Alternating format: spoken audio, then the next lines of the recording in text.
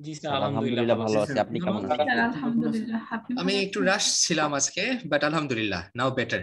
এখন আমি আপনাদের কাছে আসছি। So let us start. আমাদের বেশি আর দেরি মানে বলার কিছু নেই। যেটা হচ্ছে লাস্ট ক্লাসে যেখানে আমরা স্টপ করেছি তার এখান থেকে আমরা এক্সটেনশন নিয়ে স্টার্ট করছি এই জিনিসটা। ওকে, সো লাস্ট ক্লাস ওয়াজ chapter 1 accounting standards, accounting principles. আমাদের কিছু কনসেপ্ট নিয়ে ডিসকাস করেছিলাম। আমরা আমাদের ফাইন্যান্সিয়াল স্টেটমেন্টস এর প্রিপারেশন নিয়ে আমরা ডিসকাস করেছিলাম। ওকে, সো দিস ক্লাস আমরা যে কয়েকটা যে শুনতে পাচ্ছেন আপনারা সব ঠিকঠাক? জি sir, G sir, G sir, loud and clear. Thank you. So এখানে যেটা আমরা ডিসকাস করব সেটা হচ্ছে কিছু কনসেপ্টস গুলো আমরা ক্লিয়ার করে যাব, বা আমাদের ট্রু অ্যান্ড ফেয়ার ভিউ বা যে কনসেপ্টস গুলো আছে সেগুলোতে আমরা কিছুটা আপনাদের কাছ থেকে কিছু জিনিস শুনবো। ওকে, তো এমসিকিউ পার্সপেক্টিভ থেকে আমরা জিনিসটা স্টাডি করব। সো ইফ উই স্টার্ট, আমাদের যদি কোথায়?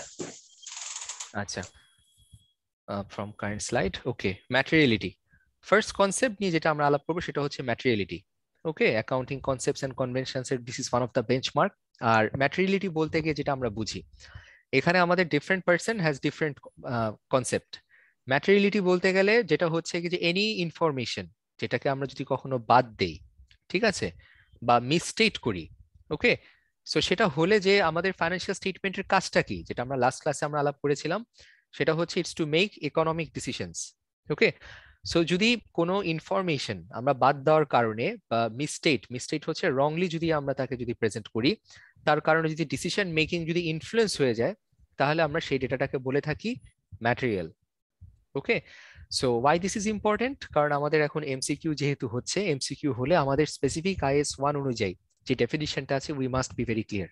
ওকে, আর ম্যাটেরিয়াল ডেফিনিশনটা এটা আপনারা অ্যাকাউন্টিং সিলেবাসেও পাবেন, এটাকে আপনারা অ্যাসুরেন্স সিলেবাসেও পাবেন, এটাকে আপনারা ধরেন বিজনেস ফাইন্যান্সেও কিছুটা পাবেন। And this does not stop, এটা আপনাদের পরের লেভেলেও এই জিনিসটা আপনাদের জানতে হবে জিনিসটা। ওকে, পরের লেভেলে গিয়ে হয়তো ম্যাটেরিয়ালিটি থ্রেশহোল্ড নিয়ে আপনারা স্টাডি করবেন, যে সেলস এর কত পার্সেন্ট ম্যাটেরিয়াল, ওকে, কতটুকু গ্রস প্রফিটের আমাদের ম্যাটেরিয়াল। আমি যদি আপনাদেরকে একটু বেসিক বলে থাকি, সেলস এর 1% ইউজুয়ালি ধরে নেওয়া হয় ম্যাটেরিয়ালিটি threshold.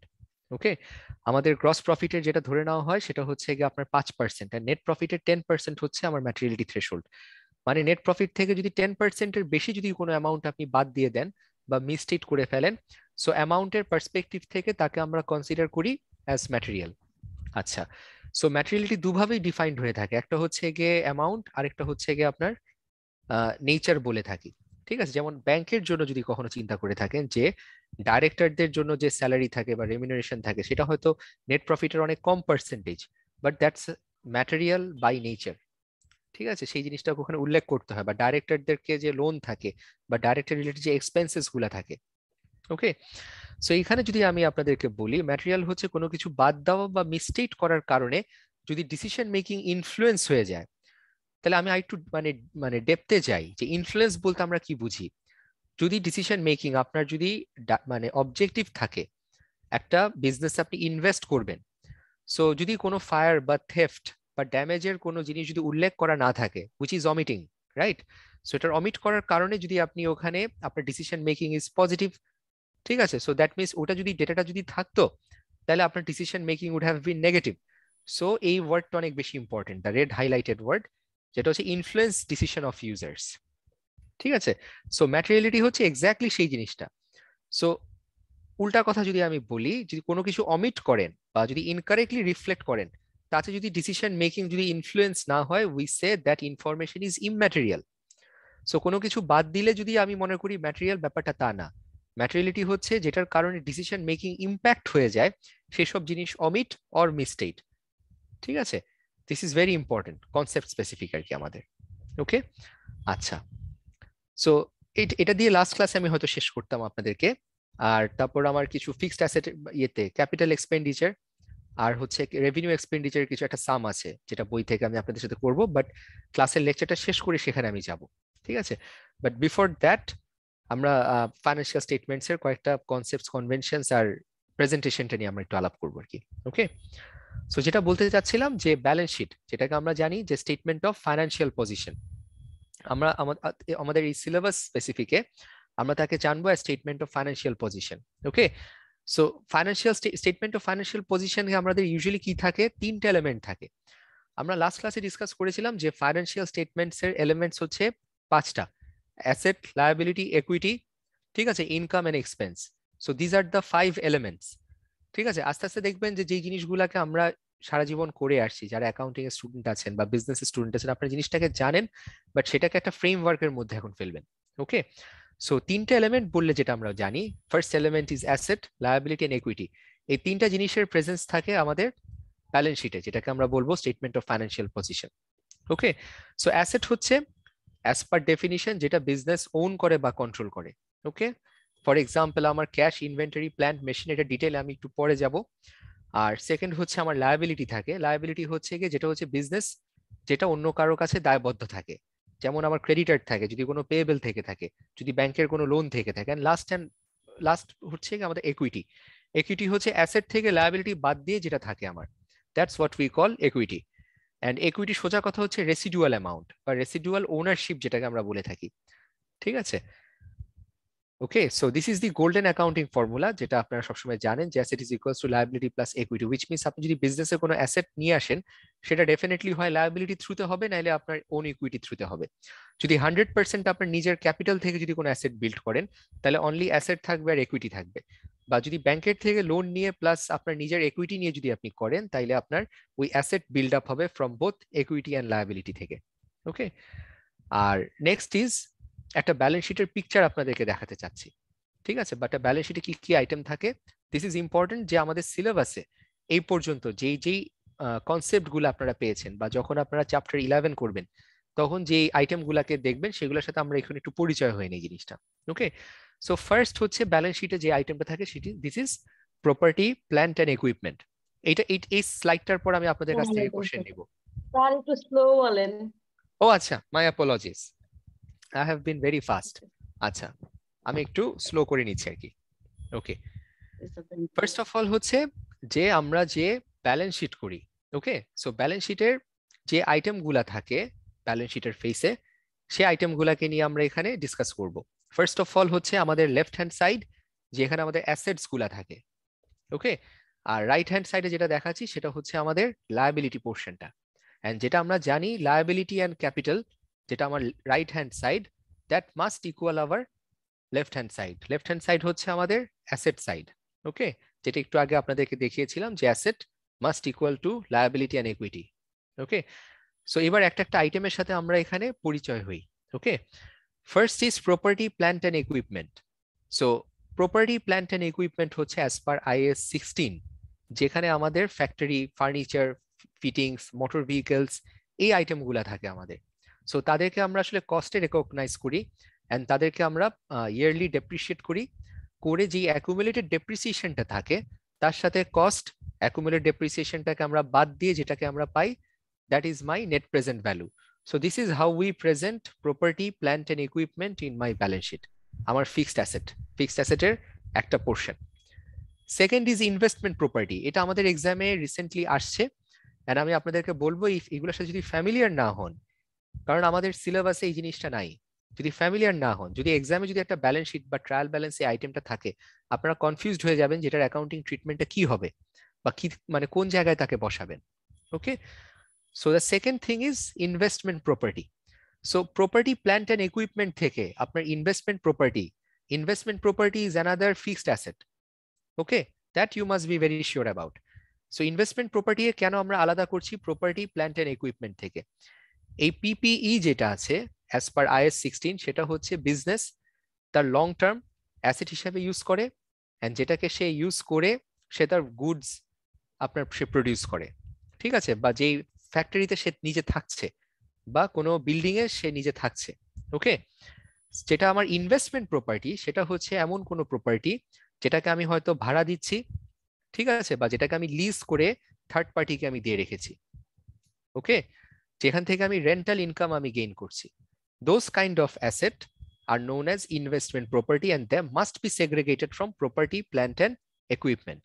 This is very important. আমি আপনাদের কিন্তু চ্যাপ্টার 1-এ বসে চ্যাপ্টার 11-এর কিছু কনসেপ্টস আমি দিয়ে দিচ্ছি জিনিসটা। ওকে, সো যেহেতু কিছুটা লিবার্টি আছে, চ্যাপ্টার 1-এ কিছু লিবার্টি আছে, সো এই জিনিসগুলো আপনাদের সাথে শেয়ার করে ফেলা ভালো। যাতে করে আপনারা জানেন যে কি জিনিস নিয়ে আপনারা ফিউচারে কাজ করবেন। Number 3 is intangible asset. Intangible asset হচ্ছে আপনার ব্র্যান্ড ভ্যালু। যদি আপনি অন্য কোনো বিজনেসকে পারচেজ করে থাকেন তাইলে যে ব্র্যান্ড ভ্যালুটা আপনি গেইন করবেন সেটা হচ্ছে আপনার ইনট্যাঞ্জিবল অ্যাসেট। বা যদি আপনি একটা কোনো পার্টিকুলার প্রোডাক্ট, ঠিক আছে, মার্কেটে সেল করার যদি লাইসেন্স থেকে থাকে, that licence is your brand মানে licensing amount, that is your intangible asset. Intangible asset is as per IAS 38, ঠিক আছে। সো IAS 36 আমাদের যেটা আছে। সো এই জিনিসগুলো আমাদের এখানে থাকে। ব্র্যান্ড বলেন, পেটেন্ট বলেন, ওষুধ কোম্পানি যেরকম ধরেন 10 বছরের জন্য একটা পার্টিকুলার মেডিসিনকে প্রোডাকশন করার তার রাইটস থাকে, বা মিউজিক কোম্পানিদেরকে দেখবেন বা মুভি কোম্পানিদেরকে দেখবেন, মানে স্টুডিও বা থিয়েটারদেরকে একটা পার্টিকুলার মুভি এয়ার করার স্পেসিফিক রাইটস থাকে তাদের হাতে। সো এই ভ্যালুটা আমাদের ব্যালেন্স শিটে আসবে as fixed asset, but intangible asset হিসাবে আমার আসবে। আর ইনটেনজিবল অ্যাসেট 38 এ না? Intangible asset is 38। হ্যাঁ, ইনট্যাঞ্জিবল অ্যাসেট ইজ 38, 36 হচ্ছে ইম্পেয়ারমেন্ট। মাই অ্যাপোলজিস। আচ্ছা, নাম্বার 4 স্যার কপিরাইট কি তাহলে intangible asset? Copyright is intangible asset definitely. যদি এটাকে আপনি ওন করেন এন্ড এই কপিরাইট যদি সবার কাছে থেকে থাকে, that you cannot so as your intangible asset. গুডউইলটা is very interesting. Goodwill যদি আপনার সেলফ জেনারেটেড গুডউইল হয়, আপনার নিজস্ব কোম্পানির যদি গুডউইল হয়, you can never record that and that is never an intangible asset. Okay, but goodwill যদি আপনি কখনো পারচেজ করে থাকেন অন্য কোনো বিজনেসের বা এন্টিটিকে যখন আপনি কনসলিডেট করছেন বা মার্জ করছেন বা টেক ওভার করছেন, তখন ওই গুডউইলের অ্যামাউন্টটা আপনি আপনার ফাইন্যান্সিয়াল স্টেটমেন্টে রেকগনাইজ করতে পারেন। সো সোজা কথা, ওন গুডউইল কখনো আপনার ইনট্যাঞ্জিবল অ্যাসেট না, ঠিক আছে। বাট যদি আপনার পারচেজ যদি গুডউইল হয়ে থাকে, তখন that you can so as your intangible asset in your financial statements. এটা কি clear? Yes sir, thank you. Okay, number 4। হ্যাঁ প্লিজ। যখন তাহলে যদি আমি নিজের আর কি যে গুডউইলটা তৈরি, নিজের প্রতিষ্ঠান থেকে যে গুডউইলটা তৈরি হয়, এখন যদি আমি ওই গুডউইলটা সেল করতে চাই ওই বিজনেসটা, তখন আমরা যখন গুডউইলটা আর কি কাউন্ট করব, তখন কিভাবে করব? Good question, good question. হ্যাঁ, টাকাটাই তাহলে কোথায় দেখাবো যদি আমি এটাকে এই না করি, যখন ডিসকাউন্ট করে দিব? আচ্ছা, good question. First and foremost, ঠিক আছে, এখানে কয়েকটা অ্যাসপেক্ট এখানে আসছে, আপনার গোয়িং কনসার্নও এখানে আসছে, ঠিক আছে, কয়েকটা অ্যাকাউন্টিং কনসেপ্ট চলে আসে। ফার্স্ট অফ অল, আপনি আপনার নিজের কোম্পানির গুডউইল ভ্যালুয়েশন করতে পারবেন না, ঠিক আছে। এই কনসেপ্ট তো আমি একটু আগে শেয়ার করলাম আপনাদের কাছে। বাট আজকে যদি আপনার কোম্পানিকে যদি আপনি সেল করতে চান, তখন আপনার কোম্পানির একটা ডাউনরাইট ভ্যালুয়েশন আপনি করবেন, ঠিক আছে। And this ডাউনরাইট valuation will not be on your fixed asset, আপনার লায়াবিলিটি বা আপনার যে প্রপার্টি আছে সেটা তার উপর হবে না। সেখানে কিন্তু একটা সার্টেন ব্র্যান্ড ভ্যালু কিন্তু আমরা ক্যালকুলেট করে ভ্যালুয়েশনটা করি, ঠিক আছে। But when we are doing that, একটা জিনিস মাথায় রাখতে হবে, আপনার বিজনেস কি আর গোয়িং কনসার্ন থাকছে না? থাকছে না? না স্যার, গোয়িং কনসার্ন তো আর থাকছে না। এক্স্যাক্টলি। একমাত্র গোয়িং কনসার্ন যখন আমার বিজনেসে থাকবে না, গোয়িং কনসার্ন থাকলে we value hour business on cost basis, ঠিক আছে। বাট যখন গুডউইল আমার যখন গোয়িং কনসার্ন যখন আর থাকবে না, যখন আমি সেল করে দিচ্ছি, তখন আমি আমার বিজনেসের ভ্যালুগুলাকে হয় নেট রিয়েলাইজেবল ভ্যালুয়েশনে আমি আনতে পারি, ঠিক আছে, বা তাকে মার্কেট ভ্যালুতে আমি তাকে নিয়ে আসতে পারি। ওকে, নেট রিয়েলাইজেবল ভ্যালুটা কখন আমি করি? যখন হচ্ছে আমি আমার মানে মার্কেট ভ্যালু করে সেটাকে ডিসপোজ করে আমার কত টাকা আসবে সেই অ্যামাউন্টে আমি তখন যাকে নিয়ে আসি, সেটা হচ্ছে যখন ডিস্ট্রেসড বিজনেস হয়। ওকে, আর আরেকটা হচ্ছে আমার মার্কেট ভ্যালুয়েশন আমি করতে পারি, সেটা হচ্ছে আজকে যদি আমি আমার অ্যাসেটটাকে সেল করে দেই, হয়তো মার্কেট ভ্যালুর মানে আমার নেট রিয়েলাইজেবল ভ্যালুর থেকে অনেক বেশি হবে, কারণ বিজনেসটা যেহেতু একটা সময় পর্যন্ত পারফর্ম করেছে, সেটার একটা এস্টাবলিশড একটা মার্কেট প্রিন্সিপালস আছে বা তার একটা রেপুটেশন আছে। As a result we business will sell higher than দেয়ার আমার কস্ট ভ্যালু বলতে পারেন বা নেট রিয়েলাইজেবল ভ্যালু বলতে পারেন, ঠিক আছে। তখন যখন তাকে আমি ভ্যালুয়েশন করব, তার একটা ইনফ্লেটেড ভ্যালু আসবে, ঠিক আছে, and that would be my take over value. So আপনি যে মানে কোশ্চেনটা আমাকে করেছেন, যদি তার গোয়িং কনসার্ন থেকে থাকে, we do not calculate that. But যদি গোয়িং কনসার্ন যদি না থেকে থাকে, এটাকে যদি সেল করার জন্য আমি প্রিপেয়ার করে থাকি, তখন কিন্তু আমার ফাইন্যান্সিয়াল স্টেটমেন্টসে আমার অ্যাসেটের ভ্যালুগুলো চেঞ্জ হয়ে যাবে নেট রিয়েলাইজেবল ভ্যালুতে, আর গুডউইলকেও তখন আমি রেকগনাইজ করব ফর প্রকিউরমেন্ট পারপাস। কিন্তু ওই গুডউইলের যে অ্যামাউন্টটাকে আমি আসলে শো করছি, সেটা আসলে থাকবে না আমার। কেন থাকবে না আমি বলি, এটা যখন ওই পার্টিকুলার আদার কোম্পানি যখন আমাকে পারচেজ করে নিয়ে যাবে, তখন এই পার্টিকুলার গুডউইলটা তার ফাইন্যান্সিয়াল স্টেটমেন্টসে ঢুকে যাচ্ছে। তাহলে আমি আপনার কোশ্চেনটার আমি এখন একদম ফাইনাল অ্যান্সারটা দিই। তাহলে ওই পার্টিকুলার মোমেন্টে যদি ওই কোম্পানিকে যদি টেক ওভার না করে থাকে, তাইলে যে গুডউইলটা আমি ক্যালকুলেট করেছি, তাহলে কি সেই গুডউইলটা কি আমি ক্যালকুলেশনে কি নিয়ে আসবো আমার ফাইন্যান্সিয়াল স্টেটমেন্টে? যদি এটা আমি আবার চালাই মানে বিজনেসটা যদি আবার কন্টিনিউ করি, তখন তা দেখাতে পারবো না, ওই যে আপনি বললেন না। Absolutely, absolutely. ঠিক আছে, আপনার জন্য border line is being going concern or not going concern. Going concern আপনার এখানে ভ্যালুয়েশন শো করবেন না, বাট যদি গোয়িং কনসার্ন যদি থ্রেটেন্ড হয়, বা যদি গোয়িং কনসার্ন আর কন্টিনিউয়েশন যদি আমার না থাকে, তাইলে আমরা তাকে নেট রিয়েলাইজেবল ভ্যালু বা মার্কেট ভ্যালুতে আমরা নিয়ে আসবো, করে সেই অনুযায়ী অ্যামাউন্টকে আমরা তখন রেকর্ড করি আর কি। And that is very temporary, that is very temporary, কারণ সেটা হচ্ছে কি বিজনেস সেল হয়ে যাচ্ছে সেই পার্সপেক্টিভ থেকে আমরা করি। ওকে, সেই কনসেপ্টটা আমি ডিসকাস করব, আমাদের এখানে স্লাইডসেও একটা জায়গা আছে, এটা আমি বলি দিস ইজ টেস্টেবল। ঠিক আছে, this is very much testable, and এটা অ্যাসুরেন্সে নেক্সট লেভেলে অনেক বেশি জিনিসটা আসে আপনাদের। ঠিক আছে, সো নাম্বার 4। কি সংক্ষিপ্ত কোশ্চেন আছে? Yes Nobel. জি স্যার। স্যার যদি গুডউইলের নেগেটিভ ইমপ্যাক্ট হয়, দ্যাট মিন্স যেমন আমরা এখন ইভ্যালিকে কিনে নিতে যাচ্ছি, আচ্ছা, ইভ্যালি তো গুডউইল যদি আমরা কাউন্ট করতে যাই, তো সেক্ষেত্রে ওটা তো অ্যাকচুয়ালি গুডউইল পজিটিভ ফিগার মোটেই না। তো ওকে, সেক্ষেত্রে এক্ষেত্রে আমি ব্যালেন্স শিটে কোথায় দেখাবো অ্যামাউন্টটাকে? আচ্ছা, গুড কোশ্চেন, গুড কোশ্চেন। এটা আমি বলি, ঠিক আছে, this is one of my favourite concepts যেগুলো নিয়ে আপনারা আলাপ করছেন। আমাকে আপনারা একটু বলেন যাতে করে আমি ক্যারিড অ্যাওয়ে না হয়ে যাই। ওকে, আমি একটু আপনাদেরকে একটু বেসিকটা বলি। ইভ্যালির অ্যাকচুয়াল যদি ভ্যালুয়েশন আপনি এখন বলেন, সেটার ভ্যালুয়েশন হচ্ছে গিয়ে তার ভোল্ট ভেঙে 2536 টাকা পাওয়া গেছে কি এখানে। ওকে, সো তার ভ্যালু আসলে কি? তার ভ্যালু হচ্ছে, যদি আপনাদেরকে আমাদের অ্যাকাউন্টিং ল্যাঙ্গুয়েজে বলি, তার ভ্যালু হচ্ছে এখন 1 টাকা। ঠিক আছে, তার ভ্যালু হচ্ছে আপনার 1 টাকা, কারণ 1 টাকা মানে হচ্ছে তার এখন অনলি লায়াবিলিটি আছে। যে ইভ্যালিকে কিনে নেবে, তাকে আপনার এই যে এতগুলা লোক যাদের ক্রেডিটার, যাদের পাওনা আছে, আগে সেটা তাকে শোধ করতে হবে। সো আপনি যখন এই ইভ্যালিকে পারচেজ করবেন, তখন আপনার হিউজ পরিমাণ লায়াবিলিটি নিয়ে আপনি ওনারশিপ হয়ে যাচ্ছেন, জিনিসটা এই কোম্পানির ওনার হয়ে যাচ্ছেন। ওকে, অনেক সময় দেখবেন যে পেপারে আসে যে ইটালিতে বা অমুক কোনো জায়গাতে একটা বাড়ির দাম আপনার 1 টাকা। তো অনেকে এটা নিয়ে খুশি হয় জিনিসটা, পেপারে তো আপনার জাস্ট ওই 1% নিউজই বলে, পুরো জিনিসটা বলে না। ওই বাড়ির মালিক তার বিভিন্ন রকমের লোন নিয়ে, দেনা নিয়ে সে দেউলিয়া হয়ে গেছে। সো সে 1 টাকা নামে তার বাড়িটাকে লিস্টিং করছে in the market for selling. But যেই লোকটা কিনছে সে ওটার পিছে হয়তো $1 মিলিয়ন বা $1 বিলিয়ন যে দায় আছে সেটাকে মিটায়, তারপরে অ্যাসেটটা সে পারচেজ করবে। ওকে, সো ইভ্যালির ব্যাপারটা যদি আমি আপনাকে বলি, ইভ্যালির ভ্যালুয়েশন, সোজা কথা, Evaly does not have any goodwill, Evaly only has liabilities. So আপনি যখন ইভ্যালিকে যদি কখনো ফাইন্যান্সিয়াল স্টেটমেন্টস এখন প্রিপেয়ার করেন, since this is not going concern, আপনার তার যেটা থাকবে এখানে অ্যাসেট ভ্যালুয়েশন আসলে কিছুই থাকবে না। ঠিক আছে, আপনার ভোল্টের দাম থাকতে পারে, তার যদি কোনো ক্যাশ থেকে থাকে সেটা থেকে থাকবে, but that cash will be use to settle financial liabilities and dates. তাহলে তার অ্যাসেট যেটা তার ফিক্সড অ্যাসেটও থাকবে, যে গাড়িগুলা তার সেল করে দিচ্ছে 1,80,00,000 দিয়ে সেল করে দিচ্ছে, সেটাও কিন্তু আপনার তার লায়াবিলিটি মিটিগেশনে যাচ্ছে। সো আপনি দেখবেন তার অ্যাসেটে থাকবে টেকনিক্যালি 0, আর তার লায়াবিলিটি থাকবে হিউজ পরিমাণের।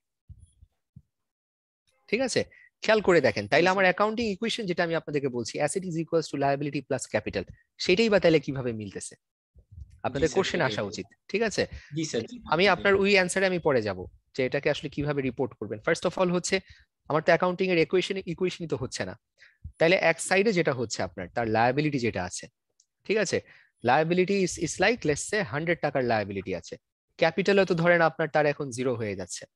ঠিক আছে, তখন আমরা যেটা করি, আমরা ব্যালেন্স শিট তো মিলাতে হবে। সো হোয়াট উই ডু, আমরা একটা রিসিভেবল ক্রিয়েট করে রাখি, একটা রিসিভেবল থেকে থাকি ইন অ্যাসেট সাইড, সেটা হচ্ছে গিয়ে কার কার কাছ থেকে এই টাকাটা আপনার মানে দায় ক্লেম করবেন। কারণ এক জায়গায় যেহেতু আপনার পেয়েবেল আছে, তার মানে নিশ্চয়ই কারো কাছ থেকে আপনি টাকা পাচ্ছেন, যেটা পাচ্ছেন না বলে সেটা আপনার ইয়ে হচ্ছে, লায়াবিলিটি হচ্ছে, রাইট? আপনি আপনার অ্যাসেট আছে ওটাকে সেল করে দিয়ে আপনি আপনার লায়াবিলিটি কিছুটা কমিয়ে এনেছেন, কিন্তু তারপরেও তো কিছু লায়াবিলিটি আছে, যেই লায়াবিলিটি গুলো আপনি এখন মিটিগেট করতে পারতেছেন না। So we usually create a receivable, and receivable create করে আমার ব্যালেন্স শিটে অ্যাসেট সাইড একটা ব্যালেন্স থাকছে, লায়াবিলিটিতে আমার ব্যালেন্স মানে ব্যালেন্স শিটে একটা সাইড থাকছে আর কি জিনিসটা। আর লাস্ট কথা যেটা আমি আপনাকে বলি, সো তাকে আমরা কি করে কনসলিডেট করি? তার তো গুডউইল নাই, প্রথম কথা। তার ফাইন্যান্সিয়াল স্টেটমেন্ট যখন প্রিপেয়ার করি, সেটা হচ্ছে তার অ্যাসেট থাকে একটা রিসিভেবল, লায়াবিলিটি থাকছে আপনার ওই ব্যালেন্সটা। আর তাকে যদি আছে কেউ পারচেজ করে, this is the most interesting question, তাকে যদি আছে কেউ পারচেজ করে, তাহলে তার গুডউইল থাকছে কিনা? অলরেডি জেনে গেছেন তার কোনো গুডউইল নাই, ইট only has financial liabilities. So that particular entity তার কি হবে, সে যখন গুডউইলকে কিনে নিয়ে যাচ্ছে তার ক্যাশ কমে যাবে, তার ব্যালেন্স শিটে তার অ্যাসেট সাইড কমে যাবে, আর ওইদিকে তার ফাইন্যান্সিয়াল স্টেটমেন্টের লায়াবিলিটিস সাইডে এই সব ইভ্যালি লায়াবিলিটি গুলো এসে তার এখানে ঢুকে যাচ্ছে আপনার। ঠিক আছে, so in that entities balance sheet cash থাকবে আপনার কমে যাবে, ঠিক আছে, আপনার লায়াবিলিটি আপনার বেড়ে যাবে। এইভাবে আপনার asset is equals to liability plus capital, আমরা এইভাবে এখানে ব্যালেন্সটা এখানে করছি।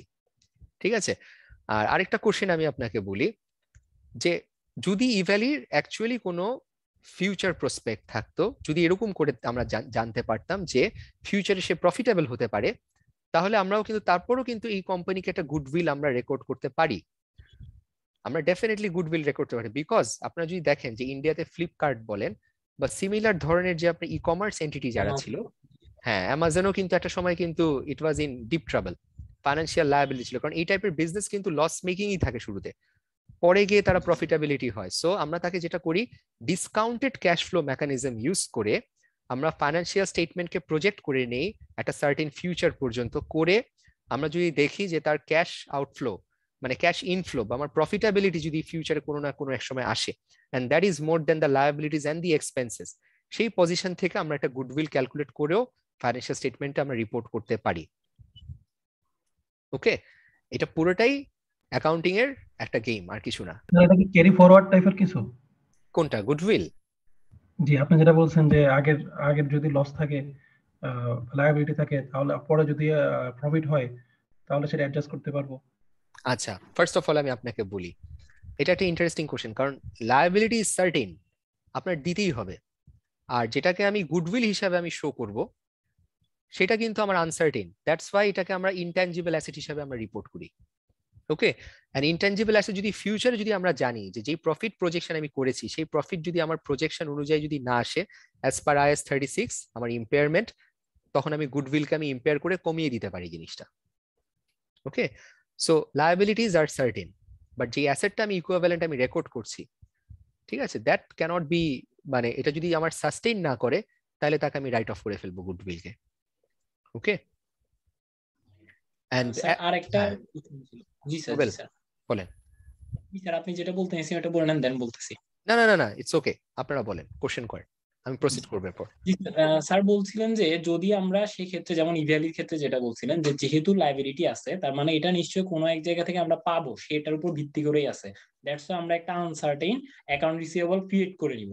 কিন্তু কারেক্ট, মানে কথা হচ্ছে এখন ওনাদের ক্ষেত্রে যেটা হয়েছে ইভ্যালিতে, তারা তো 1 টাকার প্রোডাক্ট 3 টাকার প্রোডাক্ট 1 টাকা দিয়ে মানে সার্ভিস প্রোভাইড করছে বা মানে প্রোডাক্ট প্রোভাইড করছে, সেক্ষেত্রে তো তাদের এই ক্ষেত্রে মানে অ্যাকাউন্ট রিসিভেবল যদি তাদের থেকেও থাকতো, তারা সবার থেকে টাকা নিছিল বা 1 টাকার মতোই বা যাদের থেকে নিছে, আর তারা সব সময় মানে ক্যাশ অন ডেলিভারি থেকে, আমরা যেটাকে ক্যাশ সেল বলি, তারা বলতে গেলে ক্যাশ সেলই করছে, মানে কিন্তু করছে লস, মানে অর্থাৎ তারা 1 টাকা নিচ্ছে কিন্তু পরবর্তীতে 3 টাকা দিয়ে বিক্রি করবে, মানে সরি 3 টাকার জিনিস। আমি আপনাকে অ্যানসারটা দিয়ে দেই নোবেল, আমি আপনাকে অ্যানসারটা দিয়ে দেই। ঠিক আছে, এটা হচ্ছে কি, আপনি যখন গেইন করেন, আপনি যখন প্রফিট করেন, আপনার কি হয়, ক্যাপিটালের সাথে আপনার রিজার্ভ ক্রিয়েট হয়, রিটেন আর্নিংস ক্রিয়েট হয়, রাইট?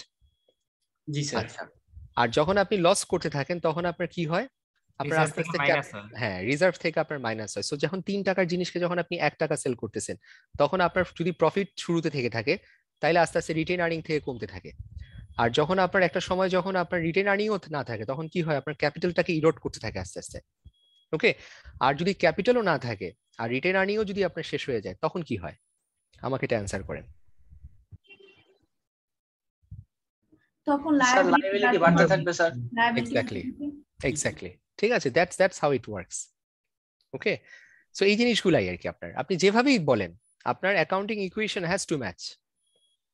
ওকে, দ্যাট মিন্স কি স্যার, তখন ওই ক্ষেত্রে ব্যাপারটা এমন দাঁড়াচ্ছে এআর বাড়ছে, অর্থাৎ এআর এর এগেইনস্টে আমরা এপিকে রাখবো। এআর এর এগেইনস্ট এপিকে যেটা হচ্ছে, আপনাকে আমি বলি, ফার্স্ট অফ অল হচ্ছে আপনার লায়াবিলিটি তো আপনার বেড়েই যাবে, কারণ the more loss we make, ঠিক আছে, আমার ক্যাশ পজিশনও থাকছে না, আমার অ্যাসেট গুলো শেষ হয়ে যাচ্ছে, আমার ক্যাপিটাল এন্ড রিজার্ভ সব এক্সস্টেড হয়ে যাচ্ছে। ওকে, সো সেটাকে মিট করানোর জন্য আমাদের যেটা হয়, উই হ্যাভ আ রিসিভেবল, ঠিক আছে, আর রিসিভেবল অ্যামাউন্ট। এখন কথা হচ্ছে এমন রিসিভেবল, যেই রিসিভেবল যদি আমরা, এটা মনোযোগ দিয়ে শুনে জিনিসটা, ঠিক আছে, এটা আমি একেবারে প্র্যাকটিক্যাল কয়টা জায়গা থেকে আমি স্টাডি করে এটা দেখে আসা, যে এমন রিসিভেবল আমি ক্রিয়েট করছি যে রিসিভেবল যদি আমি ফিউচারে রিয়ালাইজ না করতে পারি, নেক্সট কোর্স অফ অ্যাকশন যদি ইভ্যালির কোনো বায়ার না থাকে, যদি ইভ্যালিকে যদি ধরেন কেউ যদি টেক ওভার না করে বা অ্যামেলগেমেট না করে কোনো এন্টিটি এসে, what will happen is ইভ্যালিকে liquidate করে ফেলবেন আপনি। আর ইভ্যালি যেহেতু আপনার সে তো কোনো লিমিটেড কোম্পানি না, আর যদি সে লিমিটেড কোম্পানি হয় তাহলে তার ওনারদের থাকবে লিমিটেড লায়াবিলিটি, আর বাকি যত লায়াবিলিটি আছে আজকের দিন থেকে it will become null and void. ঠিক আছে, সো সেই রিসিভেবল আর সেই লায়াবিলিটি যদি আজকে লিমিটেড কোম্পানি হয়, ক্যাপিটাল তো শেষই হয়ে গেছে, তো ওনারদের তো আর লায়াবিলিটি নাই, আর বাকি লায়াবিলিটিটা ওই জায়গাতে আপনার ভ্যানিশ হয়ে যাবে, ওখানে ওই রিসিভেবল ওখানে ভ্যানিশ হয়ে যাবে, the company will be fully liquidated. ঠিক আছে, এটা আপনারা ফলো করেন, সামনেই টের পাবেন, কারণ ইভ্যালু তো এখনো আপনার এটাকে অ্যাডমিনিস্ট্রেটর আপনার এখানে ইয়ে করেছে, ইনভলভ করেছে আর কি, রাইট? সো ওটা ওই রাস্তাতেই যাচ্ছে, because there is not going to B any buyer. ওকে, এটা হচ্ছে একটা অবস্থা। নোবেল, তাহলে আমি আগাচ্ছি। ওকে, জি স্যার, জি স্যার। সো যেটা বলছিলাম যে IFRS 9, this is a very interesting concept, যেটা আপনারা আসলে আমাদের সিলেবাসে পাবেন না, বাট আমাদের ফাইন্যান্সিয়াল স্টেটমেন্টস এর যখন প্রিপেয়ার করতে আপনাদেরকে বলা হচ্ছে এক্সামে, সেখানে আপনারা এই জিনিসটা পাচ্ছেন। ওকে, সো IFRS 9 এ ফাইন্যান্সিয়াল অ্যাসেট কারা? ফাইন্যান্সিয়াল অ্যাসেট হচ্ছে, আজকে যদি আপনার কোনো জাস্ট একটা ব্যাংকের এক্সাম্পল দেই, ব্যাংকরা যে আপনার টি-বিলস পারচেজ করে, টি-বিল হচ্ছে আমার ট্রেজারি বিল, যে ব্যাংক যে তার লিকুইড অ্যাসেট মানে আমার যে ক্যাশটা পরিমাণটা থাকে সেটা করে কি গভর্নমেন্ট সঞ্চয়পত্রতে সে পারচেজ করে। সো সঞ্চয়পত্র যেটা নিচ্ছি, যেটা আপনার 5 বছরের সঞ্চয়পত্র বা 10 বছরের সঞ্চয়পত্র বা 30 বছরের সঞ্চয়পত্র, এই যে এই অ্যাসেট গুলাকে নিচ্ছি, that's what we call financial assets. Okay, so financial অ্যাসেটটা কেন different from property, plant and equipment, investment property and intangible asset? কারণ এই অ্যাসেট গুলা হচ্ছে, আপনি প্রথম কথা হচ্ছে like property, plant and equipment, investment property, these are intangible, চোখে দেখি না। বাট দেন এগেইন আমার ইনট্যাঞ্জিবল অ্যাসেট যেটা হচ্ছে আমার ব্র্যান্ড বা পেটেন্ট বা লাইসেন্স বা গুডউইল, তার থেকে ফাইন্যান্সিয়াল অ্যাসেট আমার ডিফারেন্ট কেন? কারণ এখানে একটা ফাইন্যান্সিয়াল কনসিডারেশন আছে, এন্ড এটা হচ্ছে আপনার জন্য যেটা অ্যাসেট, আরেক পার্টির জন্য হচ্ছে ইটস আ লায়াবিলিটি। ঠিক আছে, সো এই মেকানিজমে যেহেতু যে জিনিসটা কাজ করতেছে, that's why we say these are financial assets, it's a future claim. ঠিক আছে, future claim on the asset of the another entity. So আজকে যখন আপনি 30 বছরের সঞ্চয়পত্রের বিল আপনি পারচেজ করছেন ফ্রম গভর্নমেন্ট, আপনার একটা ফিউচার ক্লেম আছে ফ্রম দি আদার পার্টি, গভর্নমেন্টের বইতে সেটা হয়ে যাবে ফাইন্যান্সিয়াল লায়াবিলিটি, আপনার জন্য হচ্ছে it's a financial asset. Okay, and this is designated ডিক্টেটেড by IFRS 9। খুব ইন্টারেস্টিং IFRS। এখানে যদি আমি হচ্ছে শেয়ার বা স্টক হচ্ছে পারচেজ করি, মানে আমি ইনভেস্ট করলাম মানে পারচেজ করলাম, সেখানে কি এটা ফাইন্যান্সিয়াল অ্যাসেট হবে? Absolutely, absolutely. যেখানে আপনার ক্লেম অন ফাইন্যান্সিয়াল অ্যাসেটস যখন থাকে, বা আপনাকে যদি বলি যে এটার একদম এক্সাক্ট ডেফিনিশনটা দিই, ফাইন্যান্সিয়াল অ্যাসেট হচ্ছে গিয়ে ইটস আ ক্লেম। ঠিক আছে, সব অ্যাসেট মানেই তো আমার ক্লেম, তাই তো? But it's a claim on the financial resources বা amount of the another entity. Okay, so আপনি যখন একটা কোম্পানির যখন শেয়ার পারচেজ করছেন, একটা সার্টেন অ্যামাউন্ট শেয়ার পারচেজ করতেছেন, তখন আপনি কি মানে কিসের প্রতি এন্টাইটেল থাকেন?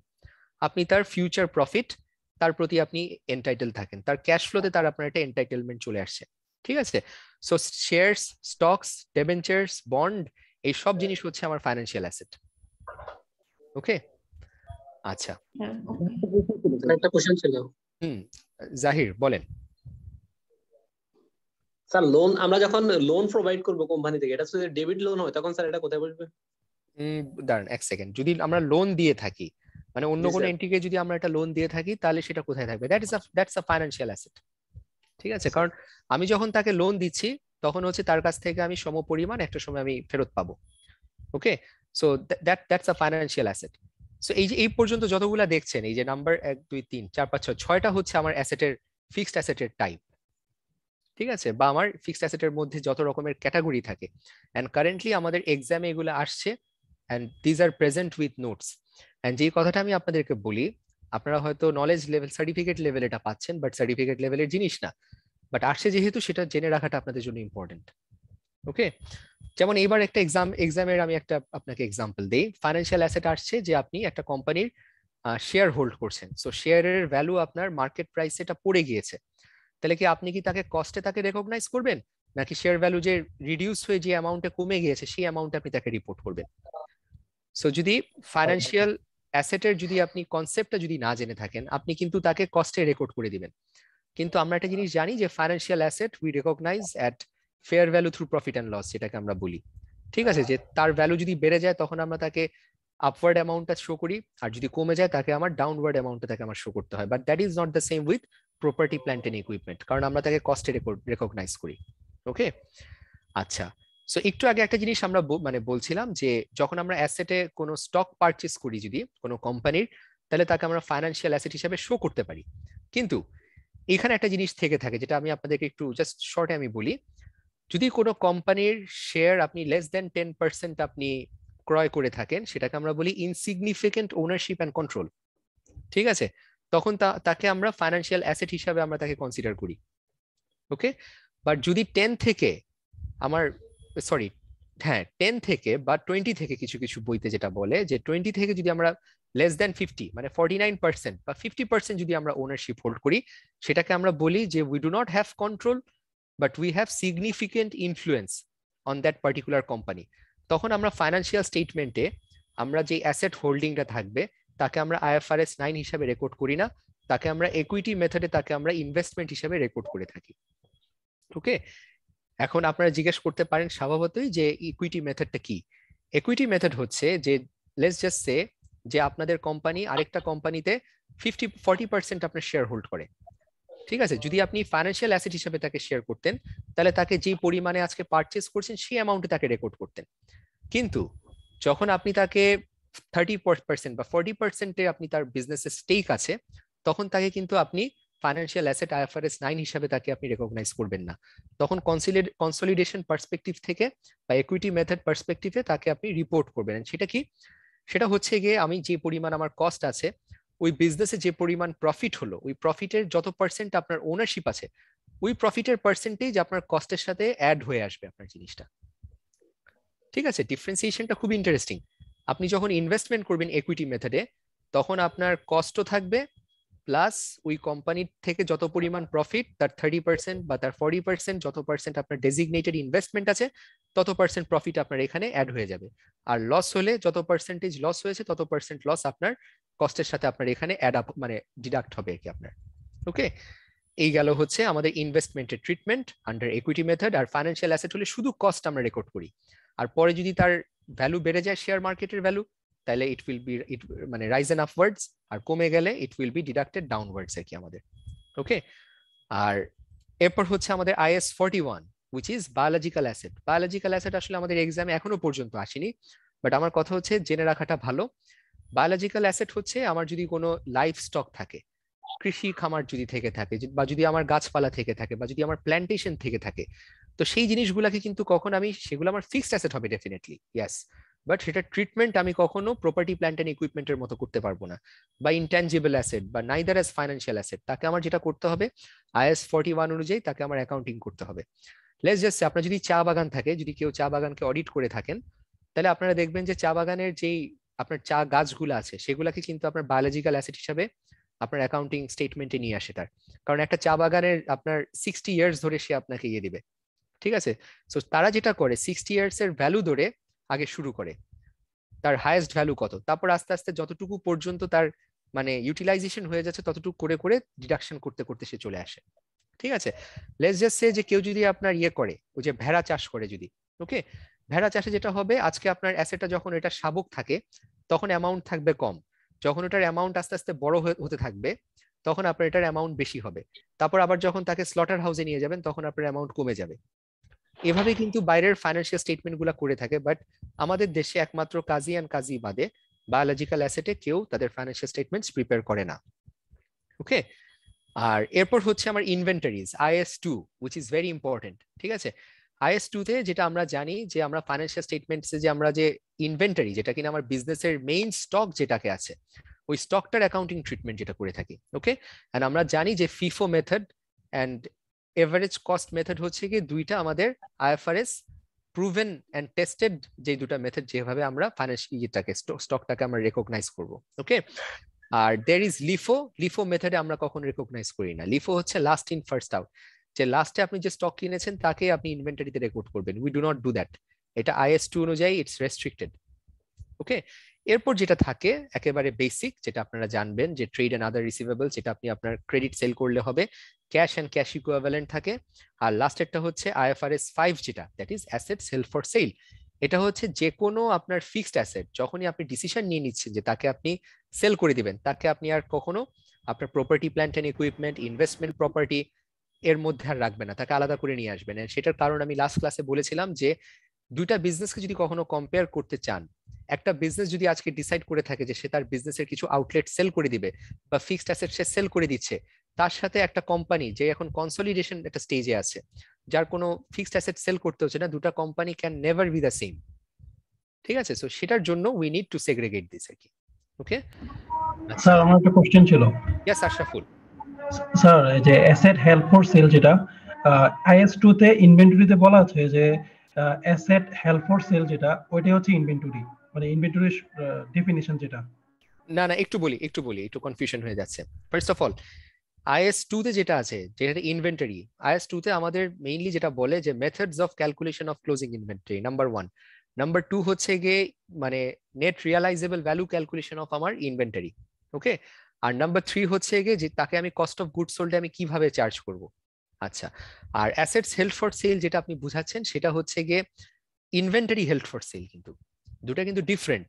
ইনভেন্টরি হচ্ছে আপনার রানিং ডে টু ডে বিজনেসের জন্য যেটা আপনি ইউজ করতেছেন, আর অ্যাসেট হেল্ড ফর সেল হচ্ছে আমার ফিক্সড অ্যাসেট বা আমার বিজনেসের কোনো ইউনিট যখন আমি ডিসাইড করছি যে তাকে আমি ছেড়ে দিব। যেমন আমি বলি ফাইন্যান্সিয়াল অ্যাসেটের কেসে যদি বলি, আজকে যদি আপনি মার্কেট থেকে কোনো শেয়ার পারচেস করেন এন্ড আপনি যদি তাকে ডিসাইডই করেন যে কোনো মোমেন্টে তাকে আপনি সেল করে দিবেন দাম যখন বেশি থাকবে, তাহলে তাকে আমি ফাইন্যান্সিয়াল স্টেটমেন্টে রেকগনাইজ করে তাকে আমি রাখবো অ্যাসেট হেল্ড ফর সেলের সেকশনে।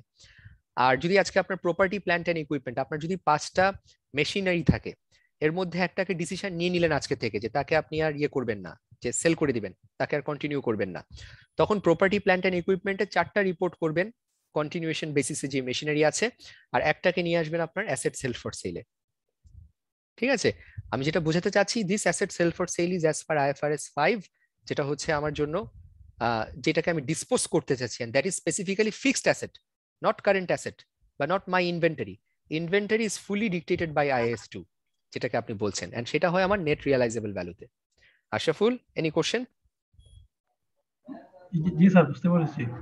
স্যার এক সেকেন্ড, আমার একটা কোশ্চেন ছিল। স্যার, ফাইন্যান্সিয়াল অ্যাসেট মানে যেমন স্টক বা ইয়ে যদি থাকতো তখন হচ্ছে যে আমরা কি করতাম, ফাইন্যান্সিয়াল অ্যাসেটও দেখাতাম আবার অ্যাসেট হেল্ড ফর সেলসও দেখাতাম। না, হোল্ড অন, ঠিক আছে। আপনার যদি আজকে ফাইন্যান্সিয়াল কোনো অ্যাসেট থাকে, ঠিক আছে, ফাইন্যান্সিয়াল অ্যাসেট যদি আপনার থেকে থাকে, আর আপনাকে আগে দেখতে হবে আপনি কি ধরনের বিজনেস কথা বলছেন। আপনার বিজনেসের যদি মেইন ইনভেন্টরি যদি থাকে, let's just say fast moving consumer goods like ইউনিলেভার, যদি আপনার ইয়ে হয়ে থাকে যে টুথপেস্ট, বা যদি ধরেন কসমেটিক্স, বা যদি হয় আদার মানে আইটেমস আর কি, ঠিক আছে, সেটাকে আমি ইনভেন্টরি হিসেবে ধরবো, এন্ড তার অ্যাকাউন্টিং ট্রিটমেন্ট হবে অ্যাজ পার IS2। এন্ড সে যদি কোনো জায়গাতে যদি অন্য কোনো কোম্পানিতে যদি সে ইনভেস্ট করে থাকে, ঠিক আছে, that would be a financial asset. ঠিক আছে, 10% যদি স্টক ওন করে থাকে সে ম্যারিকোতে, বা 10% যদি আজকে দেখা যাচ্ছে সে অন্য একটা কোম্পানিতে, ধরেন আপনার কি বলে ওটাকে রেকিট বেনকাইসারে যদি সে ইনভেস্ট করে থাকে, that would be it's financial asset. মানে আপনার ডিস্টিংগুইশ করতে হবে যে তার অ্যাসেটটাকে আগে দেখতে হবে। এটা যদি তার ডে টু ডে বিজনেসের অ্যাসেট হয়ে থাকে, যেটাকে সে সেল করে, ক্রিয়েট করে এন্ড সেল করে, that would be as per IS2 inventory. ওকে, আর অন্য কোনো বিজনেস যদি সে ইনভেস্ট করে থাকে, সেটা যদি সিগনিফিকেন্ট পরিমাণ হয়, তাইলে it will be an investment and it will be accounted for as per equity method. ঠিক আছে, আর আরেকটা হতে পারে যদি ইনসিগনিফিকেন্ট হয়ে থাকে, সেটা হবে গিয়ে আমি তাকে কস্টে তাকে রেকগনাইজ করব। ওকে, but both would be financial asset. বুঝিনি, ইনসিগনিফিকেন্ট বলতে কি লেস দ্যান 10%, আর সিগনিফিকেন্ট বলতে কি 10 to 50%, 10 to 50% or 20 to 50%। ঠিক আছে, it keeps changing. Okay, so যেটা আমি আপনার উত্তরটা দিতে যাচ্ছি, যদি ব্যাংকের কথা যদি এখন আমি বলি, আজকে যদি আমাদের ব্যাংকের কথা বলেন, আমাদের ব্যাংকের কিন্তু এই যে লোন আর কি সে ডিসবার্স করতেছে, এই লোনগুলা কিন্তু তার জন্য ফাইন্যান্সিয়াল ইনস্ট্রুমেন্ট বা ফাইন্যান্সিয়াল অ্যাসেট। ঠিক আছে, তাইলে ব্যাংক যে আজকে আপনার সে ইনভেস্ট করতেছে, আপনার যে বিভিন্ন শেয়ার মার্কেটে ইনভেস্ট করতেছে, বা যদি সঞ্চয়পত্র কিনতেছে, these all R financial assets. ওকে, আর ব্যাংকের জন্য দেয়ার আর নো ইনভেন্টরিজ, মানে আমাদের জন্য IS2 হয় না। ওকে, টেল মি, আপনাদের যদি কোনো কোশ্চেন থাকে বা কনফিউশন থেকে থাকে, আপনার ইন্ডাস্ট্রির নেচার ধরতে হবে। কোম্পানির নেচারটা ধরে তারপর আপনি তাকে সেগ্রিগেট করতে পারবেন জিনিসটা। Sir 20 to 49% or 50%? এটা একটা কথা বলি, লেস দেন 20, 20 to 50 আর হচ্ছে গ্রেটার দেন 50 এইভাবে করে রাখেন, ঠিক আছে? কিছু কিছু জুরিসডিকশনে যেটা করে লেস দেন 10, 10 to 50 আর তারপর হচ্ছে গ্রেটার দেন 50% আর কি, বা আরো কিছু কিছু জায়গা আছে একদম বলে 51 and above, ঠিক আছে? বাট আমরা আইএফআরএস এ যেটা পড়ে থাকি 20, 20 to 50, 51, 50 প্লাস, ঠিক আছে? এটা একটাকে আমরা বলি ইনসিগনিফিকেন্ট কন্ট্রোল এন্ড ওনারশিপ, আরেকটাকে বলি সিগনিফিকেন্ট ইনফ্লুয়েন্স এন্ড কন্ট্রোল, আর আরেকটা হচ্ছে পিওর ওনারশিপ। 50% প্লাস মানে ওই কোম্পানির ফাইন্যান্সিয়াল স্টেটমেন্ট আপনি একসাথে বানাতে পারবেন, দুটো কোম্পানির ফাইন্যান্সিয়াল স্টেটমেন্ট, তখন আমরা তাকে বলি ইকুইটি মেথড বলি না, উই কল দ্যাট কনসলিডেশন। ওকে ওকে, ঠিক আছে, এতটুকু পর্যন্ত কি ক্লিয়ার? স্যার ইকুইটি মেথডটা যদি আরেকটু ক্লিয়ার করতেন স্যার। আচ্ছা, ইকুইটি মেথড আমি সহজ করে বলি। আজকে যদি আপনি একটা কোম্পানিতে যদি ধরেন 40% আপনি ইনভেস্ট করে থাকেন, তাহলে আপনার ফার্স্ট অফ অল আপনি তাকে ফাইন্যান্সিয়াল স্টেটমেন্টে ইনভেস্টমেন্টটাকে শো করবেন। ওই 40% এর অ্যামাউন্ট যদি হয় 100 টাকা, আগে 100 টাকা রাখবেন, ঠিক আছে? তারপর যদি ওই পার্টিকুলার বছরে, আচ্ছা মিউট প্লিজ, তারপর কথা হচ্ছে ওই পার্টিকুলার বছরে যদি ওই কোম্পানি যদি প্রফিট করে থাকে তার 40% প্রফিট আপনি আপনার কস্টের সাথে শো করবেন। ক্লিয়ার? মানে 100 টাকা যদি আপনার বিজনেস হয় আর 40% প্রফিট যদি হয় আপনার ধরেন 10 টাকা, তাহলে 110 টাকা করে আপনি শো করবেন। That is equity method. মানে আপনার যে এন্টিটি ইনভেস্ট করছেন তার প্রফিটের পার্সেন্টেজ বা তার লসের পার্সেন্টেজ আপনার টোটাল কস্টের সাথে সে হয় অ্যাড হবে যদি প্রফিট হয়, আর লস হলে সে ডিডাক্ট হবে। That is my equity method. Clear? Means আমি হচ্ছে যখন ইনভেস্টমেন্ট প্রপার্টিতে দেখাতাম, ধরেন হচ্ছে ইনভেস্টমেন্ট প্রপার্টি দেখাবো, তখন হচ্ছে যে যদি প্রফিট হয় তখন হচ্ছে 110 করে দেখাতাম, মানে 110। এক্স্যাক্টলি, আচ্ছা ঠিক আছে। এক্স্যাক্টলি। খালি একটা জিনিসই আমি আপনাকে বলি যে না, আমি একটু জাস্ট এটা একটু ক্লিয়ার করে দেই। আপনি যখন ফাইন্যান্সিয়াল অ্যাসেট, যখন আপনি ইনসিগনিফিকেন্ট অ্যামাউন্ট ইনভেস্ট করেছেন, লেটস জাস্ট সে 5% ইনভেস্ট করেছেন, তাহলে আপনার 5% এর শেয়ার প্রাইস তত টাকা আপনি আপনার ফাইন্যান্সিয়াল স্টেটমেন্টে আপনি শো করবেন। পরের বছর যখন গিয়ে দেখবেন যে শেয়ারের দাম আরো বেড়ে গেছে, তাহলে যতটুকু অ্যামাউন্টে বেড়ে গেছে ততটুকু অ্যামাউন্ট অ্যাড করে আপনি শো করবেন। এটা ক্লিয়ার নোবেল? জি স্যার। ঠিক আছে, কম্পেয়ার করলে ক্লিয়ার হবে, কম্পেয়ার করলে ক্লিয়ার হবে। এখন যদি আমি ইকুইটি মেথডে আমি দেখি, লেটস জাস্ট সে আমি আজকে তার 40% আমার ইনভেস্টমেন্ট আছে অন্য একটা কোম্পানিতে, আমার কস্ট কিন্তু থাকছে আমার 100 টাকা, যত টাকা দিয়ে আমি পারচেস করলাম। বাট আরেকটা জিনিস এখানে আমার অ্যাড হবে, সেটা হচ্ছে ওই কোম্পানির যত পরিমাণ প্রফিট হয়েছে তার 40% আমার কস্টের সাথে এখানে যোগ হচ্ছে। দেখেন আগেরটাতে কিন্তু আমি কত টাকা প্রফিট করলো বা না করলো তার সাথে কিন্তু আমি 5% বা 10% কিন্তু আমি অ্যাড করছি না, সেটা কিন্তু শেয়ার মার্কেট ভ্যালুর সাথে আমার আপ ডাউন করছে। ওকে, আর ইকুইটি মেথডে কি হচ্ছে, আমার কস্ট প্রাইসের সাথে যত টাকা দিয়ে আমি কোম্পানির শেয়ার কিনেছি তার সাথে তার প্রফিটের যত পার্সেন্টেজ আছে সেটা আমার অ্যাড হবে, আর যদি লস করে তাহলে তত পার্সেন্ট আমার ওখান থেকে বিয়োগ হবে। পরে সেই ব্যালেন্সটা আবার নেক্সট ইয়ারে যাবে, নেক্সট ইয়ারে আবার প্রফিটের পার্সেন্টেজ অ্যাড হবে আর লসের পার্সেন্টেজ আমার ডিডাক্ট হবে। ক্লিয়ার কিনা আমাকে বলেন? কনফিউশন থাকতে পারে, মানে ইটস ভেরি নরমাল। এগুলো আমি বলি তো যে আপনারা আমাকে বসে ফার্স্ট ক্লাসে বসে লিটারালি আমাদের অ্যাকাউন্টিং এর সেকেন্ড লেভেলের জিনিস আমাকে জিজ্ঞেস করছেন, হুইচ আই অ্যাপ্রিশিয়েট রিয়েলি, মানে নট আ প্রবলেম। ওকে, আচ্ছা মুভিং অন, যেটা আমি বলতে চাচ্ছিলাম যে এই গেল আমাদের ব্যালেন্স শিটের যে এলিমেন্ট গুলো আছে। সো এটাকে আমি আসলে হ্যাঁ সরোয়ার স্যার যে ইনভেস্টমেন্ট প্রপার্টিতে কোনগুলো দিব? ওকে, ইনভেস্টমেন্ট প্রপার্টি হচ্ছে কি আপনি যদি ধরেন আপনার বিল্ডিং থাকে 5টা বিল্ডিং এর মধ্যে একটা মানে 3টা বিল্ডিং আপনি ইউজ করেন আপনার ফ্যাক্টরি প্রোডাকশনের জন্য ইউজ করেন, ঠিক আছে? এগুলো হচ্ছে আপনার পিওর ফ্যাক্টরি 3টা বিল্ডিং, আর বাকি 2টা বিল্ডিং আপনার যেহেতু কাজে লাগছে না সেটা আপনি কোনো পার্টিকে আপনি তাকে ভাড়া দিয়ে দিয়েছেন। তারা করলো কি আপনার ওই ইনভেস্টমেন্ট প্রপার্টি না, তারা 2টা ভেকেন্ট বিল্ডিং তারা ইউজ করে আপনার পারপাসে, তাদের বিজনেস পারপাসে ইউজ করে, কিন্তু তাদের কাছ থেকে তো আপনি আপনার প্রোডাকশন পারপাসে ইউজ করছেন না বা নিজের কোনো পারপাসে আপনি ইউজ করতেছেন না। So definition is on uses যদি না হয় আর যদি নিজের প্রোডাকশন পারপাস যদি ইউজ না করেন, আপনার যদি ফিক্সড অ্যাসেট যদি কাউকে আপনি ভাড়া দিয়ে থাকেন তাইলে ওখান থেকে আপনার কি হয়, রেন্টাল ইনকাম হয়, আর ওই অ্যাসেটটাকে আপনি কখনো property plant and equipment IAS 16 অনুযায়ী কখনো দেখাতে পারবেন না, তাকে আপনি ইনভেস্টমেন্ট প্রপার্টি হিসাবে আপনি তখন তাকে শো করবেন। স্যার যদি কোনো মানে ল্যান্ড, আমার কোনো ল্যান্ড যদি এভাবে আমি লিজ দিয়ে থাকি, তাহলে পরে সেটাও কি স্যার ইনভেস্টমেন্ট প্রপার্টির মধ্যে হ্যাঁ পড়বে? অ্যাবসলিউটলি, লিজ দিলেই আপনার ইয়ে হবে। বাট এখানে একটা ইন্টারেস্টিং কোশ্চেন আছে, যদি একটা ল্যান্ড আপনি ইউজও না করেন, ঠিক আছে, লিজও না দেন, তাহলে সে কোথায় যাবে? তো প্রপার্টি প্ল্যান্টে যাবে তাহলে। Exactly, exactly, fantastic. মানে এইটা আপনি বলি আপনাদেরকে, আপনাদের কনসেপ্টটা ঠিক আছে, বা অ্যাটলিস্ট রাইট ডাইরেকশনে আছেন আপনারা। ওকে, সো অনেকে মনে করে যে ভেকেন্ট ল্যান্ড আমি ইনভেস্টমেন্ট প্রপার্টি দিতে পারি, কারণ আমাদের কনসেপ্টে তো ল্যান্ড মানেই তো একটা ইনভেস্টমেন্ট প্রপার্টি, ফিউচারে সেল করে দিতে পারবো। কিন্তু আপনি তো তাকে তো মানে যদি ইনভেস্টমেন্ট প্রপার্টি ইউজ করেন, সবচেয়ে বড় চ্যালেঞ্জটা আমি আপনাকে বলি, ইনভেস্টমেন্ট প্রপার্টি দুটো জিনিস রিফ্লেক্ট করে। এক হচ্ছে আপনার রেন্টাল ইনকাম আসে, আরেকটা হচ্ছে ক্যাপিটাল অ্যাপ্রিসিয়েশন হয়। And unlike IAS 16, investment property আপনি ক্যাপিটাল অ্যাপ্রিসিয়েশন ফাইন্যান্সিয়াল স্টেটমেন্টে শো করতে পারবেন। এন্ড ক্যাপিটাল অ্যাপ্রিসিয়েশন যদি শো করে ফেলেন, বারবার আপনি যদি শো করেন, আপনার বিজনেসের কিন্তু ব্যালেন্স শিট সাইজ বড় হয়ে যাবে, আপনার ইনকামের অ্যামাউন্ট চলে আসবে এখানে, অথচ আপনি কিন্তু তাকে হয়তো সেল করছেন না, ধরে রাখছেন জিনিসটা। আর এমন একটা জিনিস আপনি যদি আপনার ব্যালেন্স শিটে আপনি ইনকর্পোরেট করেন, এটা সাবজেক্টিভ কনসেপ্ট অনুযায়ী মানুষ এটাকে ইচ্ছা করে বেশি ভ্যালুয়েশন দেখাবে।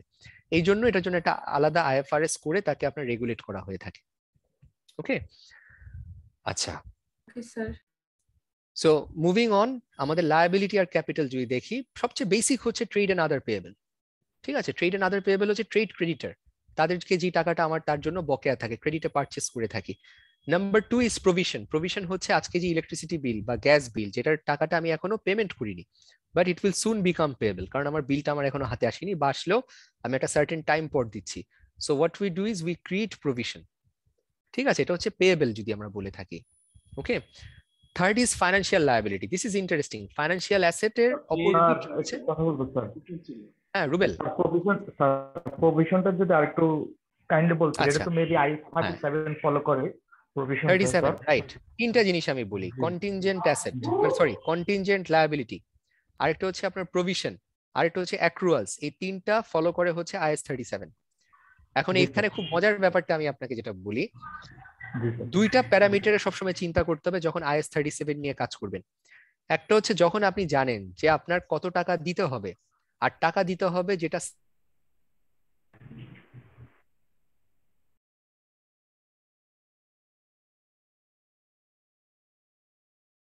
স্যার আপনাকে শোনা যাচ্ছে না। শোনা যাচ্ছে না স্যার। আচ্ছা, আমি আবার রিপিট করছি তাহলে। ওকে, এখন শুনতে পাচ্ছেন? জি স্যার। জি স্যার। আচ্ছা, এটা ইন্টারনেট একটু প্রবলেম করে মাঝে মধ্যে, আমাকে সাথে সাথে মানে ইনফর্ম করবেন। ঠিক আছে, আই উইল রিপিট। এখন ক্লিয়ার? জি স্যার। জি স্যার। আচ্ছা, সো যেটা বলছিলাম যে দেখেন দুইটা প্যারামিটার, একটা হচ্ছে অ্যামাউন্ট, ওকে, আর আরেকটা হচ্ছে সার্টেনটি। সো যখন আপনি জানেন কত টাকা দিতে হবে, আর যেই টাকাটা আপনার দিতে হবে সেটা ডেফিনেটলি দিতে হবে, এখানে কোনো মানে ইয়ে নাই, আনসার্টিনটি নাই, সেটাকে আমরা বলি লায়াবিলিটি বলি। ওকে, সেকেন্ড, যখন আমরা জানি যে টাকা দিতে হবে কিন্তু কত টাকা দিতে হবে সেটা যখন আমরা পুরোপুরি শিওর না, that's what we call provision. ঠিক আছে, যদি সহজ কথা আমি আপনাদেরকে বলি, আমরা ব্যাংকরা করি কি, মানে 1% প্রভিশন করি আমাদের অ্যাসেটের উপর। ইউজুয়াল যে লোনস থাকে আমাদের, লোনস এন্ড অ্যাডভান্সের উপর আমরা 1% প্রভিশন করি। তো আমরা কি একদম শিওর শট বলতে পারি কত পার্সেন্ট লোন খারাপ হবে? কিন্তু এতটুকু আমরা বলতে পারি ফর সার্টেন যে লোন খারাপ হবে। সো আমরা যেটা করি, আমাদের টোটাল লোন পোর্টফোলিওর উপর 1% আমরা প্রভিশন করি, উইচ মিনস যেটা আমি একটু আগে আপনাদেরকে বললাম, যে অ্যামাউন্টটা আমরা শিওর না, বাট যে দিতে হবে যে জিনিসটা সেটার ব্যাপারে আমরা শিওর, লায়াবিলিটির ব্যাপারে উই আর সার্টেন। ঠিক আছে, that's what we call provision, মানে যেটা আমরা কনফার্ম আর জানি যে কত টাকা দিতে হবে আর দিতে হবে এটা কনফার্ম, দ্যাটস আ লায়াবিলিটি। আর যখন আমরা জানি যে টাকা দিতে হবে কিন্তু আমরা জানি না অ্যামাউন্ট কতটুকু, that's a provision. R third, যখন আমরা জানি না কত টাকা দিতে হবে, প্লাস আমাদের যে টাকা দিতে হবে কি হবে না সেটা আমাদের শিওর না, দিতে হইতেও পারে নাও হতে পারে, তখন সেটাকে আমরা বলি কন্টিনজেন্ট লায়াবিলিটি। স্যার কাইন্ডলি আরেকবার একটু বলবেন স্যার। ওকে, ঠিক আছে। ফার্স্ট অফ অল হচ্ছে দুইটা প্যারামিটার, একটা হচ্ছে অ্যামাউন্ট, যে কত টাকা আপনি দিবেন, আর আরেকটা হচ্ছে যে সার্টেনটি, যে টাকা যে আপনার দিতে হবে। ওকে, সো এই দুইটা প্যারামিটারে আপনার তিনটা ডেফিনিশন চলে আসবে আপনার IAS 37 এর। ফার্স্ট হচ্ছে লায়াবিলিটি, যেটা হচ্ছে আমার কনফার্ম, যেটা আমার পেয়েবল, সেটা হচ্ছে আমি জানি আমার 100 টাকা দিতে হবে। ধরেন আজকে আপনি সাপ্লায়ারের কাছ থেকে 100 টাকার গুডস কিনেছেন, টাকা দেননি, তাহলে আপনি জানেন যে তার টাকা দিতে হবে 100 টাকা, আর সেটাও আপনি জানেন যে তাকে যে 100 টাকা দিবেন সেটা যে আপনি কাকে দিতে হবে, কিভাবে দিতে হবে, কত টাকা দিতে হবে, সেটা আপনি পুরোপুরি আপনি কনফার্ম, দ্যাটস আ লায়াবিলিটি। আচ্ছা, সেকেন্ড এক্সাম্পল, প্রভিশন। যখন আপনি জানেন না কত টাকা দিতে হবে কিন্তু আপনি জানেন আপনার টাকা দিতে হবে। যেমন আরেকটা এক্সাম্পল বলি, ওয়ারেন্টি। আজকে গাড়ির কোম্পানিরা কি করে, ওদের মাঝে মধ্যে গাড়ি রিকল হয়ে যায় না? লেটস জাস্ট সে যে আপনি যদি 100টা গাড়ি সেল করেন, আপনার 5টা গাড়িতে ডিফেক্ট থাকবে, আপনাকে ফেরত দিয়ে দিবে। তখন আমরা কি করি, প্রভিশন ক্রিয়েট করি। এই প্রভিশন হচ্ছে 5টা গাড়ির খরচ, যেই টাকাটা আমি জানি যে আমার কাছে ফেরত আসবে, ঠিক আছে, বা আমার ডিফল্ট থাকবে, বা মানে কোনো ফল্ট, কোনো কিছু প্রবলেম থাকবে। সো সেটাকে আমি বলছি প্রভিশন।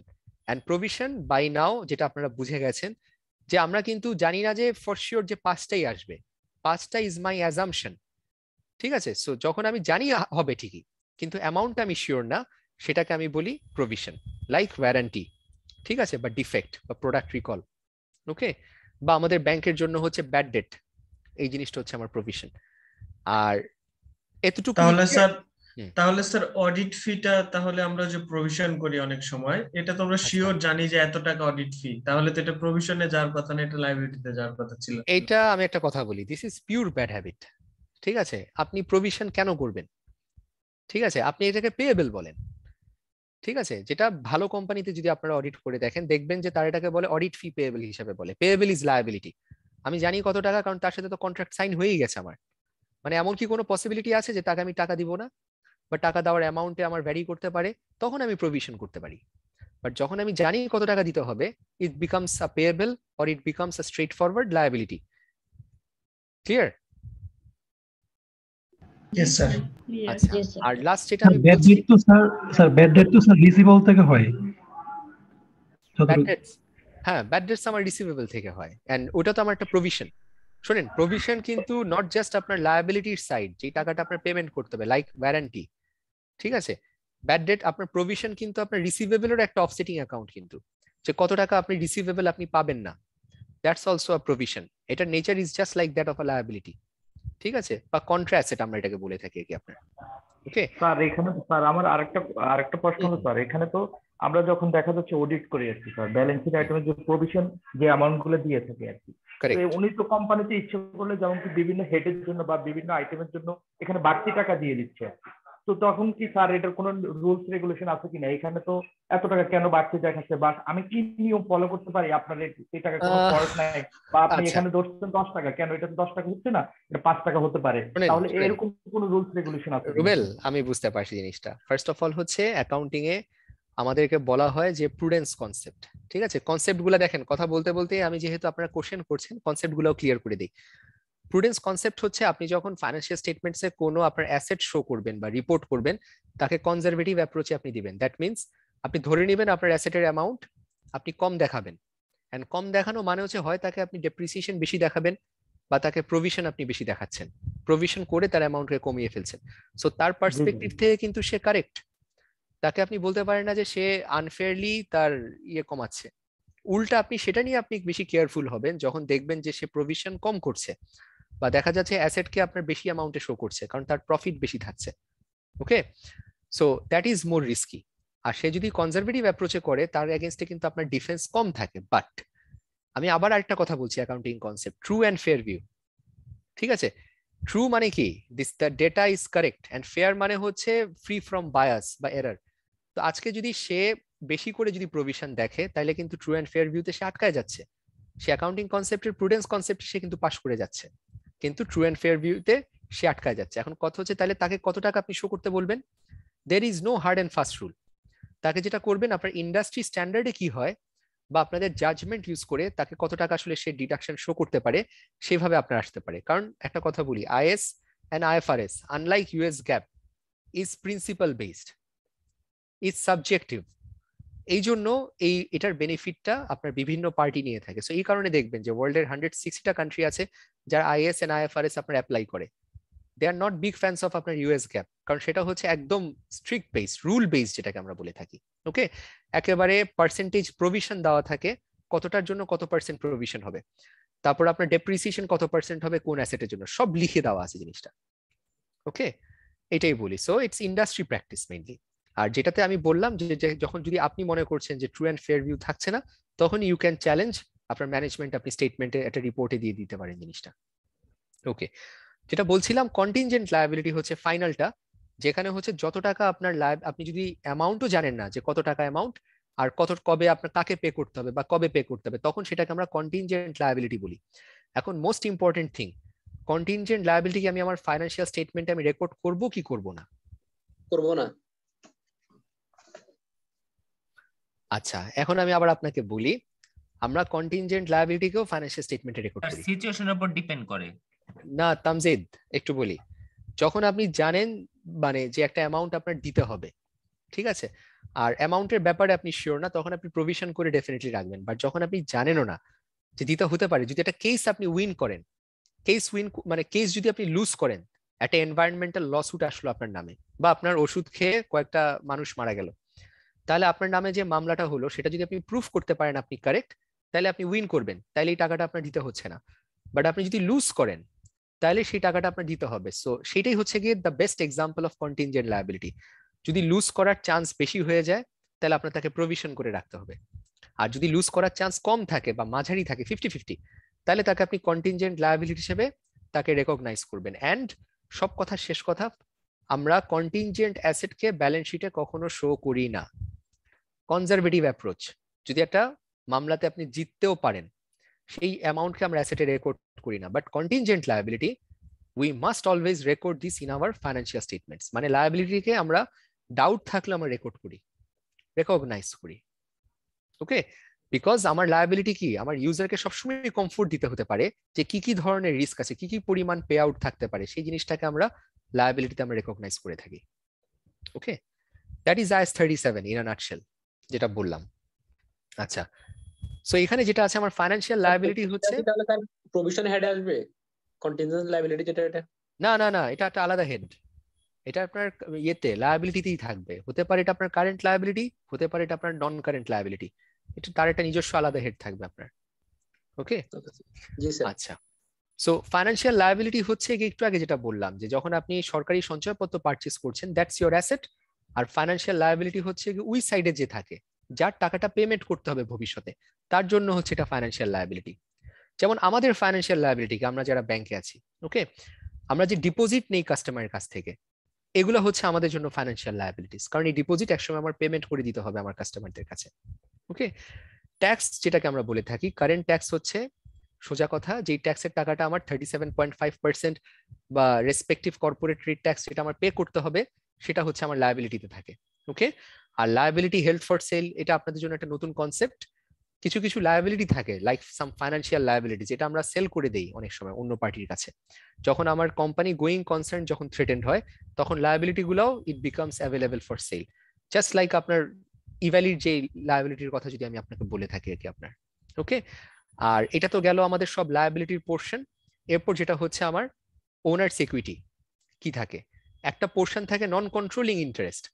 দিস ইজ ইন্টারেস্টিং, ঠিক আছে। নন কন্ট্রোলিং ইন্টারেস্ট হচ্ছে আপনি যদি আজকে আপনার ফাইন্যান্সিয়াল স্টেটমেন্ট প্রিপেয়ার করেন, আপনি যদি অন্য একটা কোম্পানির 90% শেয়ার হোল্ড করেন, তখন আমরা বলি আমরা ফাইন্যান্সিয়াল স্টেটমেন্টটাকে কনসলিডেশন পার্সপেক্টিভ থেকে আমরা প্রিপেয়ার করব।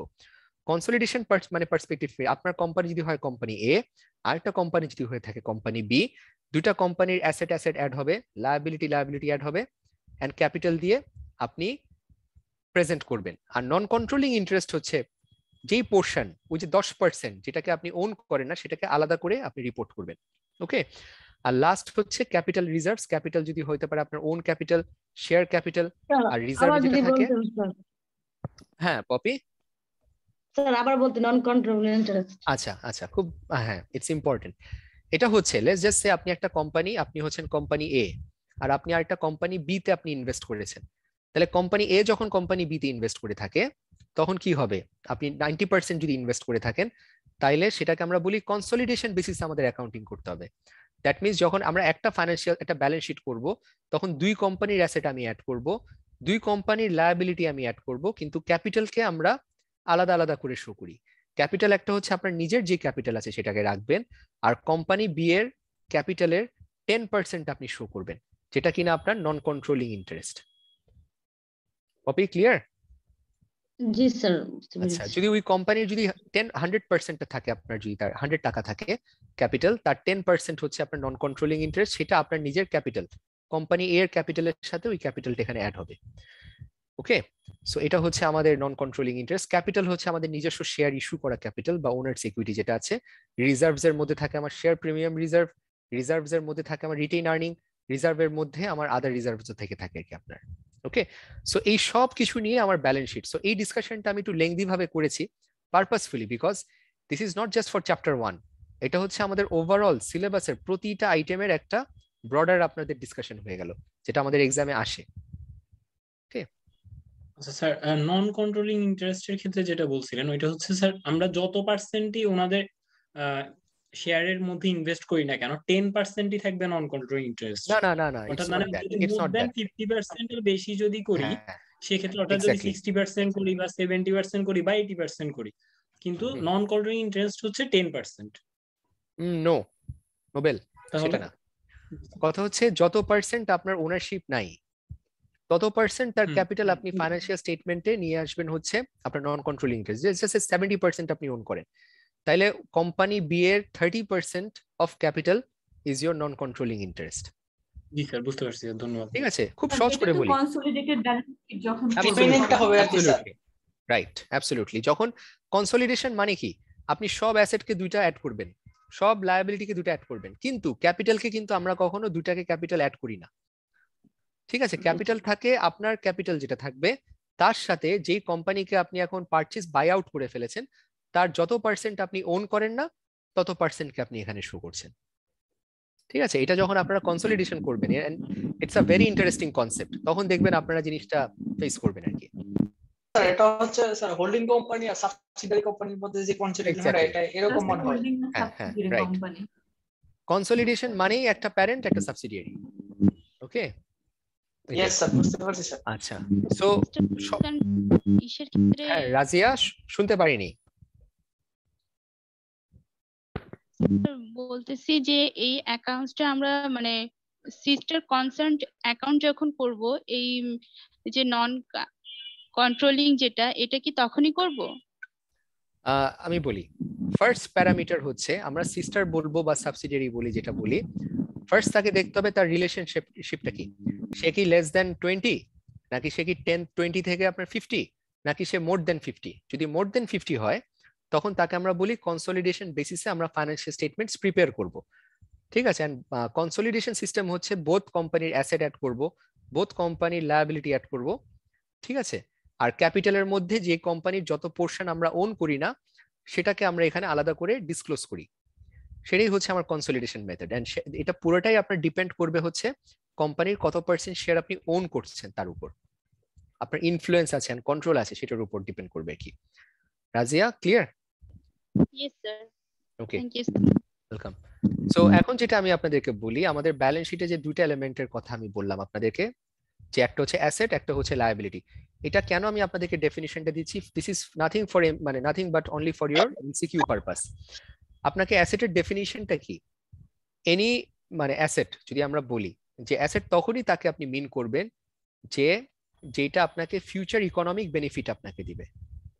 ঠিক আছে, এন্ড এটার ভ্যালু, এটার একটা কস্ট আছে, এন্ড যেটার কস্টকে আপনি রিলায়েবলি মেজার করতে পারবেন। সো তিনটা জিনিস, অ্যাসেট মানে আপনাকে ফিউচার বেনিফিট দেবে, যেটার একটা কস্ট আছে, আর যেটার ভ্যালু আপনি রিলায়েবলি মেজার করতে পারবেন। তার মানে আজ যদি একটা ফার্নিচারের কথা বলি বা একটা ফ্যাক্টরি মেশিনারির কথা বলি, একটা মেশিনারি কিন্তু আপনাকে 5 বছর সার্ভিস দিবে, দ্যাট মিন্স তার থ্রুতে কিন্তু আপনি ফিউচার ইকোনমিক বেনিফিট পাবেন। ওকে, এন্ড সেটার একটা কস্ট আপনি পাবেন। আচ্ছা, ওকে, আবার আমি বলি, এখন ঠিক আছে, শুনতে পাচ্ছেন? জি স্যার, শুনতে পাচ্ছি। ওকে, সো যেটা বলছি যে অ্যাসেট হচ্ছে এমন একটা জিনিস যেটা আমাকে ফিউচার ইকোনমিক বেনিফিট দেবে। মানে আজকে যদি আপনাকে একটা ফার্নিচার থাকে বা আপনার একটা ফ্যাক্টরিতে যদি কোনো মেশিনারি থাকে, আপনার মেশিনারি আপনাকে ফিউচার বেনিফিট, ইকোনমিক বেনিফিট দেবে। ঠিক আছে, এটাকে আপনাকে গুডস প্রডিউস করবে, যেটাকে আপনি সেল করে আপনার ক্যাশ ফ্লো পাবেন বা প্রফিট করবেন আপনি। ওকে, সো তার ইকোনমিক বেনিফিট আছে আপনার, নাম্বার 1। নাম্বার 2 হচ্ছে সেটা একটা কস্ট আছে। কস্ট মানে হচ্ছে সেটাকে আপনি ক্যালকুলেট করতে পারছেন, মানে এটা পারচেজ প্রাইস আছে, ফ্রি পাচ্ছেন না। ওকে, আর থার্ড হচ্ছে সেটার ভ্যালুটাকে আপনি রিলায়েবলি মেজার করতে পারছেন। সো এই তিনটা জিনিস যখন থাকে উই রেকগনাইজ অ্যাসেট। এখন আপনাদেরকে একটা ইন্টারেস্টিং কনসেপ্ট বলি, ফিউচার বেনিফিট পেতে পারেন কিন্তু তার কোনো কস্ট নাই, তার কোনো ভ্যালু আপনি মেজার করতে পারছেন না। তখন this is a contingent asset and সেটাকে আমি কখনো রেকগনাইজ করি না ইন মাই ফাইন্যান্সিয়াল স্টেটমেন্টস। ঠিক আছে, সো তিনটা জিনিস, ফিউচার ইকোনমিক ভ্যালু, কস্ট থাকতে হবে, ভ্যালু মেজারেবলি আপনি রিলায়েবলি মেজার করতে পারবেন আর কি। ঠিক আছে, এই তিনটা জিনিস আমাদের এবার এক্সামে আসছিল কিন্তু কয়েকটা জায়গাতে, আমি এটা স্টাডি করে এনে আমি আপনাদের কাছে এই জিনিসগুলো চেঞ্জ করে নিয়ে আসছি। ওকে, এন্ড লায়াবিলিটি হচ্ছে জাস্ট উল্টা, এটার মানে হচ্ছে, হ্যাঁ বলেন। এই যে এখানে স্যার অ্যাসেটে আপনার তিন নাম্বারটা কস্ট এবং ভ্যালু, এটার এক্সাম্পল দিয়ে একটা মানে পার্ট বাই পার্ট এক্সাম্পল দিতে পারলে এক্সাম্পল দিতে ভালো হতো স্যার। কোনো প্রবলেম নাই, আমি আপনাকে বলি। ফার্স্ট অফ অল হচ্ছে আপনার যদি আজকে একটা মেশিনারি থাকে, মেশিনারি যদি আপনি পারচেজ করেন, একটা কস্ট থাকে না আপনার? পারচেজ করব সেটা আমার কস্ট। এক্স্যাক্টলি। আচ্ছা, আরেকটা জিনিস আছে আপনাকে বলি, ঠিক আছে, সেকেন্ড পোর্শনটা আপনাদের কাছে যেটা মানে কনফিউশন হতে পারে, বা ভ্যালু ক্যান বি মেজার্ড রিলায়েবলি। এটার কথা হচ্ছে আজকে যদি আপনি একটা পেটেন্ট আপনি পারচেজ করেন বা লাইসেন্স যদি পারচেজ করেন, সেটার কিন্তু একটা ভ্যালু আছে এন্ড সেই ভ্যালুটাকে কিন্তু আপনার মেজার করতে পারতে হবে। ঠিক আছে, যদি আপনি মেজার করতে না পারেন তাহলে আমরা তাকে অ্যাসেটের ডেফিনিশন বা আমরা তাকে স্পেসিফিক্যালি আনতে পারবো না জিনিসটা। কস্ট হচ্ছে যখন আপনি তাকে নিজে আপনি এটা পারচেজ করে আনছেন ফ্রম মার্কেট। আর ভ্যালু হচ্ছে ইউজুয়ালি যেটা হয়, যেটা হচ্ছে যদি কোনো কিছু আপনার একটা লাইসেন্সিং থাকে, ঠিক আছে, লাইসেন্সিংটাকে যখন আপনি ভ্যালু করতে পারছেন আর কি জিনিসটা। শুধু কস্ট বললে ভুল হয় কি, আমি আপনাকে বলি, এটা দিয়ে আমরা ছাড়তে পারতাম, বাট এটা হচ্ছে IS 1 এর ডেফিনিশন, যেটা আমাদের ভ্যালুর কথাও এখানে স্পেসিফিক্যালি বলা হয়, কারণ it's not always the cost, আপনার ভ্যালুটাও ইম্পর্টেন্ট যখন we are recognising asset. So যদি আপনি কস্ট আপনি পারচেজের সময় পাচ্ছেন, আর ভ্যালু হচ্ছে যখন আপনি তাকে রেগুলার বেসিসে ইউজ করছেন, তার ভ্যালু যদি আপনি তাকে ক্যালকুলেট না করতে পারেন, ঠিক আছে, আর যদি কস্টও যদি তার না থাকে, তাহলে তাকে আমরা অ্যাসেট হিসেবে রেকগনাইজ করতে পারি না। ঠিক আছে server, that's the thing. Liability is just the opposite. এখানে কি হয়, ফিউচার ইকোনমিক বেনিফিট আসে, আর লায়াবিলিটিতে কি হয়, আউটফ্লো অফ রিসোর্স হয়, আপনার ফিউচারে রিসোর্স চলে যাবে। সোজা কথা, আপনার যদি আজকে একটা ক্রেডিট পারচেজ করেন, তাহলে আপনার সাপ্লায়ারকে টাকা দিয়ে দিতে হবে না? So this is an outflow of resource. Okay, এমবডিং economic benefit will result from the settlement of present obligation, মানে কোনো লোন সেটেল করে দেন and the amount at which settlement will take place can be measured reliably, মানে কত টাকা payment করবেন সেটাও আপনি জানেন, and আপনি এটাও জানেন যে টাকা পেমেন্ট করতে হবে। একটু আগে যে ডেফিনিশনটা আমি লায়াবিলিটি দিয়েছি আপনাদেরকে, যে অ্যামাউন্ট কত টাকা দিতে হবে সেটা আপনি জানেন, এটা হচ্ছে এই পোর্শনটা, the amount at which the settlement will take place can be measured রিলায়েবলি। আর আরেকটা হচ্ছে যে সেখানে আপনি প্রবাবল, যে হাই পসিবল যে এখান থেকে একটা অ্যামাউন্ট আউটফ্লো হবে জিনিসটা। সো এই দুটো ডেফিনিশন যখন আপনার ফুলফিল করে, that is as per IS 37 a liability. ওকে, আচ্ছা স্যার, হ্যাঁ, লায়াবিলিটি তো একটা ছিল আউটফ্লো রিসোর্স, তারপরে হচ্ছে এমপ্লয়িং, হচ্ছে ইকোনমিক বেনিফিট, আর থার্ডটা কি যেন ছিল? আচ্ছা, একটা করে বলি। ফার্স্ট অফ অল হচ্ছে probable that an outflow of economic resources, most important thing is this, যেটা আউটফ্লো হবে, ঠিক আছে। এমবডিং economic benefit, and economic benefit মানে হচ্ছে আমার বিজনেসের ইকোনমিক বেনিফিট হচ্ছে গিয়ে ক্যাশ আউটলে, ঠিক আছে। এন্ড কেন হবে এটা, দুটা কারণে হয়, from the settlement of a present obligation, sorry একটা মানে মেইন জিনিস হচ্ছে কোনো আমার দায় যখন আমি সেটেল করি, তখন আমার লায়াবিলিটি আমার এখানে আমি ইয়ে করি আর কি, আপনার যে আমার আউটফ্লো হচ্ছে আর কি জিনিসটা। ওকে, আর লাস্টের ব্যাপারটা হচ্ছে সেটাই যে দ্য অ্যামাউন্ট, যেটা সেটেলমেন্টের amount, that can be measured রিলায়েবলি।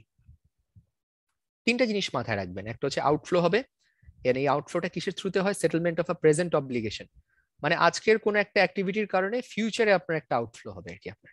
Okay, and এটার অ্যামাউন্টটা আপনি মেজারেবলি ক্যালকুলেট করতে পারবেন বা রিলায়েবলি আপনি তাকে মানে মেজার করে নিয়ে আসতে পারবেন জিনিসটা। Shamsunnahar, clear? G sir, clear, thank you sir. আচ্ছা, সো ব্যালেন্স শিটে আমাদের দুটো জিনিস একটু মানে ডিস্টিংগুইশ করে জানানোর জিনিস, সেটা আসলে আপনারা এমনি জানবেন, বাট একটা পয়েন্ট আছে যে কারণে আমি জিনিসটা শো করতে চাচ্ছি। কারেন্ট অ্যাসেট আপনারা সবাই জানেন যে যেটা 1 বছরের মধ্যে আপনার রিয়ালাইজ হয়ে যায় যে অ্যাসেটটা, সেটাকে আমরা বলি কারেন্ট অ্যাসেট। আর আরেকটা অ্যাসেট হচ্ছে যেটা আমার মোর দ্যান 1 ইয়ার থাকে আমার বিজনেসে, that's what we call non current asset. But এইখানে একটা জিনিস আপনাদেরকে আমি বলি, যেটা MCQ-তে এবার আমাদের এক্সামে আসছে, সেটা হচ্ছে সব কারেন্ট অ্যাসেট কিন্তু আপনার 12 ইয়ার সাইকেলে চলে না। কিছু কিছু আপনার কারেন্ট অ্যাসেট আছে যেটা দেখবেন যে 1 বছরের বেশি, হয়তো 18 মাসও হতে পারে বা 24 মাসও হতে পারে। তাহলে তারা কারা, এটার জন্য আপনার জানতে হবে এই ডেফিনিশনটা, যে এক্সপেক্টেড টু বি রিয়ালাইজড বা intended to sell normal operating cycle. This is very very important, যে নর্মাল অপারেটিং সাইকেলটাই এখানে সবচেয়ে ইম্পর্টেন্ট জিনিস। আজকে যদি বলি আপনার ফার্নিচার আছে, আপনার ফার্নিচারের বিজনেস, ফার্নিচার যদি আপনার যদি আমরা ধরেই নেই তার ক্যাশ সাইকেল হচ্ছে সে 18 মাস পর সেল হয়, মানে 1.5 বছর পর তার সেল হয়ে তার টাকাটা রিয়ালাইজ করে আসে। তাইলে আমি তাকে যদি 12 মাসের হিসাব ধরে যদি আমি তাকে যাই, তাইলে ফার্নিচার হয়ে যাবে আমার নন কারেন্ট অ্যাসেট।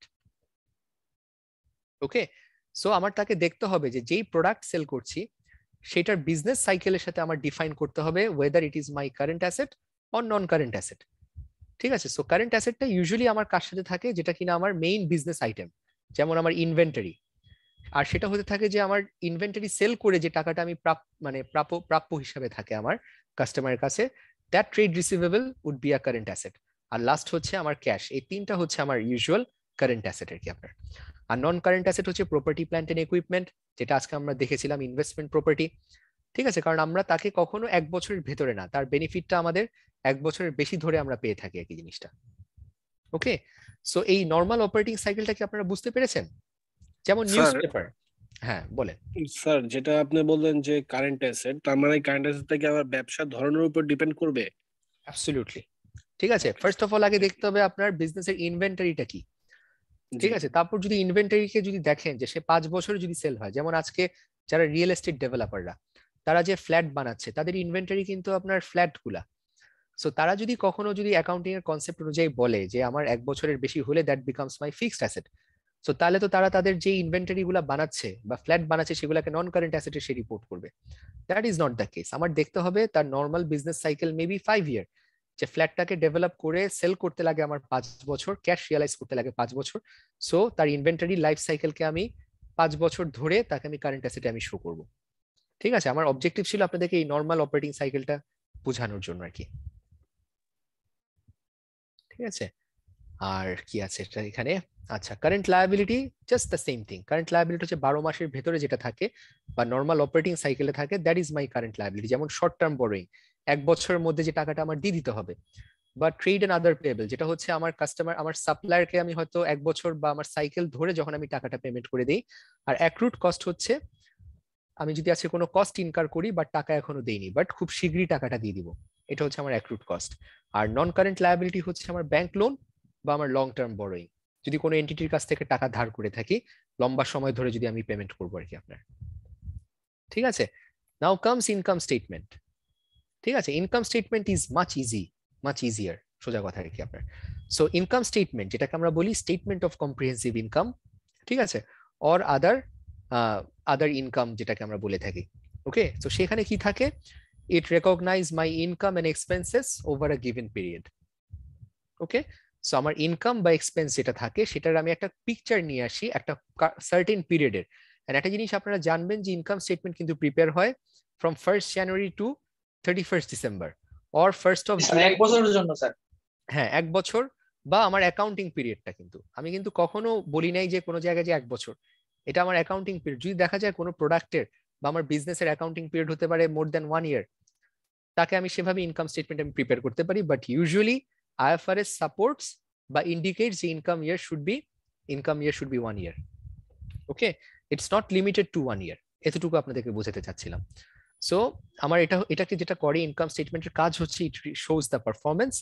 আর ইনকাম স্টেটমেন্টে আমার কি থাকে? ইনকাম মানে হচ্ছে is increases in economic benefit through inflow, হচ্ছে আমার অ্যাসেট বেড়ে যাচ্ছে, আমার লায়াবিলিটি কমে যাচ্ছে। এন্ড ইনকামের মেইন পারপাস হচ্ছে ইট results in increases in equity, আপনার রিটেইন আর্নিং বাড়ছে, আপনার ক্যাপিটাল বাড়ছে। ওকে, আর এক্সপেন্স হচ্ছে কি? ডিক্রিজ ইন ইকোনমিক বেনিফিট, যেটার কারণে আপনার ইকুইটি মানে আপনার প্রফিট কমে যাচ্ছে। ওকে, এন্ড এটা কিভাবে হয়? It's an outflow. আপনার অ্যাসেটের ভ্যালু যদি কমে যায় আর আপনার লায়াবিলিটি যদি বেড়ে যায়, তাহলে আমরা বলি যে আমার ইকুইটি কমে যাচ্ছে আর কি জিনিসটা। সো ইনকামের ইম্প্যাক্ট যদি কেউ দেখতে চান তাহলে এগুলো this R the impacts, and এটার রেজাল্টটা কি? আমার ইকুইটি বেড়ে যাচ্ছে। আর এক্সপেন্সের কিভাবে হয়? আউটফ্লো, অ্যাসেটের ভ্যালু কমে যাওয়া, আমার লায়াবিলিটির মানে ভ্যালু বেড়ে যাওয়া। এন্ড এটার কারণে কি হচ্ছে? আমার ইকুইটির ভ্যালু কমে যাচ্ছে, আমার ক্যাপিটাল কমে যাচ্ছে আর কি আপনার। স্যার, এখানে ডিক্রিজ অফ লায়াবিলিটি এটা কিভাবে ইনকাম হয়? আচ্ছা, গুড কোশ্চেন। ঠিক আছে, এইটা আমি আপনাদেরকে বলি। অনেক সময় দেখবেন আপনারা যখন অডিট করবেন, আপনারা দেখবেন কিছু কিছু বিজনেস এন্টিটি আছে একটা সময় ধরে ধরে তারা প্রভিশন বিল্ড করে, ঠিক আছে, লায়াবিলিটি বিল্ড আপ করে, ঠিক আছে, তারপর করে কি কোনো একটা সময় এসে লায়াবিলিটিকে ডেবিট করে ইনকামে ক্রেডিট করে ফেলে। কখনো কি এগুলা পেয়েছেন? পাবেন। আপনাদের সামনে লং লাইফ পড়ে আছে এন্ড লং অডিট এক্সপিরিয়েন্স পড়ে আছে, সো তখন দেখবেন কিছু কিছু কোম্পানি আছে তাদের যখন ভালো সময় থাকে তারা এক্সপেন্সকে ডেবিট করে একটা পেয়েবল ক্রেডিট করে, আবার পরের বছরে গিয়ে এক্সপেন্সকে ডেবিট করে পেয়েবল ক্রেডিট করে, থার্ড ইয়ারে গিয়ে আবার এক্সপেন্সকে ডেবিট করে পেয়েবল ক্রেডিট করে, পরে করে কি এই পেয়েবলটাকে পরে ডেবিট করে ওই 3 বছর যে আপনার বিল্ড আপ করেছে সেটাকে আপনার ইনকামে একবারে নিয়ে আসে বা এক্সপেন্সকে রিভার্স করে ফেলে, রাইট?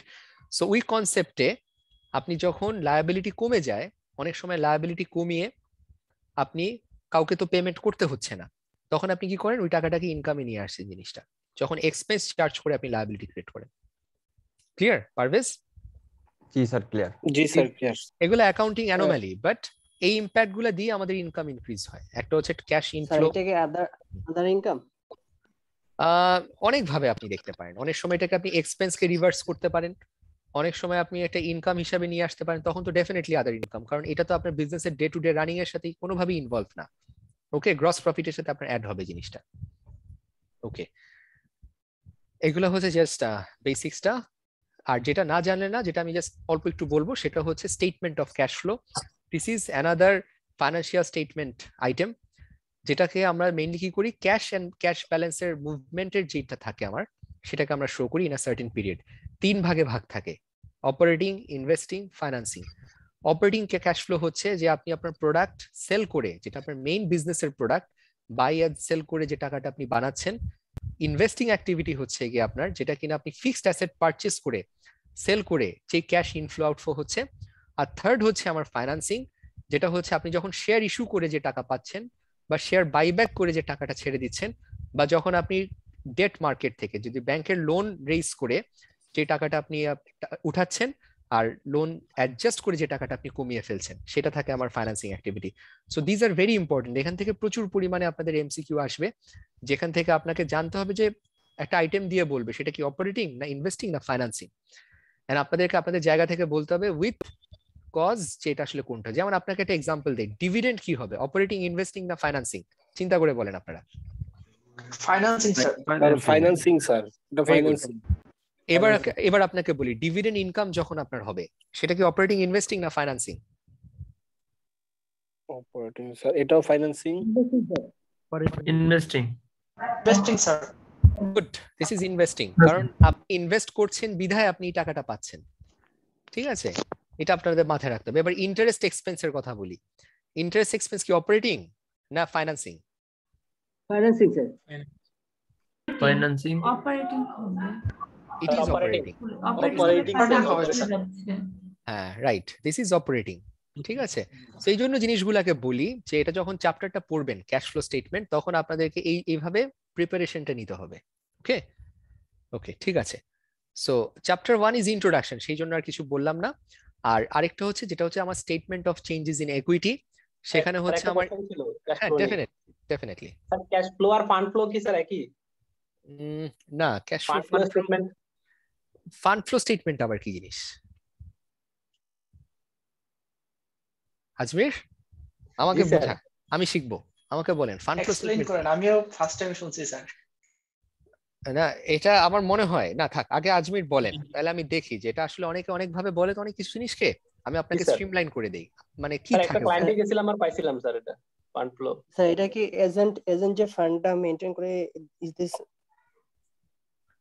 আমি তো বলতে পারবো না, এটা টাফ জিনিসটা। এতটুকু বলি, ফার্স্ট অফ অল আমার ফাইন্যান্সিয়াল স্টেটমেন্ট যখন আমি প্রিপেয়ার করি, আমার কিন্তু কি কি থাকে আমি বলি। Statement of comprehensive income, statement of financial position, cash flow statement, statement of changes in equity, আর এটা হচ্ছে notes to the financial statement, শেষ। বা এটাকে বলি কম্পারেটিভ ফাইন্যান্সিয়াল স্টেটমেন্ট আর কি আপনার। ওকে, সো এর বাইরে আমার কিছুই থাকে না। ফান্ড ফ্লো স্টেটমেন্ট হয়তো কোনো ম্যানেজারিয়াল টুল থাকতে পারে যে আমি আমার কোন কাস্টমারদের কাছ থেকে কত টাকা পাচ্ছি বা দিচ্ছি, আয় ব্যয়ের হিসাবটা আমি বুঝছি।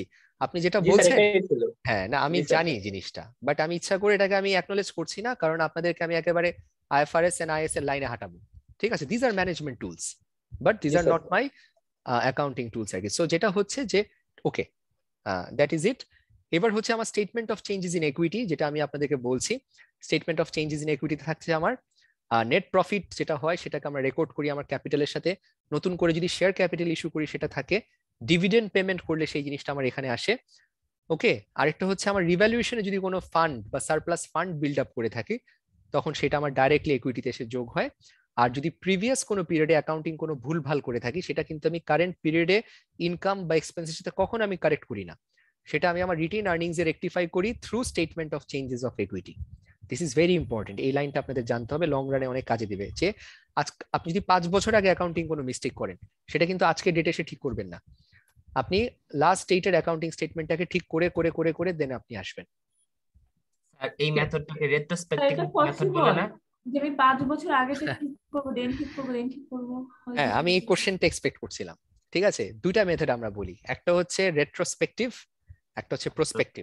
ঠিক আছে, এখানে একটা জিনিস মনে রাখবেন যে যেই এররটা আপনার যদি ম্যাটেরিয়াল হয় আর যেটা যদি আপনার শেয়ার মার্কেট বা স্টক মার্কেট বা ইকোনমিক ইউজারদের মধ্যে যদি সিগনিফিকেন্ট ইম্প্যাক্ট করে, তাইলে আপনার তাকে প্রিভিয়াস ইয়ার যে ইয়ারে মিস্টেক হয়েছে সেটা কারেক্ট করে কন্টিনিউয়াসলি আপনার কারেন্ট পিরিয়ডের আগ পর্যন্ত তাকে রেকটিফাই করে আসবে। দ্যাট ইজ আপনার রেট্রোস্পেক্টিভ। বাট আপনি প্রসপেক্টিভেও করতে পারেন যদি আপনি প্রুফ করতে পারেন যে আপনার জন্য রেট্রোস্পেক্টিভলি এই রেকটিফিকেশন করাটা ইম্পসিবল, বা এটা করলে আপনার জন্য যে ম্যান পাওয়ার বা আপনার যে ইকুইটি বা আপনার যে এফোর্ট আপনার ইনভলভ হতে হবে সেটা অনেক ডিফিকাল্ট। এন্ড সেটা করতে গেলে আপনার ফাইন্যান্সিয়াল স্টেটমেন্টস আবার নতুন করে প্রিপেয়ার করে কোম্পানি অ্যাক্ট অনুযায়ী তাকে ডিসক্লোজার দিতে হবে, সেটা আপনার সিকিউরিটি এক্সচেঞ্জ অ্যাক্টে আপনার ডিসক্লোজার দিতে হবে, and this can be very costly. And সেটাকে আপনি যদি পারমিশন নিয়ে যদি করতে পারেন, সেটা হচ্ছে সিকিউরিটিজ ইন এক্সচেঞ্জ অ্যাক্টকে বা ধরেন কোম্পানি অ্যাক্ট অনুযায়ী বা ব্যাংক কোম্পানি অ্যাক্ট যদি আপনি পারমিশন নিতে পারেন, তাহলে আপনি এই রেকটিফিকেশনটা কারেন্ট ইয়ারে করতে পারবেন। এন্ড সেটার একটা পেপারে ডিসক্লোজার দিবেন, প্রাইস সেন্সিটিভ ইনফরমেশনে একটা ডিসক্লোজার দিয়ে জানিয়ে দিবেন সবাইকে। So that is prospective. আপনাকে দুটো অপশনই রেখেছে, এই জন্য আইএস বা IFRS is much more appreciated by all over the world. ঠিক আছে, কারণ এখানে আপনাকে অনেক সুযোগ দিচ্ছে। বাট এটা যদি ইউএস গ্যাপ হতো, তারা কখনোই আপনাকে প্রায়র পিরিয়ড রেকটিফিকেশন অ্যালাউ করে না, উল্টা জরিমানা করে সবগুলাকে ঠিক করতে বলে। ওকে, সো দুইটা ওয়েই আছে আমাদের, রেট্রোস্পেক্টিভ এন্ড আমার প্রসপেক্টিভ আর কি আপনার। ঠিক আছে, এটা গেল। আর হচ্ছে নেক্সট ওয়ান হচ্ছে অ্যাকাউন্টিং ইকুয়েশন। অ্যাকাউন্টিং ইকুয়েশন হচ্ছে আমাদের গোল্ডেন অ্যাকাউন্টিং রুল যেটা। ঠিক আছে, আমরা অ্যাকাউন্টিং ইকুয়েশন বলতে যেটাকে বুঝি সেটা হচ্ছে asset is equals to liability plus capital, বা অ্যাকাউন্টিং ইকুয়েশন বলতে যেটাকে আমরা জানি যে ডাবল এন্ট্রি অ্যাকাউন্টিং সিস্টেম, যে every accounting entry must have an equal and opposite credit entry. একটা ডেবিট হলে একটা ক্রেডিট হবে, একটা ক্রেডিট হলে একটা ডেবিট হবে। ওকে, এটার একটু স্টোরিটা আমি আপনাদেরকে বলি যে আমরা যখন আসলে অ্যাকাউন্টিং যখন আগে করতাম আমরা কি করতাম, বা কোনো মুদি দোকানে গেলে দেখবেন সে কিন্তু অ্যাকাউন্টিং এন্ট্রি ডেবিট ক্রেডিট করে না, সে হয় ক্যাশ সেল রেকর্ড করে আর ক্যাশ এক্সপেন্সকে রেকর্ড করে, তার কাজ কিন্তু ওখানেই শেষ। কিন্তু যেটা কোম্পানিতে সবচেয়ে বড় প্রবলেম যেটা হয়, প্রচুর পরিমাণে ফ্রড হয়, যে আমি আজকে সেল রেকর্ড করলাম কিন্তু টাকা তো আমি আর পাচ্ছি না, মিলাতে পারছি না। কিন্তু আপনি ডাবল এন্ট্রি অ্যাকাউন্টিং যখন করেন, আপনি সেল যখন করছেন, যদি ক্রেডিটেও সেল করেন তখন আপনি কি করেন, সেলসকে করেন ক্রেডিট, রিসিভেবলকে করেন আপনি ডেবিট। আবার যখন টাকা আসছে তখন ক্যাশকে করছেন আপনি ডেবিট, রিসিভেবলকে করছেন আপনি ক্রেডিট। সো এই যে প্রতিটা অ্যাকাউন্টিং এন্ট্রির একবার ডেবিট হবে একবার ক্রেডিট হবে, এর কারণে আজকে যখন আপনি ক্যাশ পাচ্ছেন কম, তখন আপনি ক্যাশ আর রিসিভেবলের মধ্যে আপনি ততটুকুই আপনি শো করতে পারবেন। আপনার রিসিভেবলে যত টাকা আপনার পড়ে থাকবে তত টাকা আপনি বুঝছেন যে আপনি টাকাটা পাননি। সো এই জন্যই accounting double entry is so important, যে প্রতিটা ট্রানজেকশনকে আমরা equivalent debit end credit entry দিয়ে তাকে আমি রেকর্ড করব। Clear? And this is developed by this man, আমাদের হচ্ছে গিয়ে লুকা পাসিওলি। ঠিক আছে, in 1494 he is an Italian Monk আর কি, প্রিস্ট ছিল আর কি আপনার সে। ওকে, ওনার মাথায় এই ট্যালেন্টটা কোথায় থেকে আসছে যে এরকম করতে হবে? হ্যাঁ, এটা তাদের মাথায় আসে আমি বলি, কারণ একটা সময় কি ছিল, মানে ইটালি বলেন বা আপনার রেনাইসেন্সের সময়টা যদি বলেন, তখন আসলে এডুকেশনটা আসলে অনলি লিমিটেড ছিল আপনার ইয়েদের মধ্যে, চার্চ গোয়ার্ডদের মধ্যে, বা যারা কিনা আসলে ইয়েতে ছিল, মানে চার্চের সাথে সংযুক্ত ছিল। তো তারাই একমাত্র এডুকেশন এর মধ্যে ইনভলভ ছিল, তারাই কাউন্ট করতে পারতো, তারাই একমাত্র লেখালেখি করতে পারতো। সো তারা তাদের হিসাব রক্ষণ করার জন্যই এই প্রবলেমটা ফেস করতো, যে যত টাকা আপনার রেকর্ড করছে তত টাকা আপনার পরে মিস হয়ে যেত তাদের। সো সেটাকে হিসাব করার জন্যই তারা এরকম প্রতিটা রেকর্ডের একটা জায়গার সাথে আরেকটা জায়গাতে সে হিসাব করে রাখতো। তখনই সে কিন্তু ফ্রড ধরেই কিন্তু সেই জিনিসটা ডেভেলপ করে নিয়ে আসছে। তো আমি একটা সময় এটা নিয়ে আমি স্টাডি করেছিলাম একটা সময়, সেটা ছিল আমার ক্লাস 7 কি ক্লাস 8 এর সময়। বাট আমি আপনাদেরকে বলবো এগুলা স্টাডি আর করবেন না। আপনাদেরকে আমি বলবো যে একদম স্পেসিফিক, ঠিক আছে, নলেজ লেভেল, সার্টিফিকেট লেভেল, একদম টু দা পয়েন্ট আপনারা স্টাডি করবেন।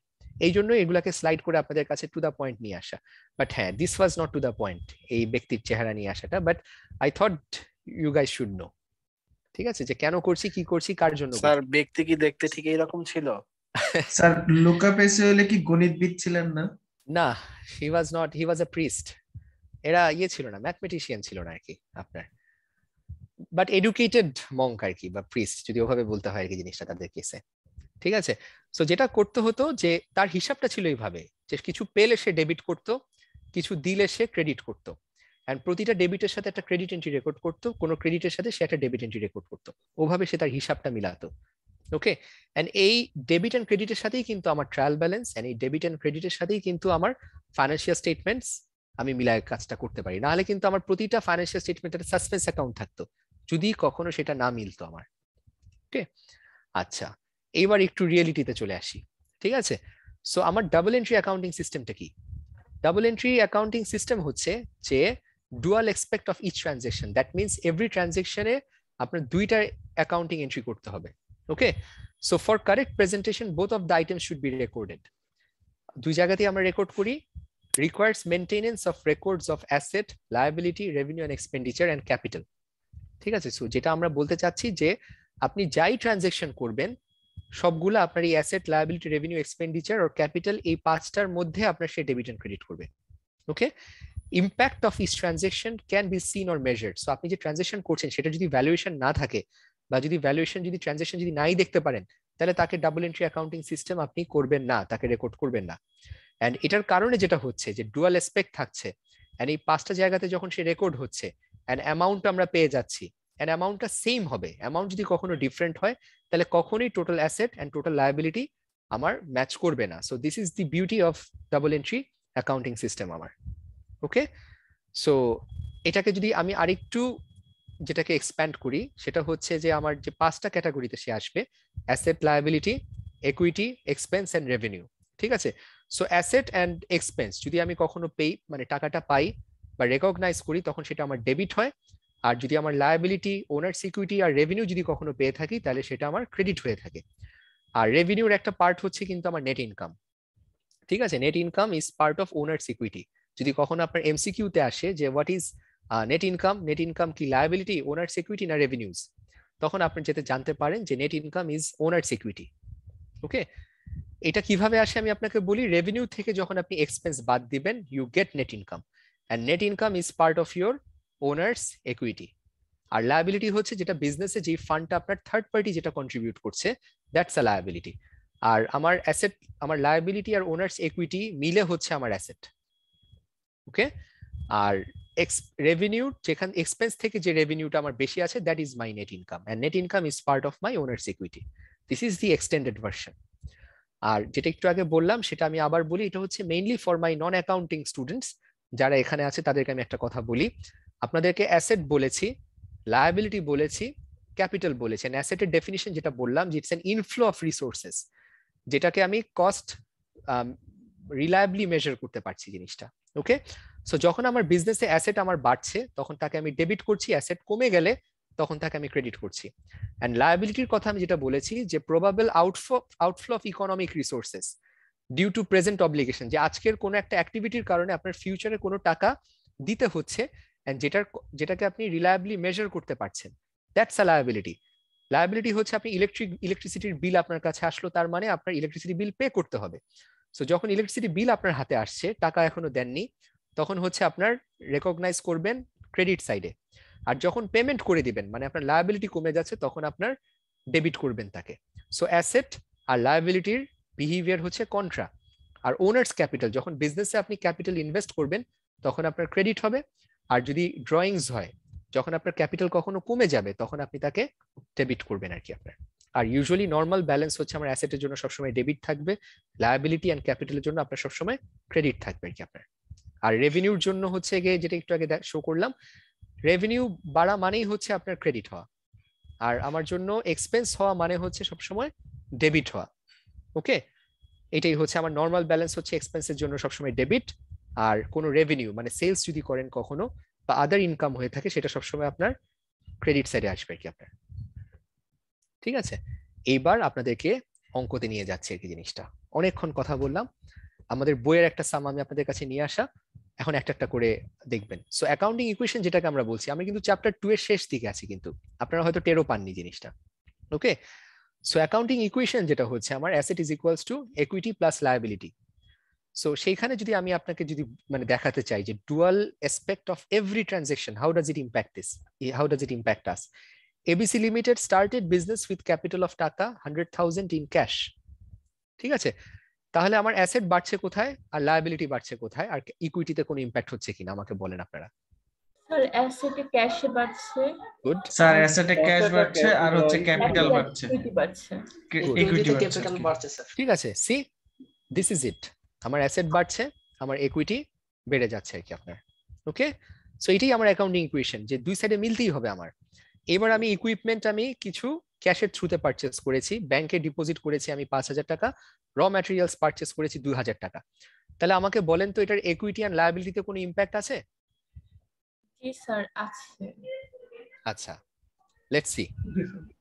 আমরা এখানে একটা জিনিস খেয়াল করে দেখি, আমার ইকুইটি কিন্তু আনটাচ এন্ড আনচেঞ্জড, আমার লায়াবিলিটিতে কিন্তু কোনো ইম্প্যাক্ট হয়নি, কারণ আমি যেই 1 লাখ টাকা নিয়ে আমি বিজনেস শুরু করেছি তার থেকে আমি ইকুইপমেন্ট কিনেছি 20,000 টাকা দিয়ে। সো দ্যাট মিনস 20,000 টাকা কিন্তু আমার ক্যাশ থেকে কমে যাচ্ছে, সেটাকে অ্যাড হচ্ছে কোথায়?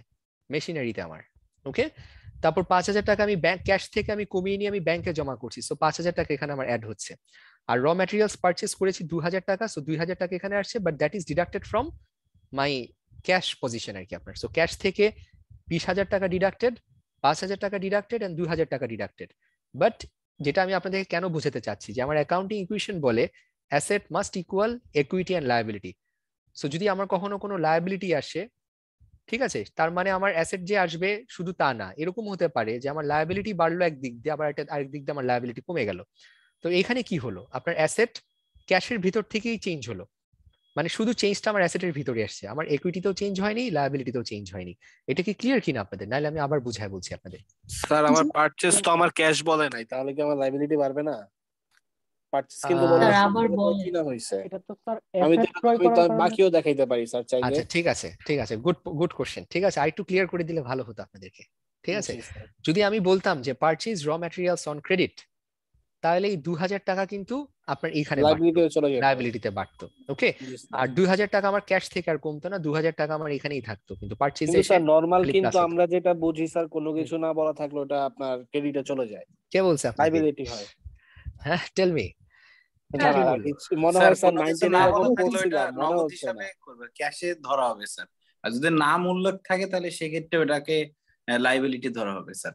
আচ্ছা ঠিক আছে, এটা আমি জানি না, এটা এই অ্যাজাম্পশন একদম ছেড়ে দেন এখানে। এটা যখন এখানে আপনারা কখনো যদি ক্যাশ কথা বলা থাকে তাহলে ক্যাশে করবেন, আর অন ক্রেডিট যদি বলা থাকে তাহলে অন ক্রেডিটে করবেন, আর যদি কিছু বলা না থাকে তাহলে যেটাই করবেন অন্তত একটা নোট দিয়ে করবেন। ওকে স্যার, এটাই হচ্ছে আমাদের অ্যাকাউন্টিং সিলেবাসের প্রবলেম। আমি আরো অনেক প্রবলেম আপনাদেরকে দেখাবো, আপনাদেরকে তো প্রবলেম এরিয়াতে এখনো নেইনি। আজকের ক্লাস এন্ড লাস্ট ক্লাস ছিল আপনাদের জন্য গুড ক্লাসেস, কালকের ক্লাস যেটা নিব সেখানে আস্তে আস্তে আপনাদেরকে চ্যালেঞ্জে ফেলে দিব। ঠিক আছে, আর জিনিসটা কি দেখবেন যে সহজ জিনিসগুলো আসলে কতটা ডিফিকাল্ট করে আমাদের এক্সামে আসতে পারে, আর সেটাই হচ্ছে সবচেয়ে বড় রিস্ক। সো সেই অ্যাসপেক্ট থেকে আপনাদেরকে আস্তে আস্তে ক্লিয়ার করানো জিনিসটা। ওকে, আচ্ছা স্যার, একটা কোশ্চেন ছিল এইটা নিয়ে। Yes Nobel. র ম্যাটেরিয়াল পারচেসের ক্ষেত্রে তো স্যার এখানে আমরা প্রথমে ক্যাশ গিয়েছে, তাই ক্যাশ থেকে আমরা লেস করব, মানে অ্যাসেট থেকে লেস, রাইট। এই পরবর্তীতে যেটা এখানে এক্সপেন্স হয়েছে, তো এটা ওনার সিকিউরিটিতে গিয়ে লেস করা, মানে ওনার সিকিউরিটিতে গিয়ে, মানে আমাদের যে ব্যাপারটা ছিল ওটা হচ্ছে উত্তোলন বিয়োগ, আর হচ্ছে আয় হলে যোগ, ব্যয় হলে বিয়োগ। তো সেই ক্ষেত্রে তো ইকুয়েশনের মধ্যে গিয়ে ওনার সিকিউরিটিতে মাইনাস হওয়ার কথা ছিল না? Nobel hold on first of all, ওনার সিকিউরিটিতে আপনার একমাত্র ইম্প্যাক্ট করে হচ্ছে এই জিনিস, এখানে দেখেন এই যে এই পোর্শনটা, আপনার রেভিনিউ থেকে যখন এক্সপেন্স বাদ দিয়ে যেই পোর্শনটা থাকে সেটি ইম্প্যাক্ট করে আপনার ওনার্স ইকুইটিতে।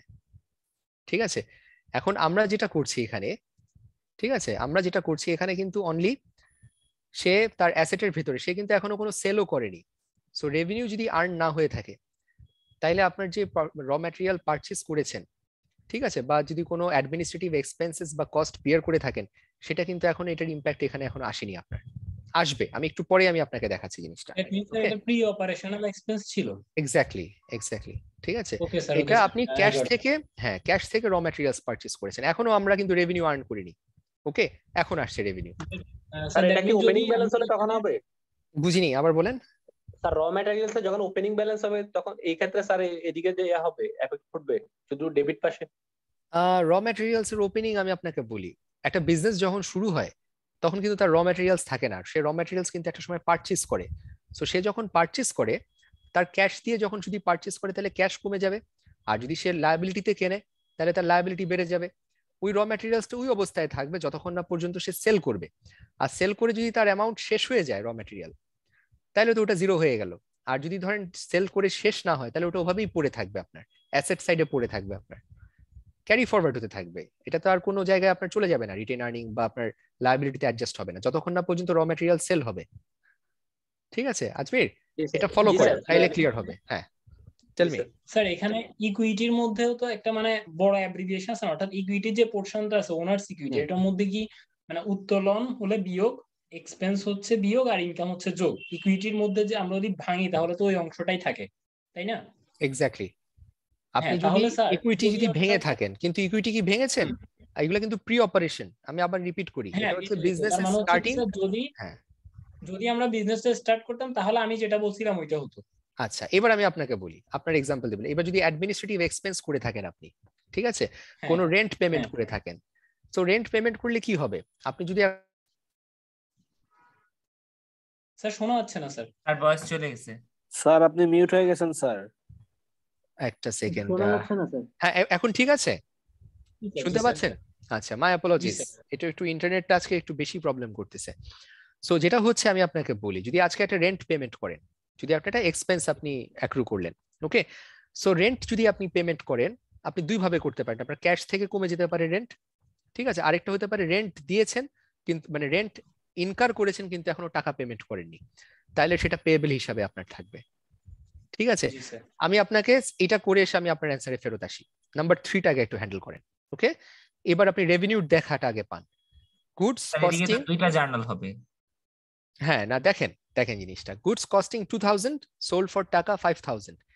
ব্যাপারটা বুঝেন, 5000 এ যখন আপনি সেল করেছেন আপনার বিজনেসে রেভিনিউ আসছে ফার্স্ট। সো রেভিনিউর ব্যাপারটা কিন্তু কোথায় আসে? ইকুইটি না লায়াবিলিটি না আমার অ্যাসেটে আসে? ইকুইটি এবং ক্যাশে আসে। গুড, যদি ক্যাশ হয় তাহলে অ্যাসেট বাড়বে, আবার ইকুইটি হবে। এক্স্যাক্টলি।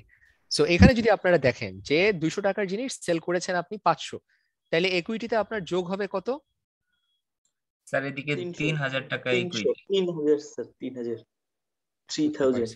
3000 টা আপনার যোগ হবে। স্যার ক্যাশে 5000 যোগ হয়ে যাবে, আর ইয়েতে তো 5000, ইকুইটিতে তো 5000 যোগ হবে না। এটা হচ্ছে যদি আপনি 5000 টার হিসাব করেন, প্রথমটা ইউ আর কারেক্ট। তারপর কস্টিং, গুডস কস্টিং 2000 সোল্ড, তাহলে এটা ট্রিটমেন্ট আমরা করি। স্যার এদিকে এটা 2000 হচ্ছে হলো অ্যাসেট থেকে মাইনাস যাবে। গুড, আবার হচ্ছে ইকুইটি থেকে মাইনাস যাবে। ইকুইটি থেকেও তো মাইনাস হবে। আচ্ছা, লেটস সি। ঠিক আছে, এবার দেখে আমাকে বলেন। ঠিক আছে স্যার, এটা বলতেছিলাম। হ্যাঁ, না আপনারা ধরতে পারছেন, সেই জন্যই আমি আপনাদের দেখালাম, নাহলে আরো আটকায় রাখতাম কিছুক্ষণ এখানে। ফার্স্ট অফ অল হচ্ছে আমার অ্যাসেট সাইডে ইম্প্যাক্টটা কি হচ্ছে। অ্যাসেট সাইডে আমার 2000 টাকার ইনভেন্টরি চলে গেল, আর যেহেতু এই গুডসটা আমি সেল করেছি, উই আর অ্যাজিউমিং এটাকে আমরা ক্যাশে সেল করেছি, তাহলে ক্যাশে 5000 টাকা আমার যোগ হচ্ছে। আর যদি এটাকে আমি অ্যাজিউম করতাম যে ক্রেডিটে সেল করেছি, তাও আমার রিসিভেবল এখানে অ্যাড হতো 5000 টাকা। এটা কি ক্লিয়ার আপনাদের এই পোরশনটা, এই সাইডটা? আর যেটা হচ্ছে আমার ইকুইটি আছে 1 লাখ টাকা, তার মধ্যে আমার হবে প্লাস 5000 মাইনাস 2000, সেটা হচ্ছে আমার 3000 আর কি জিনিসটা। এটা হচ্ছে আমার প্রফিট। সো যেটা আমি একটু আগে 3টা স্লাইড আগে আমি আপনাদেরকে দেখাইছিলাম যে রেভিনিউ থেকে যখন এক্সপেন্স আপনি বিয়োগ দিবেন তখন যে পোরশনটা থাকে that is your profit, and profit is part of my equity. Clear কিনা আপনারা? জি স্যার। আচ্ছা, এইবার আপনাদেরকে আরেকটা ভার্সন দেখাই যে পারচেজ ইন ক্রেডিট টাকা 1000, ব্যাংক লোন হয়েছে 5,000 টাকা। সো এখানে কিন্তু দুটো ট্রানজেকশন কিন্তু আপনার। এই পারচেজ যখন আমরা বলি, আপনারা একটা জিনিস খেয়াল করবেন, যদি পারচেজে কখনো আমরা কোনো আইটেমের কথা না বলে থাকি, সেটাকে আমাদের সবসময় ধরে নিতে হবে যে আমি আমার ইনভেন্টারি পারচেজ করেছি বা র ম্যাটেরিয়াল পারচেজ করেছি। আর পারচেজের সাথে যদি কখনো আমরা উল্লেখ করে দেই fixed asset, machinery, land, furniture, motor vehicle, তাহলে তাকে আমরা ফিক্সড অ্যাসেট হিসাবে তাকে আমরা রেকর্ড করি। বোথ ওয়েজ এই কেসে যেটা হবে, আমার অ্যাসেট বেড়ে যাবে 1,000 টাকা, আমার লায়াবিলিটি যেহেতু আমি ক্রেডিট করেছি পারচেজে, সেটা লায়াবিলিটি বাড়বে আমার 1,000 টাকা। আর ব্যাংক লোন আবার নতুন করে নেওয়া মানে কি, মানে নতুন না তো, প্রথমবারই নিচ্ছি ব্যাংক লোন 5,000 টাকা, আমার 5,000 টাকা থাকবে ক্যাশ বা ব্যাংকের ব্যালেন্স, মানে অ্যাসেট বাড়ছে, আরেকটা 5,000 টাকা থাকবে আমার লায়াবিলিটিতে। ঠিক আছে, লেটস সি। স্যার কাইন্ডলি একটু 1,000 টাকার ব্যাপারটা আরেকবার বলবেন, মানে কেন অ্যাসেট হিসেবে দেখান? হ্যাঁ ডেফিনেটলি, আমি আপনাকে বলি। কাউন্ট করব তাই না sir? Exactly Shamsun Nahar. So Nobel, আমি আপনাকে বলি, আপনি যদি আপনার বিজনেসে কোনো র ম্যাটেরিয়াল পারচেজ করেন ক্রেডিটে, তো আপনি আপনার র ম্যাটেরিয়াল পারচেজ দেখেন, আমাদের সেকেন্ডটাতে আমরা দেখি সেকেন্ডে কি করেছিলাম, র ম্যাটেরিয়াল পারচেজ আপনি যখন 2,000 টাকার করেছেন, তখন আপনার অ্যাসেট বেড়ে গেছিল না 2,000 টাকা? আবার ওইদিকে যেহেতু ক্যাশে পারচেজ করেছেন, আপনার ক্যাশ থেকে 2,000 টাকা ডিডাক্ট হয়ে গেছে, সো চেঞ্জটা আসছিল শুধু আপনার অ্যাসেটের ভেতরে। ঠিক আছে, আর এখানে হচ্ছে কি সেম, এখানে 1,000 টাকা আপনি পারচেজ করেছেন ইনভেন্টরি, যেটা কিনা আপনি ক্যাশ থেকে করেননি, ক্যাশ থেকে করলে অ্যাসেটের থেকেই আপনার মাইনাস হতো, কিন্তু তা না করে আপনি লোন মানে ইয়ে করেছেন, ক্রেডিটার আদার পেয়েবল এখানে ক্রিয়েট করেছেন বা ট্রেড পেয়েবল ক্রিয়েট করেছেন, ইটস আ লায়াবিলিটি। সো এই লায়াবিলিটির 1,000 টাকা আপনার এখানে যোগ হচ্ছে। হ্যাঁ টেল মি। পারচেজটা আমরা জেনারেলি এক্সপেন্স হিসেবে কাউন্ট করি না। ওকে, বুঝতে পারছি আপনি কোন জায়গা থেকে আসছেন। জি স্যার, মানে আমারও পয়েন্ট এটাই ছিল যে মানে ক্যাশ অ্যাসেটে কেন 1,000 টাকা যোগ হবে। ওকে, good point. আগেটা sir pre operational ছিল, আমরা তো জেনারেলি স্যার এতদিন পর্যন্ত পারচেজটাকে আমরা এক্সপেন্স হিসেবে কাউন্ট করে আসছি। গুড পয়েন্ট, ঠিক আছে, আমি আপনাদেরকে বলি জিনিসটা ভালো, এই কমিউনিকেশন গুলো হলে অনেক এগুলা পেটে রেখে যাবেন না, একদম ক্লিয়ার করে যাবেন on spot. First of all আমি আপনাদেরকে যেটা দেখাচ্ছি সেটা হচ্ছে আমাদের অ্যাকাউন্টিং ইকুয়েশন যেটা আছে সেটা দিয়ে যাচ্ছি। এন্ড একটা কথা বলি, আপনাদের কোশ্চেনটা খুবই interesting and I really appreciate that. এটা কথা বলি যে আপনি যখন র ম্যাটেরিয়াল পারচেজ করেন, তখন আপনি কি করেন অ্যাকাউন্টিং এন্ট্রিটা আমাকে বলেন তো। স্যার র ম্যাটেরিয়াল তো আমরা অ্যাসেট হিসেবে দেখাই, বাট এদিকে তো পারচেজ বলছে, এইজন্য আর কি না না না না, আই এম নট ডান, আমি আপনাকে এখনো ছাড়িনি। আপনি যখন র ম্যাটেরিয়ালটাই কিনতেছেন বা ইনভেন্টরি যখন কিনতেছেন, আপনি কি করেন অ্যাকাউন্টিং এন্ট্রিটা আমাকে বলেন। স্যার তখন তো এটাকে অ্যাসেট হিসেবে ডেবিট করি আর হচ্ছিল পেয়েবলটাকে ক্রেডিট করি। Good, very good. তাহলে আপনার এক্সপেন্সটা কোথায় আসলো, টেল মি। স্যার ওইখানে তো আর এক্সপেন্সটা নাই, বাট এখানে পারচেজটা মানে জাস্ট আমরা আর কি যে আমি আপনাকে হেল্প করতেছি, ঠিক আছে। কথা হচ্ছে যখন আমরা profit and loss account draw করি, তখন আমরা সেলস এর সাথে কি করি, less cost of goods sold করি, রাইট? Yes sir. আচ্ছা, কস্ট অফ গুডস সোল্ড এর কম্পোনেন্ট কি, ওপেনিং স্টক অ্যাট পারচেজ, তারপর purchase of net purchase from. Good, এই যে এতক্ষণ নিচে চলে আসছেন লাইনে, opening stock at purchase less closing stock, তারপর যেটা পাচ্ছি that is my cost of goods sold. ঠিক আছে, সো আপনি যখন বলছেন যে এক্সপেন্স হিসেবে তাকে শো করছেন, you R definitely showing this as expense, কিন্তু সেই এক্সপেন্সটা যাচ্ছে যখন আমি আমার প্রফিট এন্ড লস ক্যালকুলেট করছি তখন, ওকে। বাট তাকে যখন আমি ইনিশিয়ালি বিজনেসে আমি নিয়ে আসছি, আমার ইনভেন্টরি যেটা থাকছে, সেই ইনভেন্টরিকে যখন আমি পারচেজ করি, সেটা কিন্তু আমার ইনভেন্টরিতে আসে, মানে আমার কারেন্ট অ্যাসেটে আসে, ওকে। So it's an increase in asset or a decrease and a decrease in my cash or an increase in my liability. আমি আপনাদেরকে শুধু কিন্তু এখন অ্যাকাউন্টিং ইকুয়েশন দেখাচ্ছি, আর আপনি যেটা বলছেন সেটা কিন্তু আমাদের ফাইন্যান্সিয়াল স্টেটমেন্ট প্রিপারেশন বলছেন আমাদেরকে, ঠিক আছে। You R correct as well, আপনি অনেক ফাস্ট ফরওয়ার্ড করে গেছেন জিনিসটা। হ্যাঁ টেল মি নোবেল। স্যার আমাদের ইনভেন্টরি সিস্টেম দুইটা সিস্টেম আছে, একটা পারপেচুয়াল ইনভেন্টরি সিস্টেম আর একটা পিরিয়ডিক ইনভেন্টরি সিস্টেম। তো আমরা ইন্টারমিডিয়েট পর্যন্ত যেটা করেছি ওটা ছিল স্যার পিরিয়ডিক ইনভেন্টরি সিস্টেম। তো এই জন্য এখানে সবার কনফিউশনটা সৃষ্টি হইতেছে যে পিরিয়ডিক ইনভেন্টরি সিস্টেমে এক্সপেন্স হিসাবে সব কাউন্ট হয় আর কি, যখন পারচেজ করি তখন পারচেজটা আমরা এক্সপেন্স হিসেবে দেখানো হয়, পরবর্তীতে যখন না গুড সাকারিয়া আই আন্ডারস্ট্যান্ড, ঠিক আছে। আমরা পারপেচুয়ালে যেটা করি সব সময়, পারপেচুয়ালে হচ্ছে ইনভেন্টরি সব সময় এক্সপেন্সকে ডেবিট করে আমরা ক্রেডিট করি হয় ক্যাশ বা ক্রেডিট করি হয় আমার লায়াবিলিটি, তাই তো? এটাই তো আপনারা দেখে আসছেন। স্যার পারপেচুয়ালে স্যার আমরা এখন যেটা করতেছি এখানে এটা পারপেচুয়াল, আর আগে যেটা করেছি ওটা পিরিয়ডিক ছিল। পিরিয়ডিকটা যেটা পিরিয়ড মানে এক্সপেন্সকে আমরা ধরে নেই এটা একটা পিরিয়ডিক আইটেম, সেটাকে it would be a charge on my income statement, ওকে। সেই কনসেপ্টে আমরা আগে আসি, বাট সেটাকে আমরা বলি আমাদের পারপেচুয়াল আর পিরিয়ডিক, আমি আবার রিপিট করব কথাটা, this is my managerial accounting. আমি আবার রিপিট করি, দিস আর ম্যানেজারিয়াল অ্যাকাউন্টিং। আমাদের জন্য অ্যাকাউন্টিং অ্যাকচুয়ালি হচ্ছে গিয়ে হয় লিফো নাহলে FIFO as per IAS 2। And এটা ঠিক, উইদাউট এনি কোশ্চেনেবল ডাউট, আপনি যে র ম্যাটেরিয়াল আজকে পারচেস করেছেন সেটা আপনি দুইভাবে দেখাতে পারতেন। একটা হচ্ছে এক্সপেন্সকে ডেবিট করে পেয়েবলকে ক্রেডিট করছেন আপনি, ঠিক আছে? বাট দ্য প্রবলেম ইজ, আপনি যত টাকার র ম্যাটেরিয়াল আপনি পারচেস করছেন তত টাকায় কি আপনার কস্ট অফ গুডস সোল্ডে চার্জ হওয়া উচিত? Definitely not. হ্যাঁ, কেন আমি আপনাকে বলছি, যেটা আপনি আজকে পারচেস করেছেন সেটা যদি আপনি এক্সপেন্সে চার্জ করেন তাহলে আপনার সেলস এর উপর এক্সপেন্স অনেক বেশি চার্জ হবে। এই জন্য আমরা যেটা করি, আমরা যেখান থেকে যে র ম্যাটেরিয়াল আমার বাকি থাকবে যেটা, সেটাকে আমরা বিয়োগ দিয়ে নেই in order to come to my cost of goods sold. Okay, so এখন আমাদের যেটা হচ্ছে, আমরা আমাদের অ্যাকাউন্টিং সিস্টেমে যেটা করি সেটাকে আমরা ইনভেন্টরি হিসাবে, কারেন্ট অ্যাসেট হিসেবে ফার্স্টে রেকর্ড করি, আর এটা হচ্ছে আমার ব্যালেন্স শিট আইটেম। আর যেটা কিনা আমি যখন ফাইন্যান্সিয়াল স্টেটমেন্ট আমি প্রিপেয়ার করব তখন তিনটা আইটেম আমার থাকে, ওপেনিং ইনভেন্টরি, অ্যাড হয় আমার পারচেজটা, লেস হয় আমার ক্লোজিং স্টক। তাহলে যেটা পাচ্ছি that is my cost of goods sold, and that is deducted from sales to come to my gross profit. Okay, good question to ask.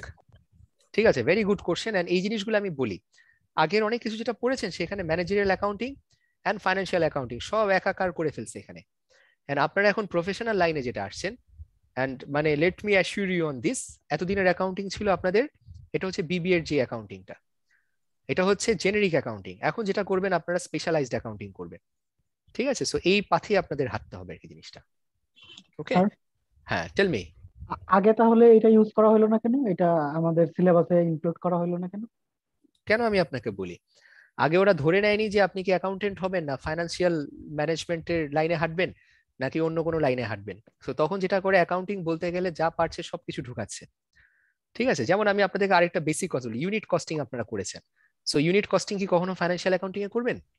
That is part of your managerial accounting. সেটা করবেন ঠিকই, সেটা ওখান থেকে চলে যাবে হচ্ছে আপনার ম্যানেজারিয়াল অ্যাকাউন্টিং, বা যেটা কিনা আপনাদের এমআই বলেন আর কি যেটাকে, ঠিক আছে? সেখানে এই জিনিসটা করবেন। বাট এখানে আপনি IFRS IAS ছাড়া আর কিছু স্টাডি করবেন না, অ্যাটলিস্ট ইন দিস বুক। আমাদের সার্টিফিকেট লেভেলের অ্যাকাউন্টিং সবই ইম্পর্টেন্ট, ঠিক আছে? বাট দুটা ডিফারেন্ট পারপাস ইউজ হয়, দ্যাট ইজ ম্যানেজারিয়াল অ্যাকাউন্টিং, এটা হচ্ছে আমাদের ফাইন্যান্সিয়াল অ্যাকাউন্টিং। ওকে, আসবে, আমি আরো অনেক কনফিউশন ক্লিয়ার করে দিব, অনেক terminology as I pass through আমি ক্লিয়ার করে দিব, যখন রিকনসিলিয়েশন করাবো তখন টের পাবেন। ওকে, শুনেন, আমিও প্রোডাক্ট হচ্ছে আপনার আমেরিকান বুকস এর প্রোডাক্ট। যখন আমি IBA থেকে যখন BBA করে যখন বের হই তখন আমিও কিন্তু সেম স্টাডি করে আসছি। সো সেই জিনিস থেকে প্রচুর পরিমাণে চেঞ্জ করে নিয়ে আসি। সো এই জন্য বলি, যারা কিনা আমাদের নন accounting background, those people have an advantage here. তারা একদম ফ্রেশ স্টার্ট নিয়ে আসছে জিনিসটা। আপনারা কথা বললে ওরা হয়তো পারপিচুয়াল পিরিয়ডিক শুনে কিন্তু ওরা স্টান্ড হয়ে গেছে, no doubt about that. But ওরাও কিন্তু শিখবে জিনিসটা, বাট MI তে শিখবে এই জিনিসটা। ওকে, আর ওদের জন্য শেখাটা ইজি হবে। হ্যাঁ, কিছু অনেক ইজিয়ার, মাচ ইজিয়ার। এটা আমাদের জন্যই স্যার একটু গোলমাল হয়ে যাচ্ছে। না না না না, এই জন্য তো কোশ্চেন করবেন, কোশ্চেন করে এটাকে সেটা ঠিক অ্যালাইন আছে স্যার, করে কোশ্চেন নিবেন। করে ক্লিয়ার হয়ে নিচ্ছে, বাট ফাঁচে ধরতে একটু সমস্যা হচ্ছে। হ্যাঁ, একটু একটু ডিফিকাল্টি হবে জিনিসটা। আচ্ছা, সো এতক্ষণ যেটা আমরা অ্যাকাউন্টিং ইকুয়েশন আপনাকে দেখালাম, ঠিক আছে? অ্যাকাউন্টিং ইকুয়েশনে পিস মিল করে দেখাচ্ছি। এবার অ্যাকাউন্টিং ইকুয়েশনের জাস্ট একটা টেবিল করে নিয়ে আসছি আপনাদেরকে, ইম্প্যাক্ট গুলা। আমি একদম ফার রাইট কলাম যেটা দেখাচ্ছি, যদি আজকে আপনার অ্যাকাউন্টিং ইকুয়েশন ফলো করেন, আপনার কখনো asset is equals to liability plus ক্যাপিটালে কোনো গ্যাপ থাকবে না, and this is the proof. And এটা করে আপনারা যেটা শিখবেন যে ডেবিট ক্রেডিট গুলোও শিখে ফেললেন। ফার্স্ট যেটা হয় একটা বিজনেসে, চ্যাপ্টার 2 এর এটা লাস্ট পার্ট আর কি, আমার ওনার্স ইনভেস্টমেন্ট। যদি বিজনেসে যখন আপনি অ্যাসেট ইনভেস্ট করেন, আপনার কি হচ্ছে, অ্যাসেট বাড়ছে, অ্যাসেট ডেবিট হয়, ক্যাপিটাল ক্রেডিট হয় আপনার। ওকে, সেম অ্যামাউন্ট। আপনি যদি ব্যাংকের থেকে লোন নেন তাহলে আপনার অ্যাসেট বেড়ে যাচ্ছে, অ্যাসেট বাড়ছে কিভাবে, ক্যাশ বাড়ছে আপনার। এন্ড ব্যাংক থেকে যেহেতু লোন নিচ্ছেন আপনার লায়াবিলিটি বাড়ছে 30,000 করে। ওকে, আপনি যদি প্রিন্টার পারচেজ করেন থ্রু ক্যাশ, তাহলে কি আপনার লায়াবিলিটি এন্ড ক্যাপিটালে কোনো ইম্প্যাক্ট আছে? ওকে, যেটা হচ্ছে আপনার ক্যাশ কমে যাচ্ছে এন্ড আপনার প্রিন্টার একটা ফিক্সড অ্যাসেট আপনার এখানে চলে আসছে। এই জিনিসটাই কিন্তু আমাদের বইতে 7-8 পেজ লাগায় অনেক লম্বা করে করে দিয়েছে জিনিসটা, ঠিক আছে? আমি জাস্ট আপনাকে টেবিল করে নিয়ে আসি আপনাদের জন্য। তারপর service revenue for cash. Service revenue হচ্ছে কোনো সার্ভিস সেল করেছেন, ওটার টাকা আপনি পেয়েছেন, মানে সোজা কথা হচ্ছে দিস ইজ ইয়োর সেলস। এই যে একটু আগে আপনারা বলছেন না যে সেলস হলে বা এক্সপেন্স হলে আমি কোথায় রিফ্লেকশন দেখবো, লেট আস সি হিয়ার, এখনই সব ক্লিয়ার হবে। সো আপনি যদি সেল করেন, আপনার ক্যাপিটালে 500 টাকা আসছেন, সেটা কিভাবে আসছে বলেন তো? আমি তো ক্যাপিটালে তো নতুন করে টাকা ইনভেস্ট করিনি, এই 500 টাকা তাহলে কিভাবে আসলো? Tell me. ইনকাম হিসেবে আসছে, স্যার ইনকাম হিসেবে আসছে, এক্সপেন্স হলে তো বাদ দিয়ে নেট ইনকামটা আসতো, কিন্তু এখানে তো এক্সপেন্স হয় না, সরাসরি সেলস হয়ে ইনকাম হইছে, ইনকামটা এর জন্য ক্যাপিটাল আসছে। Good Milan. So my point is যে হঠাৎ করে দেখে যেতে করে পাজল না হন যে ক্যাপিটালে কি করে 500 আসলো। এন্ড অ্যাজ উই নো যে নেট প্রফিট বা রেভিনিউ, ঠিক আছে, ওভার এক্সপেন্সেস, ঠিক আছে, it has a positive impact on my capital. যদি এক্সপেন্স বেশি হয়, এক্সপেন্স হতো, তাহলে আমার ক্যাপিটাল থেকে এটা বিয়োগ হতো আর কি, জিনিসটা আমরা আসবো সেটাও দেখবো। ওকে, সো যেহেতু আপনি ক্যাশ পেয়েছেন, ক্যাশ ইজ অ্যান অ্যাসেট, আপনি যেহেতু প্রফিট করেছেন বা রেভিনিউ পেয়েছেন, that's a capital, increase in capital. ওকে, এবার হচ্ছে service revenue on account. On account মানে কি আপনারা বুঝতে পেরেছেন? অন অ্যাকাউন্ট মানে হচ্ছে আমি গুড, তাহলে টেল মি যে এই যে 750 this is not my cash, তাহলে এটা কি হিসাবে আছে আমার অ্যাসেটের ভিতর? Receivable. Very good. So accounts receivable 750, receivable হিসাবে আছে। হ্যাঁ, অ্যাকাউন্টস রিসিভেবল 750, আর যেহেতু আমার সেলস রেভিনিউ আসছে, that's part of my profit. ওকে, আর এবার হচ্ছে আমার একটা কোশ্চেন ছিল sir. Loan tell me sir, earned revenue তাহলে কোন জিনিসটাকে বোঝাচ্ছে, একটু যদি ক্লিয়ার করতেন। কোনটা? Earned revenue. আচ্ছা, ওকে, আর্নড রেভিনিউ নিয়ে আমার একটা পুরো আলাদা স্লাইডসই আছে ডেডিকেটেড, এটা আমি আপনাদেরকে করাবো যখন চ্যাপ্টার 7 করাবো। আমি খালি অল্প করে একটু বলি। একটা হচ্ছে প্রি, একটা হচ্ছে পোস্ট, ঠিক আছে। অ্যাকাউন্টিং এ আপনি যখন সার্ভিস দেবেন, সার্ভিস দেওয়ার পর যখন আপনি টাকা পাবেন, সেটা হচ্ছে সার্ভিস রেভিনিউ অন ক্যাশ। ওকে, আর যদি আপনাকে কাস্টমার টাকা দিয়ে দেয় কিন্তু আপনি এখনো সার্ভিসটা প্রোভাইড করেননি, তাহলে কি আপনি তাকে রেভিনিউ হিসাবে রেকগনাইজ করবেন কি করবেন না? না, করব না, লায়াবিলিটি হিসাবে রাখবো তখন। Good, very good. And I really doubt আপনারা কি অ্যাডভান্স লেভেলের স্টুডেন্ট না সার্টিফিকেট লেভেলের student? You guys no this very well. এই জিনিসটা আমি বলি, এটা আমাদের অনেক অ্যাকাউন্টেন্টদেরও এই জিনিসটা ঠিকমতো ডেফার্ড ইনকাম ধরতে পারে না। এন্ড ইভেন আপনাদেরকে একটা এক্সপেরিয়েন্স আমি বলি, যখন ব্র্যাকে আমি আসি, আমি এদেরকে এই পুরা এই আনআর্নড রেভিনিউর কনসেপ্টটা আমাদের ছিলই না আমাদের ব্যালেন্স শিটে। তো সেই জিনিসগুলো ওদেরকে বলে আনতে হতো। যেমন একটা বেসিক এক্সাম্পল বলি, এলসি বুঝেন তো আপনারা, যখন এলসি করে এলসির উপর একটা কমিশন থাকে, ঠিক আছে। সো এলসির কমিশনটা, একটা এলসির স্থায়িত্বকাল হচ্ছে 6 মাস। তো আমাদের ব্যাংক যেটা করতো যে এলসি করার সাথে সাথে 6 মাসের ইনকামটা একবারে নিয়ে নিত, এন্ড একবারে নিয়ে নিত কি পুরোটাই আপনার ইনকামে নিয়ে আসতো। তো তখন তাদেরকে যখন বললাম যে আপনারা তো একবার ইনকাম আনতে পারবেন না, 6 মাস ধরে তাকে ইনকামটা আপনার আনতে হবে, তখন তারা বললো তাহলে কিভাবে আনবো? দি অ্যান্সার ইজ যে আপনি যেই মাসে ইনকাম রেকগনাইজ করছেন সেই মাসে 6 ভাগের 1 ভাগ আপনি রেকগনাইজ করতে পারবেন রেভিনিউ, আর বাকি 5 মাসের যেই ইনকামটা আছে সেটা তো আপনি এখনো আর্ন করেননি, সেটা চলে যাবে আপনার ডেফার্ড ইনকামে বা আনআর্নড ইনকামে বা ডেফার্ড লায়াবিলিটিতে চলে যাবে আপনার। সেম থিং, মানে আপনি এটাকে রেভিনিউ হিসেবে শো করতে পারবেন না, সেটাকে আপনি শো করবেন অ্যাজ আ লায়াবিলিটি। সো প্রতি মাস যখন যাবে আপনার লায়াবিলিটি কমে আসবে, আপনার ইনকামে চলে আসবে টাকাটা, ঠিক আছে। And this is as per matching concept. Okay, matching concept বলে যেই সময়টা যে ওইটা ক্লিয়ার আছে স্যার। একটু স্যার যে 5 number service revenue on account, এটা একটু যদি বুঝাইতেন। আচ্ছা, সার্ভিস রেভিনিউ অন অ্যাকাউন্ট তো সেম জিনিস। এটা হচ্ছে যে আপনি সার্ভিস, আপনি রেভিনিউ পেয়েছেন, কিন্তু এটা হচ্ছে অন অ্যাকাউন্ট। অন অ্যাকাউন্ট মানে হচ্ছে আপনার লাইভ, মানে ইয়েতে ক্রেডিটে, অন ক্রেডিট। সার্ভিস দিয়েছি বাট টাকা পাইনি। Exactly, on credit. সোজা কথা, এই অন ক্রেডিটটাকে অনেক সময় অন অ্যাকাউন্ট দেখবেন। সো এই ওয়ার্ডটার সাথে আপনাদের আস্তে আস্তে ইউজ টু হতে হবে। ওকে, সো যখন আপনি মানে ক্যাশে সেল করবেন তখন হচ্ছে সেলস ক্রেডিট, ক্যাশ ডেবিট। ওকে, আর যখন আপনি ক্রেডিটে যখন আপনি সার্ভিস আপনি দেবেন তখন তো আপনি টাকাটা এখনো পাননি, তাহলে যেটা হবে অ্যাকাউন্টস রিসিভেবল বা ট্রেড রিসিভেবল হবে ডেবিট, আর ওইদিকে হবে সেলস হবে আপনার ক্রেডিট। সো যেহেতু সেলস হচ্ছে আমার revenue, this is in capital, আর যেহেতু আমার এখানে কি হয়েছে সার্ভিস রেভিনিউ অন অ্যাকাউন্ট, মানে আমার রিসিভেবল আছে 750 হচ্ছে আমার এখানে, it's an asset, it's a debit. Milan, clear? Yes sir. এখানে ক্যাশ আসছে আর এখানে অ্যাকাউন্টস রিসিভেবল আসছে, এটাই, বাট দুইটাই আমার অ্যাসেট। আচ্ছা, এইবার হচ্ছে নাম্বার 6 সাপ্লাইজ অন। হ্যাঁ, শিওর শিওর, বলেন। অ্যাকাউন্ট রিসিভেবল আর ট্রেড রিসিভেবল মধ্যে স্যার কোনো পার্থক্য আছে? আইডিয়ালি আমি বলি accounts receivable and trade receivables are the same thing, but আমরা আসলে ইউজ করব ট্রেড রিসিভেবলস, ঠিক আছে। তো ট্রেড রিসিভেবলস তো মনে হয় স্যার অ্যাকাউন্ট রিসিভেবল একটা পোরশন। না, ওভাবে বলবো না, এটা তো টার্মিনোলজি চেঞ্জ, লাইক হচ্ছে আমেরিকান স্ট্যান্ডার্ড, ব্রিটিশ স্ট্যান্ডার্ড, এরকম। আমি ওই তামজিদ যে কথাটা বলছি ওটাই আমি বলতাম যে মানে Americans usually use accounts receivable, but আমরা আসলে বলি ট্রেড রিসিভেবল। আসলে বোথ ক্যান বি ইউজ ইন্টারচেঞ্জেবলি, কোনো সমস্যা নেই, কোনোটার পার্ট না। আপনার আদার রিসিভেবল থাকে, তার ভিতরে কিন্তু আপনার অন্য রিসিভেবলও থাকে, যে আপনি ফিক্সড অ্যাসেট সেল করে দিয়েছেন, টাকা পাননি, ঠিক আছে, বা দেখা যাচ্ছে যে অন্য কোনো জায়গা থেকে কোনো কিছু টাকা পান, রয়্যালটি পান, আদার রিসিভেবল, ঠিক আছে, ইনকাম ক্রেডিট করেছেন সেই টাকাটা, বা ইন্স্যুরেন্সের ক্লেম রিসিভেবল আছে, তো সেগুলো হচ্ছে সব আদার্স। বাট যখন আমরা অ্যাকাউন্টস বলি বা ট্রেড বলি, তার মানে হচ্ছে শুধু কাস্টমারদের কাছ থেকে যেটা আমরা পাই। ক্লিয়ার আজমির? জি স্যার, আমাদের ম্যানুয়াল স্যার দুটোটাই, মানে একবার দেখাচ্ছে দেখলাম স্যার ট্রেড রিসিভেবল, ম্যানুয়াল বইতে স্যার। হ্যাঁ, but ideally it would be trade receivable, যেটা আসলে প্রপার ওয়ার্ড আর কি। আমাদের সমস্যা নাই, ইন্টারচেঞ্জেবল ইউজ করি, কোনো মার্কস লুজ হবে না। আচ্ছা, এবার হচ্ছে সাপ্লাইজ অন অ্যাকাউন্ট। এবার হচ্ছে মজার জিনিস, এটা হচ্ছে আপনার ক্রেডিট, মানে ক্রেডিট পারচেজ আর কি। ঠিক আছে, সাপ্লাইজ দেখলে অনেকে কনফিউজড হবেন। সাপ্লাইজ হচ্ছে আপনি যখন র ম্যাটেরিয়াল পারচেজ করছেন অন অ্যাকাউন্ট, যেটা আমি একটু আগে আপনাদেরকে দেখাইছি অন ক্রেডিট। সো যখন আপনি সাপ্লাইজ পারচেজ করছেন, আপনার সাপ্লাইজ ইজ র ম্যাটেরিয়ালস, অ্যাসেট বেড়ে যাচ্ছে। আর যেহেতু on account, it's straight payable, it's a liability. ওকে, এইবার হচ্ছে আপনার মানে রিপেয়ার অফ ইকুইপমেন্ট। ওই যে এতক্ষণ আপনারা এক্সপেন্সের উপর যে এক্সপেন্সের ইম্প্যাক্ট কোথায় দেখতে চাচ্ছিলেন, এই যে এখন আপনাদেরকে আমি এক্সপেন্সের ইম্প্যাক্ট দেখাচ্ছি। ওকে, সো ইকুইপমেন্ট যখন আপনি রিপেয়ার করছেন, ঠিক আছে, ইকুইপমেন্ট যখন রিপেয়ার করেন, ইটস অ্যান এক্সপেন্স। ঠিক আছে, এখন আপনাদের যে কোশ্চেনটা ছিল যে ইনভেন্টরি যখন আমি পারচেস করছি তখন তাকে কেন আমি শো করছি, মানে আমি অ্যাসেট হিসাবে শো করছি, কারণ তাকে রেকর্ডই করতাম আমি অ্যাসেট হিসাবে, এন্ড সে কমে গেলেও তাকে আমি রেকর্ড করতাম as a deduction from asset. Okay, but আমার ইকুইপমেন্ট যখন আমি কোনো রিপেয়ার করি বা রেন্ট পে করি বা অন্য কিছু যদি আমি কোনো এক্সপেন্স চার্জ হয়, সেটা it's a charge on my capital. So capital থেকেই অ্যামাউন্ট আমার কমে যাচ্ছে।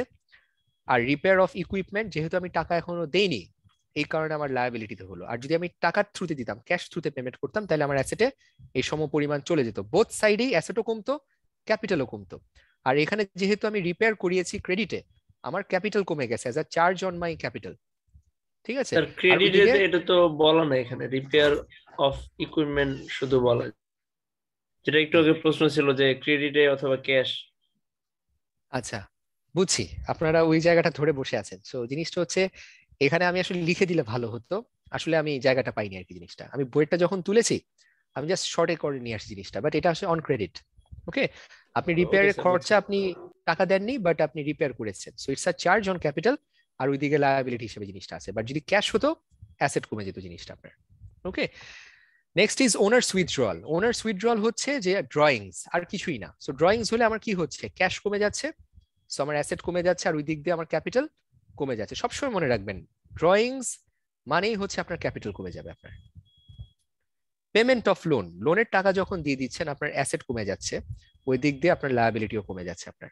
ঠিক আছে, আর কালেকশন অফ অ্যাকাউন্টস, এই অ্যাকাউন্টস বলতে আপনি কি বুঝতেছেন, যে সার্ভিস রেভিনিউ অন অ্যাকাউন্ট 750 টাকা আপনি সেল করেছিলেন, আপনার 750 টাকা অ্যাকাউন্ট রিসিভেবল হিসাবে ছিল। সো আজকে যখন টাকাটা আপনি কালেক্ট করতে পারছেন, তখন আপনার কি হচ্ছে, আপনার ক্যাশ বাড়ছে 750 টাকা, ওইদিকে অ্যাকাউন্টস রিসিভেবল 750 টাকা কি হয়ে যাচ্ছে, চলে যাচ্ছে। তো only change is in asset, no change in liability, no change in capital. So আমার যেই কথাটা এত কিছু করার উদ্দেশ্য ছিল, এটা আমাদের বইটা যদি আমি আপনাদেরকে দেখাতাম, তাহলে প্রতিটা জিনিস আপনাদেরকে 7-8 পেজ ধরে ধরে বলতে হতো, but this is the main table. আপনারা এখন বইটা একবার করে দেখতে পারেন, সব মিলায় এই amount asset must equal liability and capital. Any questions? Anybody, any question? আমাকে মানে ইয়ে করেন, I will help you. Purchase of supplies, এটা কি হবে? সাপ্লাইজ এর বিষয়টা বুঝি নাই স্যার। আচ্ছা, purchase supplies on account number 6, right?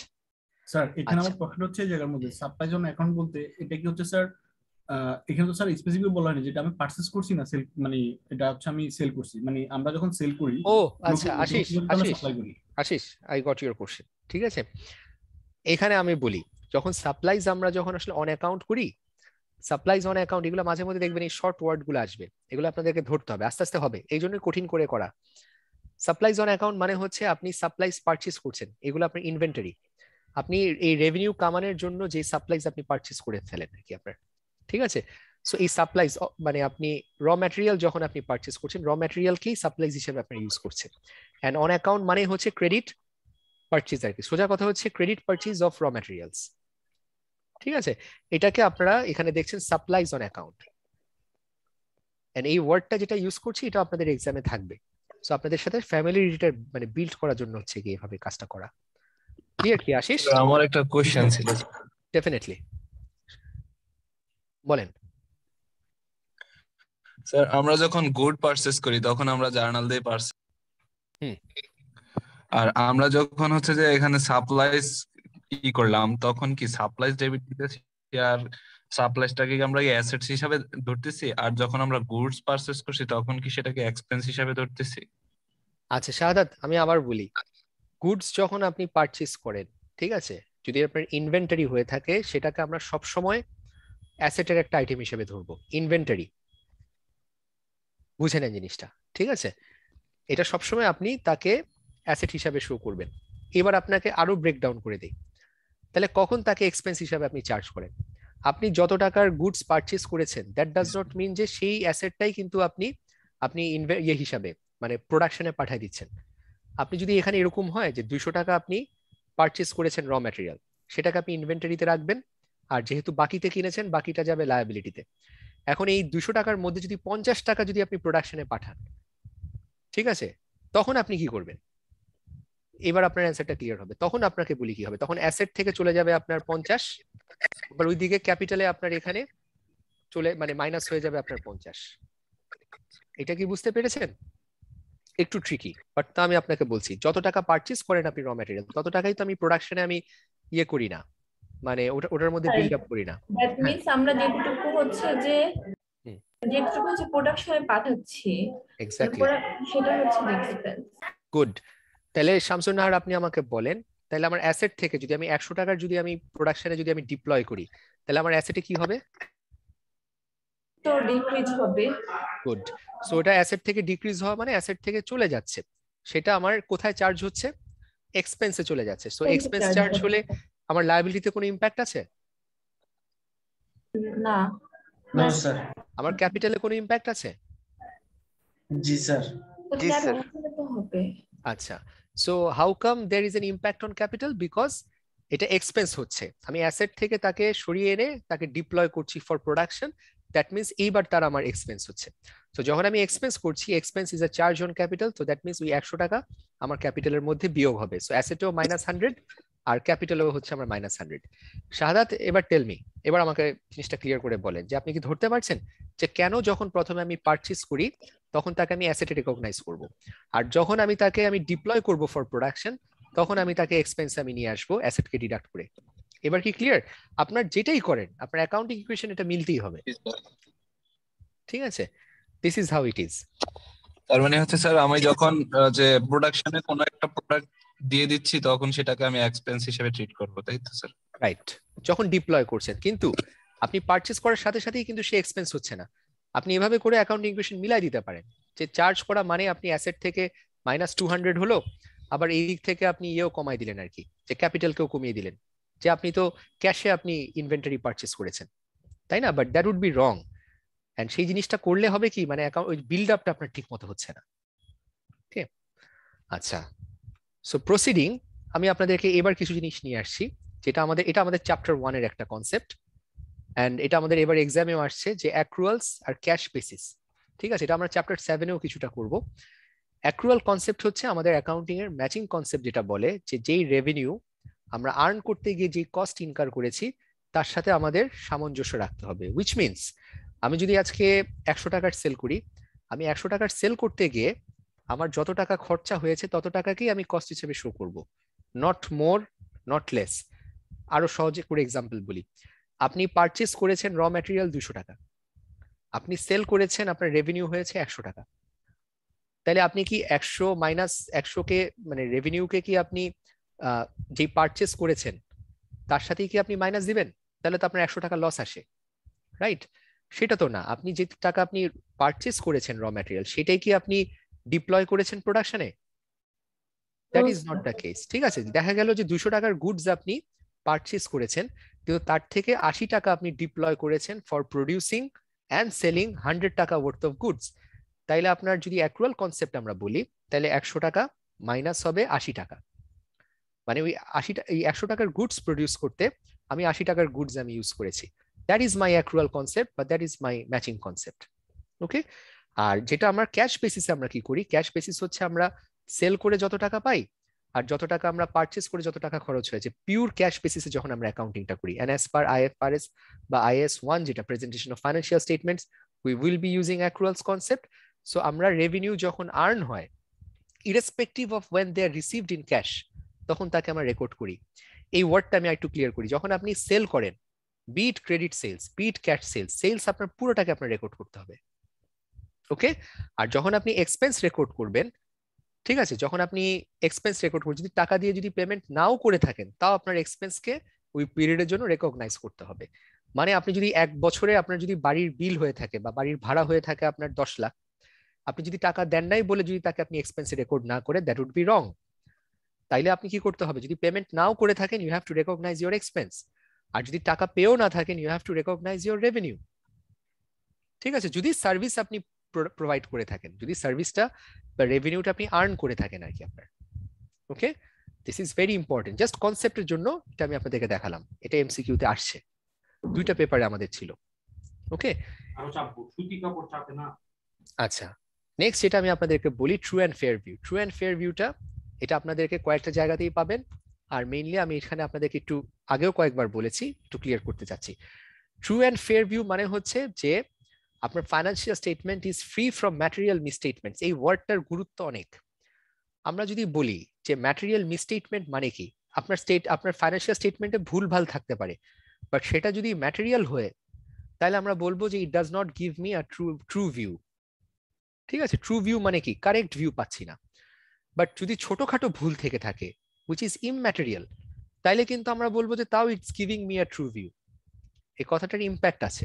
Okay, R fair view মানে হচ্ছে free from bias, faithful presentation, যেটাকে আমরা বলি যে আপনি যে জিনিসটাকে প্রেজেন্ট করেছেন সেটার মধ্যে কোনো বায়াসনেস নাই, কোনো সাবজেক্টিভিটি নাই, ইটস অবজেক্টিভ, একদম প্রপার পিকচারটা প্রেজেন্ট করা হয়েছে আর কি আপনার, এইটাই। সো ট্রু অ্যান্ড ফেয়ার ভিউর অনেক ডেফিনিশন আছে, this is the IS 1 definition আর কি আপনার, যে financial statements are free from material মিসস্টেটমেন্টস। যদি আপনাকে এক্সামে এই 2টা ডেফিনিশন দেয়, একটা ডেফিনিশনে যদি ফ্রি ফ্রম মিসস্টেটমেন্টস বলে ছেড়ে দেয়, আরেকটা ডেফিনিশন যদি বলে যে ফ্রি ফ্রম ম্যাটেরিয়াল মিসস্টেটমেন্টস, তাহলে আপনার এটাকে ট্রু হিসাবে নিতে হবে।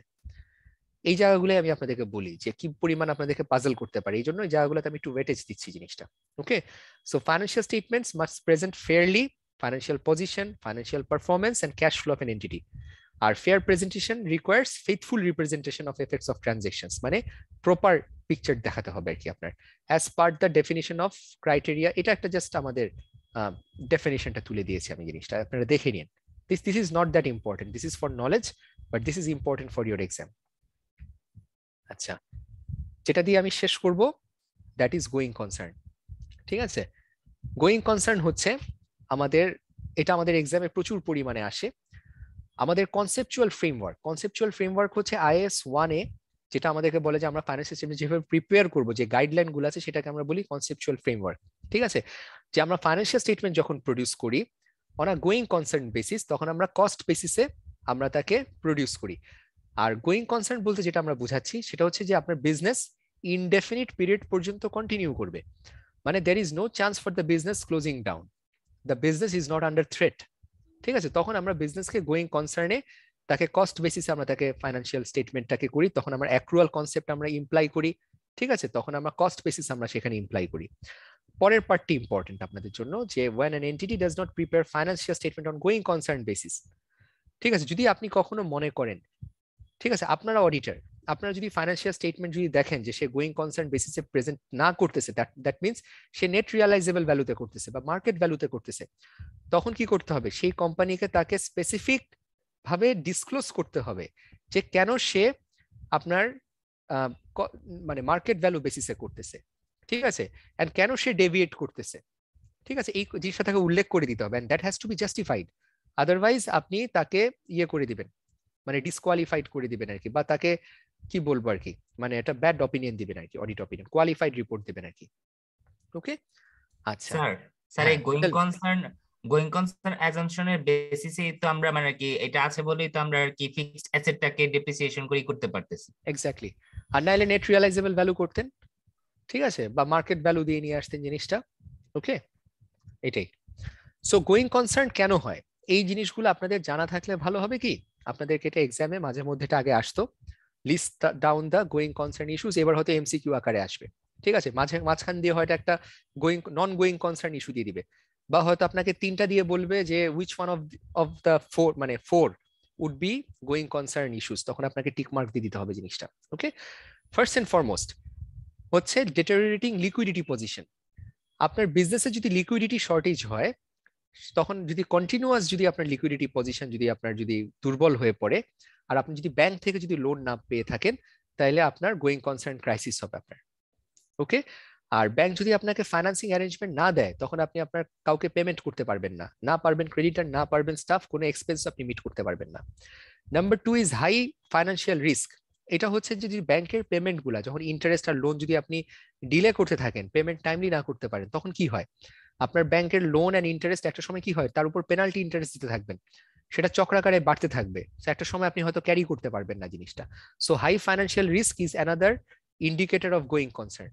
সো আজকে আমি বলি, আপনারা যখন ফাইন্যান্সিয়াল স্টেটমেন্ট নিয়ে বসবেন, আপনারা এই এলিমেন্ট গুলা দেখবেন, এই মানে জায়গাগুলা দেখবেন যে তার হচ্ছে কিনা সিগনিফিকেন্ট ট্রেডিং লসেস। এই যে ইভ্যালির কেসে যদি দেখেন যে সে টানা 3 বছর ধরে আপনার লস করে গেছে, ঠিক আছে। তারপর হচ্ছে অ্যাগ্রেসিভ গ্রোথ স্ট্র্যাটেজি। এটা হচ্ছে কিছু কিছু বিজনেস এন্টিটি আছে যারা এত অ্যাগ্রেসিভলি সেল করে, ক্রেডিট সেল করে, কিন্তু ক্যাশ পাচ্ছে না, পরে সব রিসিভেবল এক সময় আপনার ব্যাড ডেট হয়ে যাবে আপনার। ওকে, তারপর কথা হচ্ছে increasing level of short term borrowing and overdraft not supported by increase in business. অনেক বিজনেস দেখবেন যে আপনার ওভারড্রাফট নেয় বা শর্ট টার্ম বরোইং নেয়, ঠিক আছে, কিন্তু সেটা কিন্তু শর্ট টার্ম আপনি বরোইং করা মানে কি, আপনি বিজনেসে কোনো গুডস পারচেজ করছেন, কিন্তু দেখা গেল যে আপনার বিজনেস বাড়ছে না, কিন্তু আপনার বিজনেসের ওভারড্রাফট বাড়ছে বা শর্ট টার্ম বরোইং বাড়ছে। তো এই বরোইং গুলা করে কি করছেন, আপনি পার্সোনাল কাজে ব্যবহার করছেন। সো পার্সোনাল কাজে যখন আপনি ব্যাংকের লোন নিচ্ছেন, কিন্তু সেটা যদি বিজনেসের গ্রোথ দিয়ে সাপোর্ট না করে থাকে, that will give you going concern problems আর কি আপনার। ওকে, inability of the company to maintain liquidity ratios. Liquidity ratios মানে কি, আপনার বিজনেসের লিকুইডিটি রেশিও সবসময় হচ্ছে আমার current asset by current liability has to B 2:1। আপনার লায়াবিলিটি মিট করার জন্য আপনার সবসময় টোয়াইস দি অ্যামাউন্ট অফ আপনার কারেন্ট অ্যাসেট থাকতে হবে। কিন্তু যখন 1:1 হয়ে যাবে বা লেস দেন 1:1 হয়ে যাবে, তখনই আপনি বুঝে নিচ্ছেন যে আপনি লায়াবিলিটি মিট করার জন্য আপনার যথেষ্ট পরিমাণ বিজনেসে টাকা নেই। Serious লিটিগেশনস faced by company. যদি কেউ কখনো কোনো কোম্পানি আপনি এনভায়রনমেন্টাল কনসার্ন, হেলথ হ্যাজার্ড বা স্টাফ রিলেটেড কোনো প্রবলেমে যদি মামলা খেয়ে থাকেন, সেটা যদি কোম্পানি যদি ম্যানেজ না করতে পারে, তাহলে company faces going concern issues. দেন দেয়ার আর ইন্টারনাল ম্যাটার্স। যদি দেখা যাচ্ছে এটা গার্মেন্টসে হয় যে লেবাররা আগুন লাগাই দিল, কাজ বন্ধ করে দিল, ম্যানেজমেন্ট লেভেলে কোনো প্রবলেম হয়ে যদি আপনার বিজনেস কন্টিনিউ না করতে পারে। অ্যান্ড লাস্ট হচ্ছে bankruptcy of major customer of company. দেখবেন যে কিছু কিছু কোম্পানি আছে তাদের 1-2টা কাস্টমার ছাড়া আর কোনো কাস্টমার নাই। সো ওই কাস্টমার যদি কখনো চলে যায় বা ওই কাস্টমার যদি কখনো আপনার দেউলিয়া হয়ে যায়, তাইলে সাথে সাথে ওই বিজনেসটাও গোয়িং কনসার্ন থ্রেটে পড়ে যায়। এই জন্য আমি আপনাদেরকে বলি, যখন আপনারা ফাইন্যান্সিয়াল স্টেটমেন্ট রিভিউ করবেন বা অডিট করবেন, দেখবেন যে তার কয়টা কাস্টমার আছে বা তার সেলসের মধ্যে কত পার্সেন্টেজ 1টা বা 2টা কাস্টমারে কনসেন্ট্রেটেড। যদি দেখেন যে 1-2টার মধ্যে কনসেন্ট্রেটেড, তার মানে তার গোয়িং কনসার্ন ইস্যু থাকবে যদি ওই কোম্পানির দেউলিয়া হয়ে যায়। আর যদি এটা সেগ্রিগেটেড হয়ে যায়, যদি স্প্রেড আউট হয়ে যায়, তাহলে বুঝবেন যে this company is in safe hands, যে 1-2টা কাস্টমার চলে গেলেও কোনো প্রবলেম হবে না আপনার। ওকে, আর এটাতে আমি কিছু বলবো না, এটা হচ্ছে যে আপনাদেরকে জাস্ট একটু বোঝানোর জন্য যে what is financial statement and financial reporting. এই জিনিসটা অনেকে আমরা জানি না, এন্ড অনেক আমাদের সিনিয়র ম্যানেজমেন্টের লোকরাও জানে না। ফাইন্যান্সিয়াল স্টেটমেন্ট হচ্ছে IAS 1 অনুযায়ী আমরা যে general purpose financial statement produce করি, তার মানে কি, statement of comprehensive income, statement of financial position, cash flow statement, notes, আর হচ্ছে আমার equity, statement of changes in equity. এইগুলোই হচ্ছে আমার financial statement. But financial reporting হচ্ছে আমাদের ম্যানেজমেন্ট রিপোর্টিং। এই যে একটু আগে যেটা বললেন না, fund flow statement, I was waiting for this, ঠিক আছে, এগুলো হচ্ছে আমার managerial reporting. And managerial reporting is my financial reporting. বা আমরা অনেক সময় কস্ট রিপোর্টিং করে থাকি, ঠিক আছে, অনেক সময় আমরা মানে কোম্পানির প্রোডাক্ট রিপোর্টিং করে থাকি, এখানে আরো ব্রডার থাকে, অনেক সময় স্টাফ বা গ্রোথ বা বাজেট প্ল্যান করে থাকি। These are financial reporting, but these are not my financial statements. এটা কি ক্লিয়ার? ফাইন্যান্সিয়াল স্টেটমেন্টস হচ্ছে we prepare for IFRS and IAS, R financial reporting হচ্ছে ম্যানেজমেন্ট ইন্টারনাল রিকোয়ারমেন্টের জন্য যে জিনিসগুলো আমরা প্রিপেয়ার করে থাকি আর কি আপনার। ওকে, আর ঠিক আছে, আপনাদেরকে একটু কষ্ট দিচ্ছি, সেটা লাস্ট পার্টটা আমি বলে নেই। এটা যেহেতু আমাদের সিলেবাসে আসছে, বাট কোনো চ্যাপ্টারে পাবেন না। কিছু কিছু জায়গাতে চ্যাপ্টার 1 একটু শো করেছে, which is departure from accounting standard. আমি যে আপনাদেরকে বললাম যে অ্যাকাউন্টিং ফাইন্যান্সিয়াল স্টেটমেন্ট আমরা প্রিপেয়ার করবো as per IAS and IFRS আর কি, রাইট? বাট কিছু কিছু কেসে আপনি IAS and IFRS 1 থেকে আপনি ডিপার্চার করতে পারেন। ডিপারচার মানে হচ্ছে আপনি ভিন্ন একটা অ্যাকাউন্টিং স্ট্যান্ডার্ড ইউজ করতে পারেন বা নিজের মনের মতো করে সাবজেক্টিভ কোনো অ্যাকাউন্টিং স্ট্যান্ডার্ড ইউজ করতে পারেন। তো সেটা কখন করতে পারেন? সেটা করার আপনার কয়েকটা কন্ডিশন আছে, ঠিক আছে? যে যদি আপনি ফাইন্যান্সিয়াল স্টেটমেন্টের অ্যাকাউন্টিং স্ট্যান্ডার্ড ইউজ করেন, সেটা আপনাকে একটা মিসলিডিং রেজাল্ট দিবে, ঠিক আছে? এন্ড এটা ইউজারদের কাছে যখন যাবে, it will not provide useful information to users, ঠিক আছে? আর আপনি যখন অ্যাকাউন্টিং স্ট্যান্ডার্ড ইউজ করলে আপনার financial statement would not be fair, তখনই আপনি ফাইন্যান্সিয়াল স্টেটমেন্ট অ্যাকাউন্টিং স্ট্যান্ডার্ড থেকে ডিপারচার করতে পারেন। কথাটা কি বুঝতে পারছেন? লেটস জাস্ট সে যে আজকে আপনি ডেপ্রিসিয়েশন IFRS 16 অনুযায়ী করছেন, দেখা গেল যে ডেপ্রিসিয়েশন যেটা করছেন সেটা মিসলিডিং হয়ে গেল, বা যেটা করলে আপনার ফাইন্যান্সিয়াল স্টেটমেন্টের ফেয়ার ভিউ আর ঠিক মতো হচ্ছে না, only then you can deviate from your accounting standard. But একটা কথা আমি আপনাদেরকে বলি, এটা যদি কেউ কখনো করে থাকে, এটা আমি এই পর্যন্ত কেউ কখনো করে না, করে থাকলে there will be sanction, there will be audit issues. কারণ এমন কোনো অ্যাকাউন্টিং স্ট্যান্ডার্ড নাই যেটা কোনো এরিয়াকে আপনার টাচ করে না। আপনি ফাইন্যান্সিয়াল স্টেটমেন্টের যে কোনো আইটেমকে দেখবেন, সেটার জন্য প্রতিটা স্টেটমেন্টের জন্য একটা অ্যাকাউন্টিং স্ট্যান্ডার্ড আছে, ইভেন ফর বায়োলজিক্যাল অ্যাসেট, গবাদি পশুর জন্য আছে। ওকে, সো ডিপারচার করতে হলে আপনার কি করতে হবে? এই চারটা জিনিস আপনাদেরকে জাস্ট মনে রাখতে হবে। Management has concluded that financial statement fairly present the entities financial position. তার মানে আপনি যে ডিপারচার করেছেন, এই কারণে ফাইন্যান্সিয়াল স্টেটমেন্টের এখন ফেয়ার প্রেজেন্টেশন হচ্ছে, তার মানে accounting স্ট্যান্ডার্ডে it was not fairly presented. Okay, R complied with applicable standards and interview except the, মানে আপনি যে ফাইন্যান্সিয়াল স্টেটমেন্ট প্রিপেয়ার করেছেন, আপনার সবকিছু সব অ্যাকাউন্টিং স্ট্যান্ডার্ডের সাথে কমপ্লাই করেছেন, except for one particular instance, যেটাকে আপনি এক্সপ্লেইন করবেন বা ডিসক্লোজ করবেন। ওকে, নাম্বার 3 হচ্ছে যে কোন টাইটেল, কোন IFRS এর সাথে আপনি ডিপারচার করেছেন, সেটাকে আপনি স্পেসিফাই করবেন, কেন করেছেন সেটা আপনি বলবেন, এন্ড সেটার জন্য কি ট্রিটমেন্ট আপনি দিয়েছেন সেটাকে আপনি এখানে উল্লেখ করবেন। আর এটার কারণে আপনার যে ফাইন্যান্সিয়াল ইম্প্যাক্ট হচ্ছে, and that has to be compared with your existing accounting standard, যার থেকে ডিপারচার করে যে স্ট্যান্ডার্ডে করেছেন তার ফাইন্যান্সিয়াল ইম্প্যাক্টটাকে আপনার প্রেজেন্ট করতে হবে। This slide is very important, ঠিক আছে? এন্ড কারো কোনো কোশ্চেন থাকলে আমাকে বলেন। এনিবডি?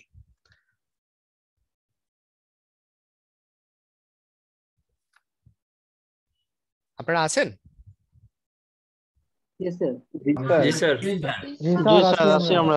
আচ্ছা, ঠিক আছে। মানে সরি ফর আস্কিং, বাট আমার কথা হচ্ছে এই স্লাইডটা কি বুঝতে পেরেছেন যে অ্যাকাউন্টিং স্ট্যান্ডার্ড থেকে আপনারা ডিপারচার করতে পারেন অনলি। এখানে স্যার পয়েন্ট 2টা যদি আরেকটা স্যার একটু ক্লিয়ার করে দিতেন স্যার, কমপ্লাইড উইথ যেটা হচ্ছে। আচ্ছা, আমি আবার বলছি যে অ্যাকাউন্টিং স্ট্যান্ডার্ড থেকে আপনি ডিপারচার করতে পারবেন টু কন্ডিশনে। একটা হচ্ছে accounting standard in itself is misleading, ঠিক আছে, ইটস নট আপডেটেড, এটাতে ক্লিয়ার পিকচার পাচ্ছেন না, এন্ড ইট ডাজ নট মানে ফেয়ারলি প্রেজেন্ট আওয়ার ইনফরমেশন। তো সেটা যদি হয় তখন আমরা চারটা কাজ করি। আমাদেরকে বলতে হয় যে ফাইন্যান্সিয়াল স্টেটমেন্ট যেটা আমি এখন প্রেজেন্ট করেছি সেটা আমার অ্যাকুরেটলি সবকিছু ফেয়ারলি রিপোর্ট করছে। সেকেন্ড কথা হচ্ছে আমি সবকিছুর সাথে কমপ্লাই করছি এক্সেপ্ট আ পার্টিকুলার স্ট্যান্ডার্ড। থার্ডে যেটা আমি করি যে যেটার সাথে আমি ডিপারচার করেছি সেটার ইম্প্যাক্ট বলতে হবে, সেটার নেচার বলতে হবে, এন্ড কেন আমি করেছি সেটা আমার বলতে হবে। আর নাম্বার 4-এ হচ্ছে ফাইন্যান্সিয়াল ইম্প্যাক্ট, যে আমি না করলে কি হতো আর করার কারণে আমার কতটুকু চেঞ্জ আসে সেটাকে আমার শো করতে হবে। ওকে আজমির, ক্লিয়ার? জি স্যার, ক্লিয়ার স্যার। অরিজিনালি কি এরকম কোনো সিচুয়েশন হইছে যে আসলে এরকম ইউজ করতে আমি হয়নি? পাইনি কখনো, এটা কখনো আমি পাইনি, এটা আসলে কখনো হবে না। এটা করলেই আপনি ডেভিয়েটেড হয়ে যাবেন জিনিসটা। শুনেন, আইনে সবসময় আপনাকে বলবে যে কিছু কিছু কেসে আপনার আইনের থেকে আপনি যদি মানে বত্যায় করেন তাহলে আপনাকে ছাড় দেওয়া হবে, কিন্তু সেগুলো আপনার খুবই রেয়ার, এন্ড সেটাকে আপনাকে you R guilty until proven innocent, সোজা কথা। ওকে, এটা হয় না, সোজা কথা আর কি আপনার। সো ডিপারচার, বাট তারপর আমি আপনাদেরকে বলি, এই তো বললাম যে কেন ডিপারচার করছি, এক্সাম্পল চেয়েছেন, নাও দিস আর দি ডিপারচার্স। আমি যেহেতু ব্যাংকার, আমি জানি যে আমরা যে ডিপারচার গুলো করে থাকি। ওকে, ফার্স্ট অফ অল হচ্ছে আমরা যারা ব্যাংকে আছি আমাদের কিন্তু ফাইন্যান্সিয়াল স্টেটমেন্টস প্রিপারেশন কিন্তু বাংলাদেশ ব্যাংকের আওতায় হয়ে থাকে। দ্যাট মিনস অ্যাকাউন্টিং স্ট্যান্ডার্ডে যে IFRS বা IAS যেটা বলে থাকে যে প্রেজেন্টেশন 1 IAS 1 যেটা, তো তার থেকে আমাদের স্লাইড কিছু ডিফারেন্স আছে। ওকে, সেকেন্ড অফ অল আমাদের যে রিভ্যালুয়েশন গেইন বলে থাকি, রিভ্যালুয়েশন গেইন মানে কি?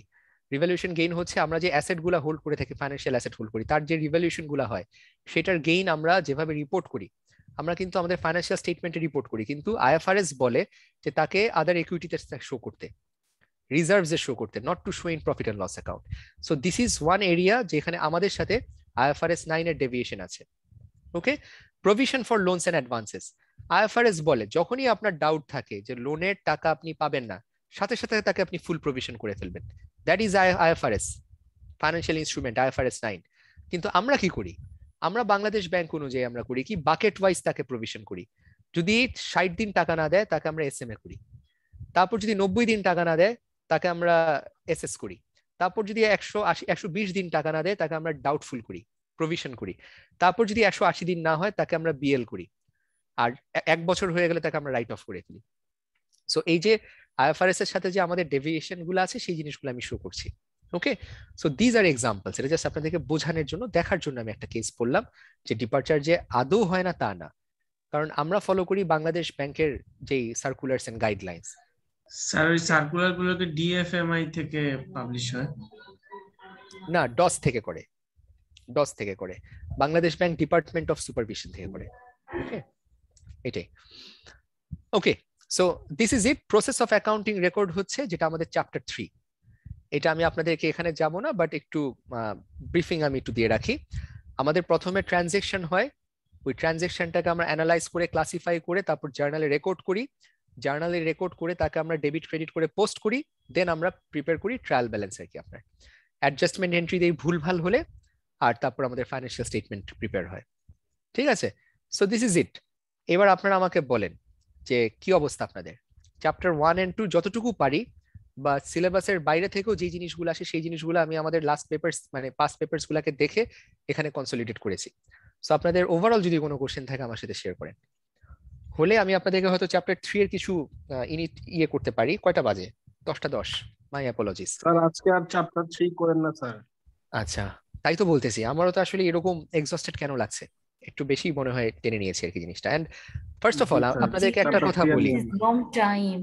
হ্যাঁ, না না না, I often get carried away and this is my huge problem. First of all, আমার দুটো প্রবলেম আছে। I talk a bit fast, ঠিক আছে, চেষ্টা করি সাবজেক্টের কন্টেন্ট গুলাকে এক জায়গায় আনতে। আর সেকেন্ড প্রবলেম হচ্ছে I often get a bit carried away. So এখানে আপনাদেরকে আমি রিকোয়েস্ট করব, যেটা পপি করেছিলেন ফার্স্টে, বলছেন যে I was talking fast so that I slow down, ঠিক আছে। আর সেকেন্ড আমি আপনাদেরকে বলবো, কারো যদি ক্লাস আমি এক্সটেন্ড করি বা ব্রেক লাগে, রেইজ হ্যান্ড। আজকে যেহেতু আমি ডিলে করে ঢুকেছি, সো ব্রেকটা আমি ওখানে এক্সস্ট করে ফেলেছি আপনাদের, ঠিক আছে। আর কালকে ইনশাআল্লাহ, কালকে তো 7টা থেকে 10টা ক্লাস আমাদের, রাইট? জি স্যার, 7টা থেকে 8টা 8:30 পর্যন্ত। 8:30 পর্যন্ত স্যার। আচ্ছা, একটু চেক করে নিন, কারণ আমাকে মনে হয় বলেছে 7টা থেকে 10টা আছে কি। সো যদি স্যার আমি সেটা হয়ে থাকে, চেক করছি স্যার। আচ্ছা, 8:30 পর্যন্ত। স্লাইডটা কি শেয়ার করবেন না? ডেফিনেটলি, আমি এখনই যাওয়ার সময় আমি শেয়ার করে যাব আপনাদেরকে। আর একটু বলে নেই, এটা আই থিংক আমরা পাইনি স্যার। আচ্ছা, আমি এখনই শেয়ার করে দিচ্ছি আপনাদেরকে। আজকে তো আপনাদেরকে সবাইকে ডাইরেক্ট মেইল দিয়ে বললাম 7:30টার ব্যাপারটা। ওকে জি স্যার, আজকের ব্যাপারটা আমরা সবাই মেইল করেছি স্যার। আচ্ছা, আই উইল গিভ মেইল। আর আপনাদেরকে বলি thank you so much. So chapter 1 and chapter 2 যতটুকু বেসিক্স আছে, কনসেপ্টস আছে, আমার এরিয়া হচ্ছে চ্যাপ্টার 1 এন্ড 2 এর জন্য হচ্ছে কনসেপ্টস, কোনো দুর্বলতা থাকা যাবে না। আর চ্যাপ্টার 1 আর 2 থেকে প্রচুর পরিমাণে এখন আসছে এমসিকিউ গুলো। আমি লাস্ট এই যে সেট গুলো আমি দেখে আসলাম আইসিবি তে গিয়ে, প্রতিটাতে আমি দেখছি চ্যাপ্টার 1 এন্ড 2 তে ক্রিটিক্যাল সাম আসেন, প্রতিটা স্টুডেন্ট এখানে অনেক মিস্টেক করেছে। এই জন্য একটু সময় দেওয়া আপনাদের চ্যাপ্টার 1 আর 2 তে। Chapter 3 will be brief, chapter 4টা আবার একটু ইম্পর্টেন্ট, বাট 3 and 4টা হচ্ছে আপনাদের জন্য একদম building blocks. Okay, so I wish to close. Thank you very much. আপনাদের কোনো কোশ্চেন থাকলে, হ্যাঁ, আইসিবি থেকে স্যার কয়টা সেট করা হয়, মানে একবার পরীক্ষার জন্য আইসিবি থেকে কয়টা সেট করা হয়? এবার 5টা সেট করেছে, ঠিক আছে, এবার 5টা সেট আপনার কোশ্চেন করেছে। আর 5টা সেটের 5টা সেটের প্রশ্ন একটা থেকে একটা সম্পূর্ণ আলাদা আলাদা আলাদা, কোনোটাই হয়নি। বাট যে প্রবলেমটা হয়েছে, কিছু সেট হয়েছে ইজি, কিছু সেট হয়েছে কঠিন। আপনার দুটো সেট একেবারে স্ট্রেট ফরওয়ার্ড ছিল, ঠিক আছে। স্যার মানে এই ক্ষেত্রে যদি মানে এই ধরনের হয়, মানে হতে পারে না যে কারো ক্ষেত্রে অনেক বেশি মানে হার্ড হয়ে গেছে, জাজমেন্টটা প্রপারলি হলো না, ইনজাস্টিক্যাল হয়ে যায় না। এটা সত্য কথা বলতে বলি, দিস ইজ ইনজাস্টিস এন্ড এটা লটারি হয়ে যায় জিনিসটা। ওকে, সো সেটা নিয়ে অলরেডি কথাও হয়েছে এন্ড সেই অনুযায়ী হয়তো এবার কাজও করছে যাতে করে স্ট্যান্ডার্ডটা ঠিক থাকে।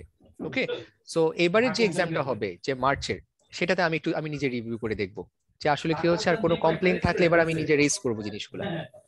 ওকে, thank so you very much মোটামুটি আছে, ইট উইল বি ইমপ্রুভড ইনশাআল্লাহ।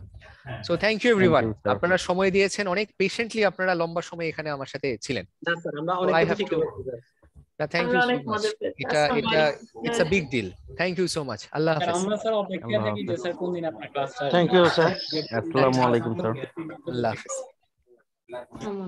স্যার স্লাইডটা শেয়ার করে দিন। অ্যাবসলিউটলি, এবার মিস হবে না।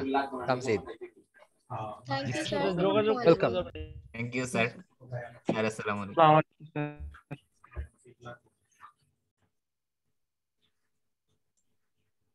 নোবেল ভাই কি আছেন? ভাই রেকর্ডিং অফ করেন। নোবেল নোবেল ভাই রেকর্ডিং অফ করেন।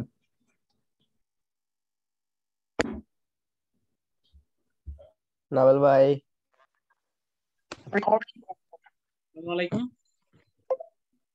ভাই রেকর্ডিং অফ করেন, রেকর্ডিং অফ করেন।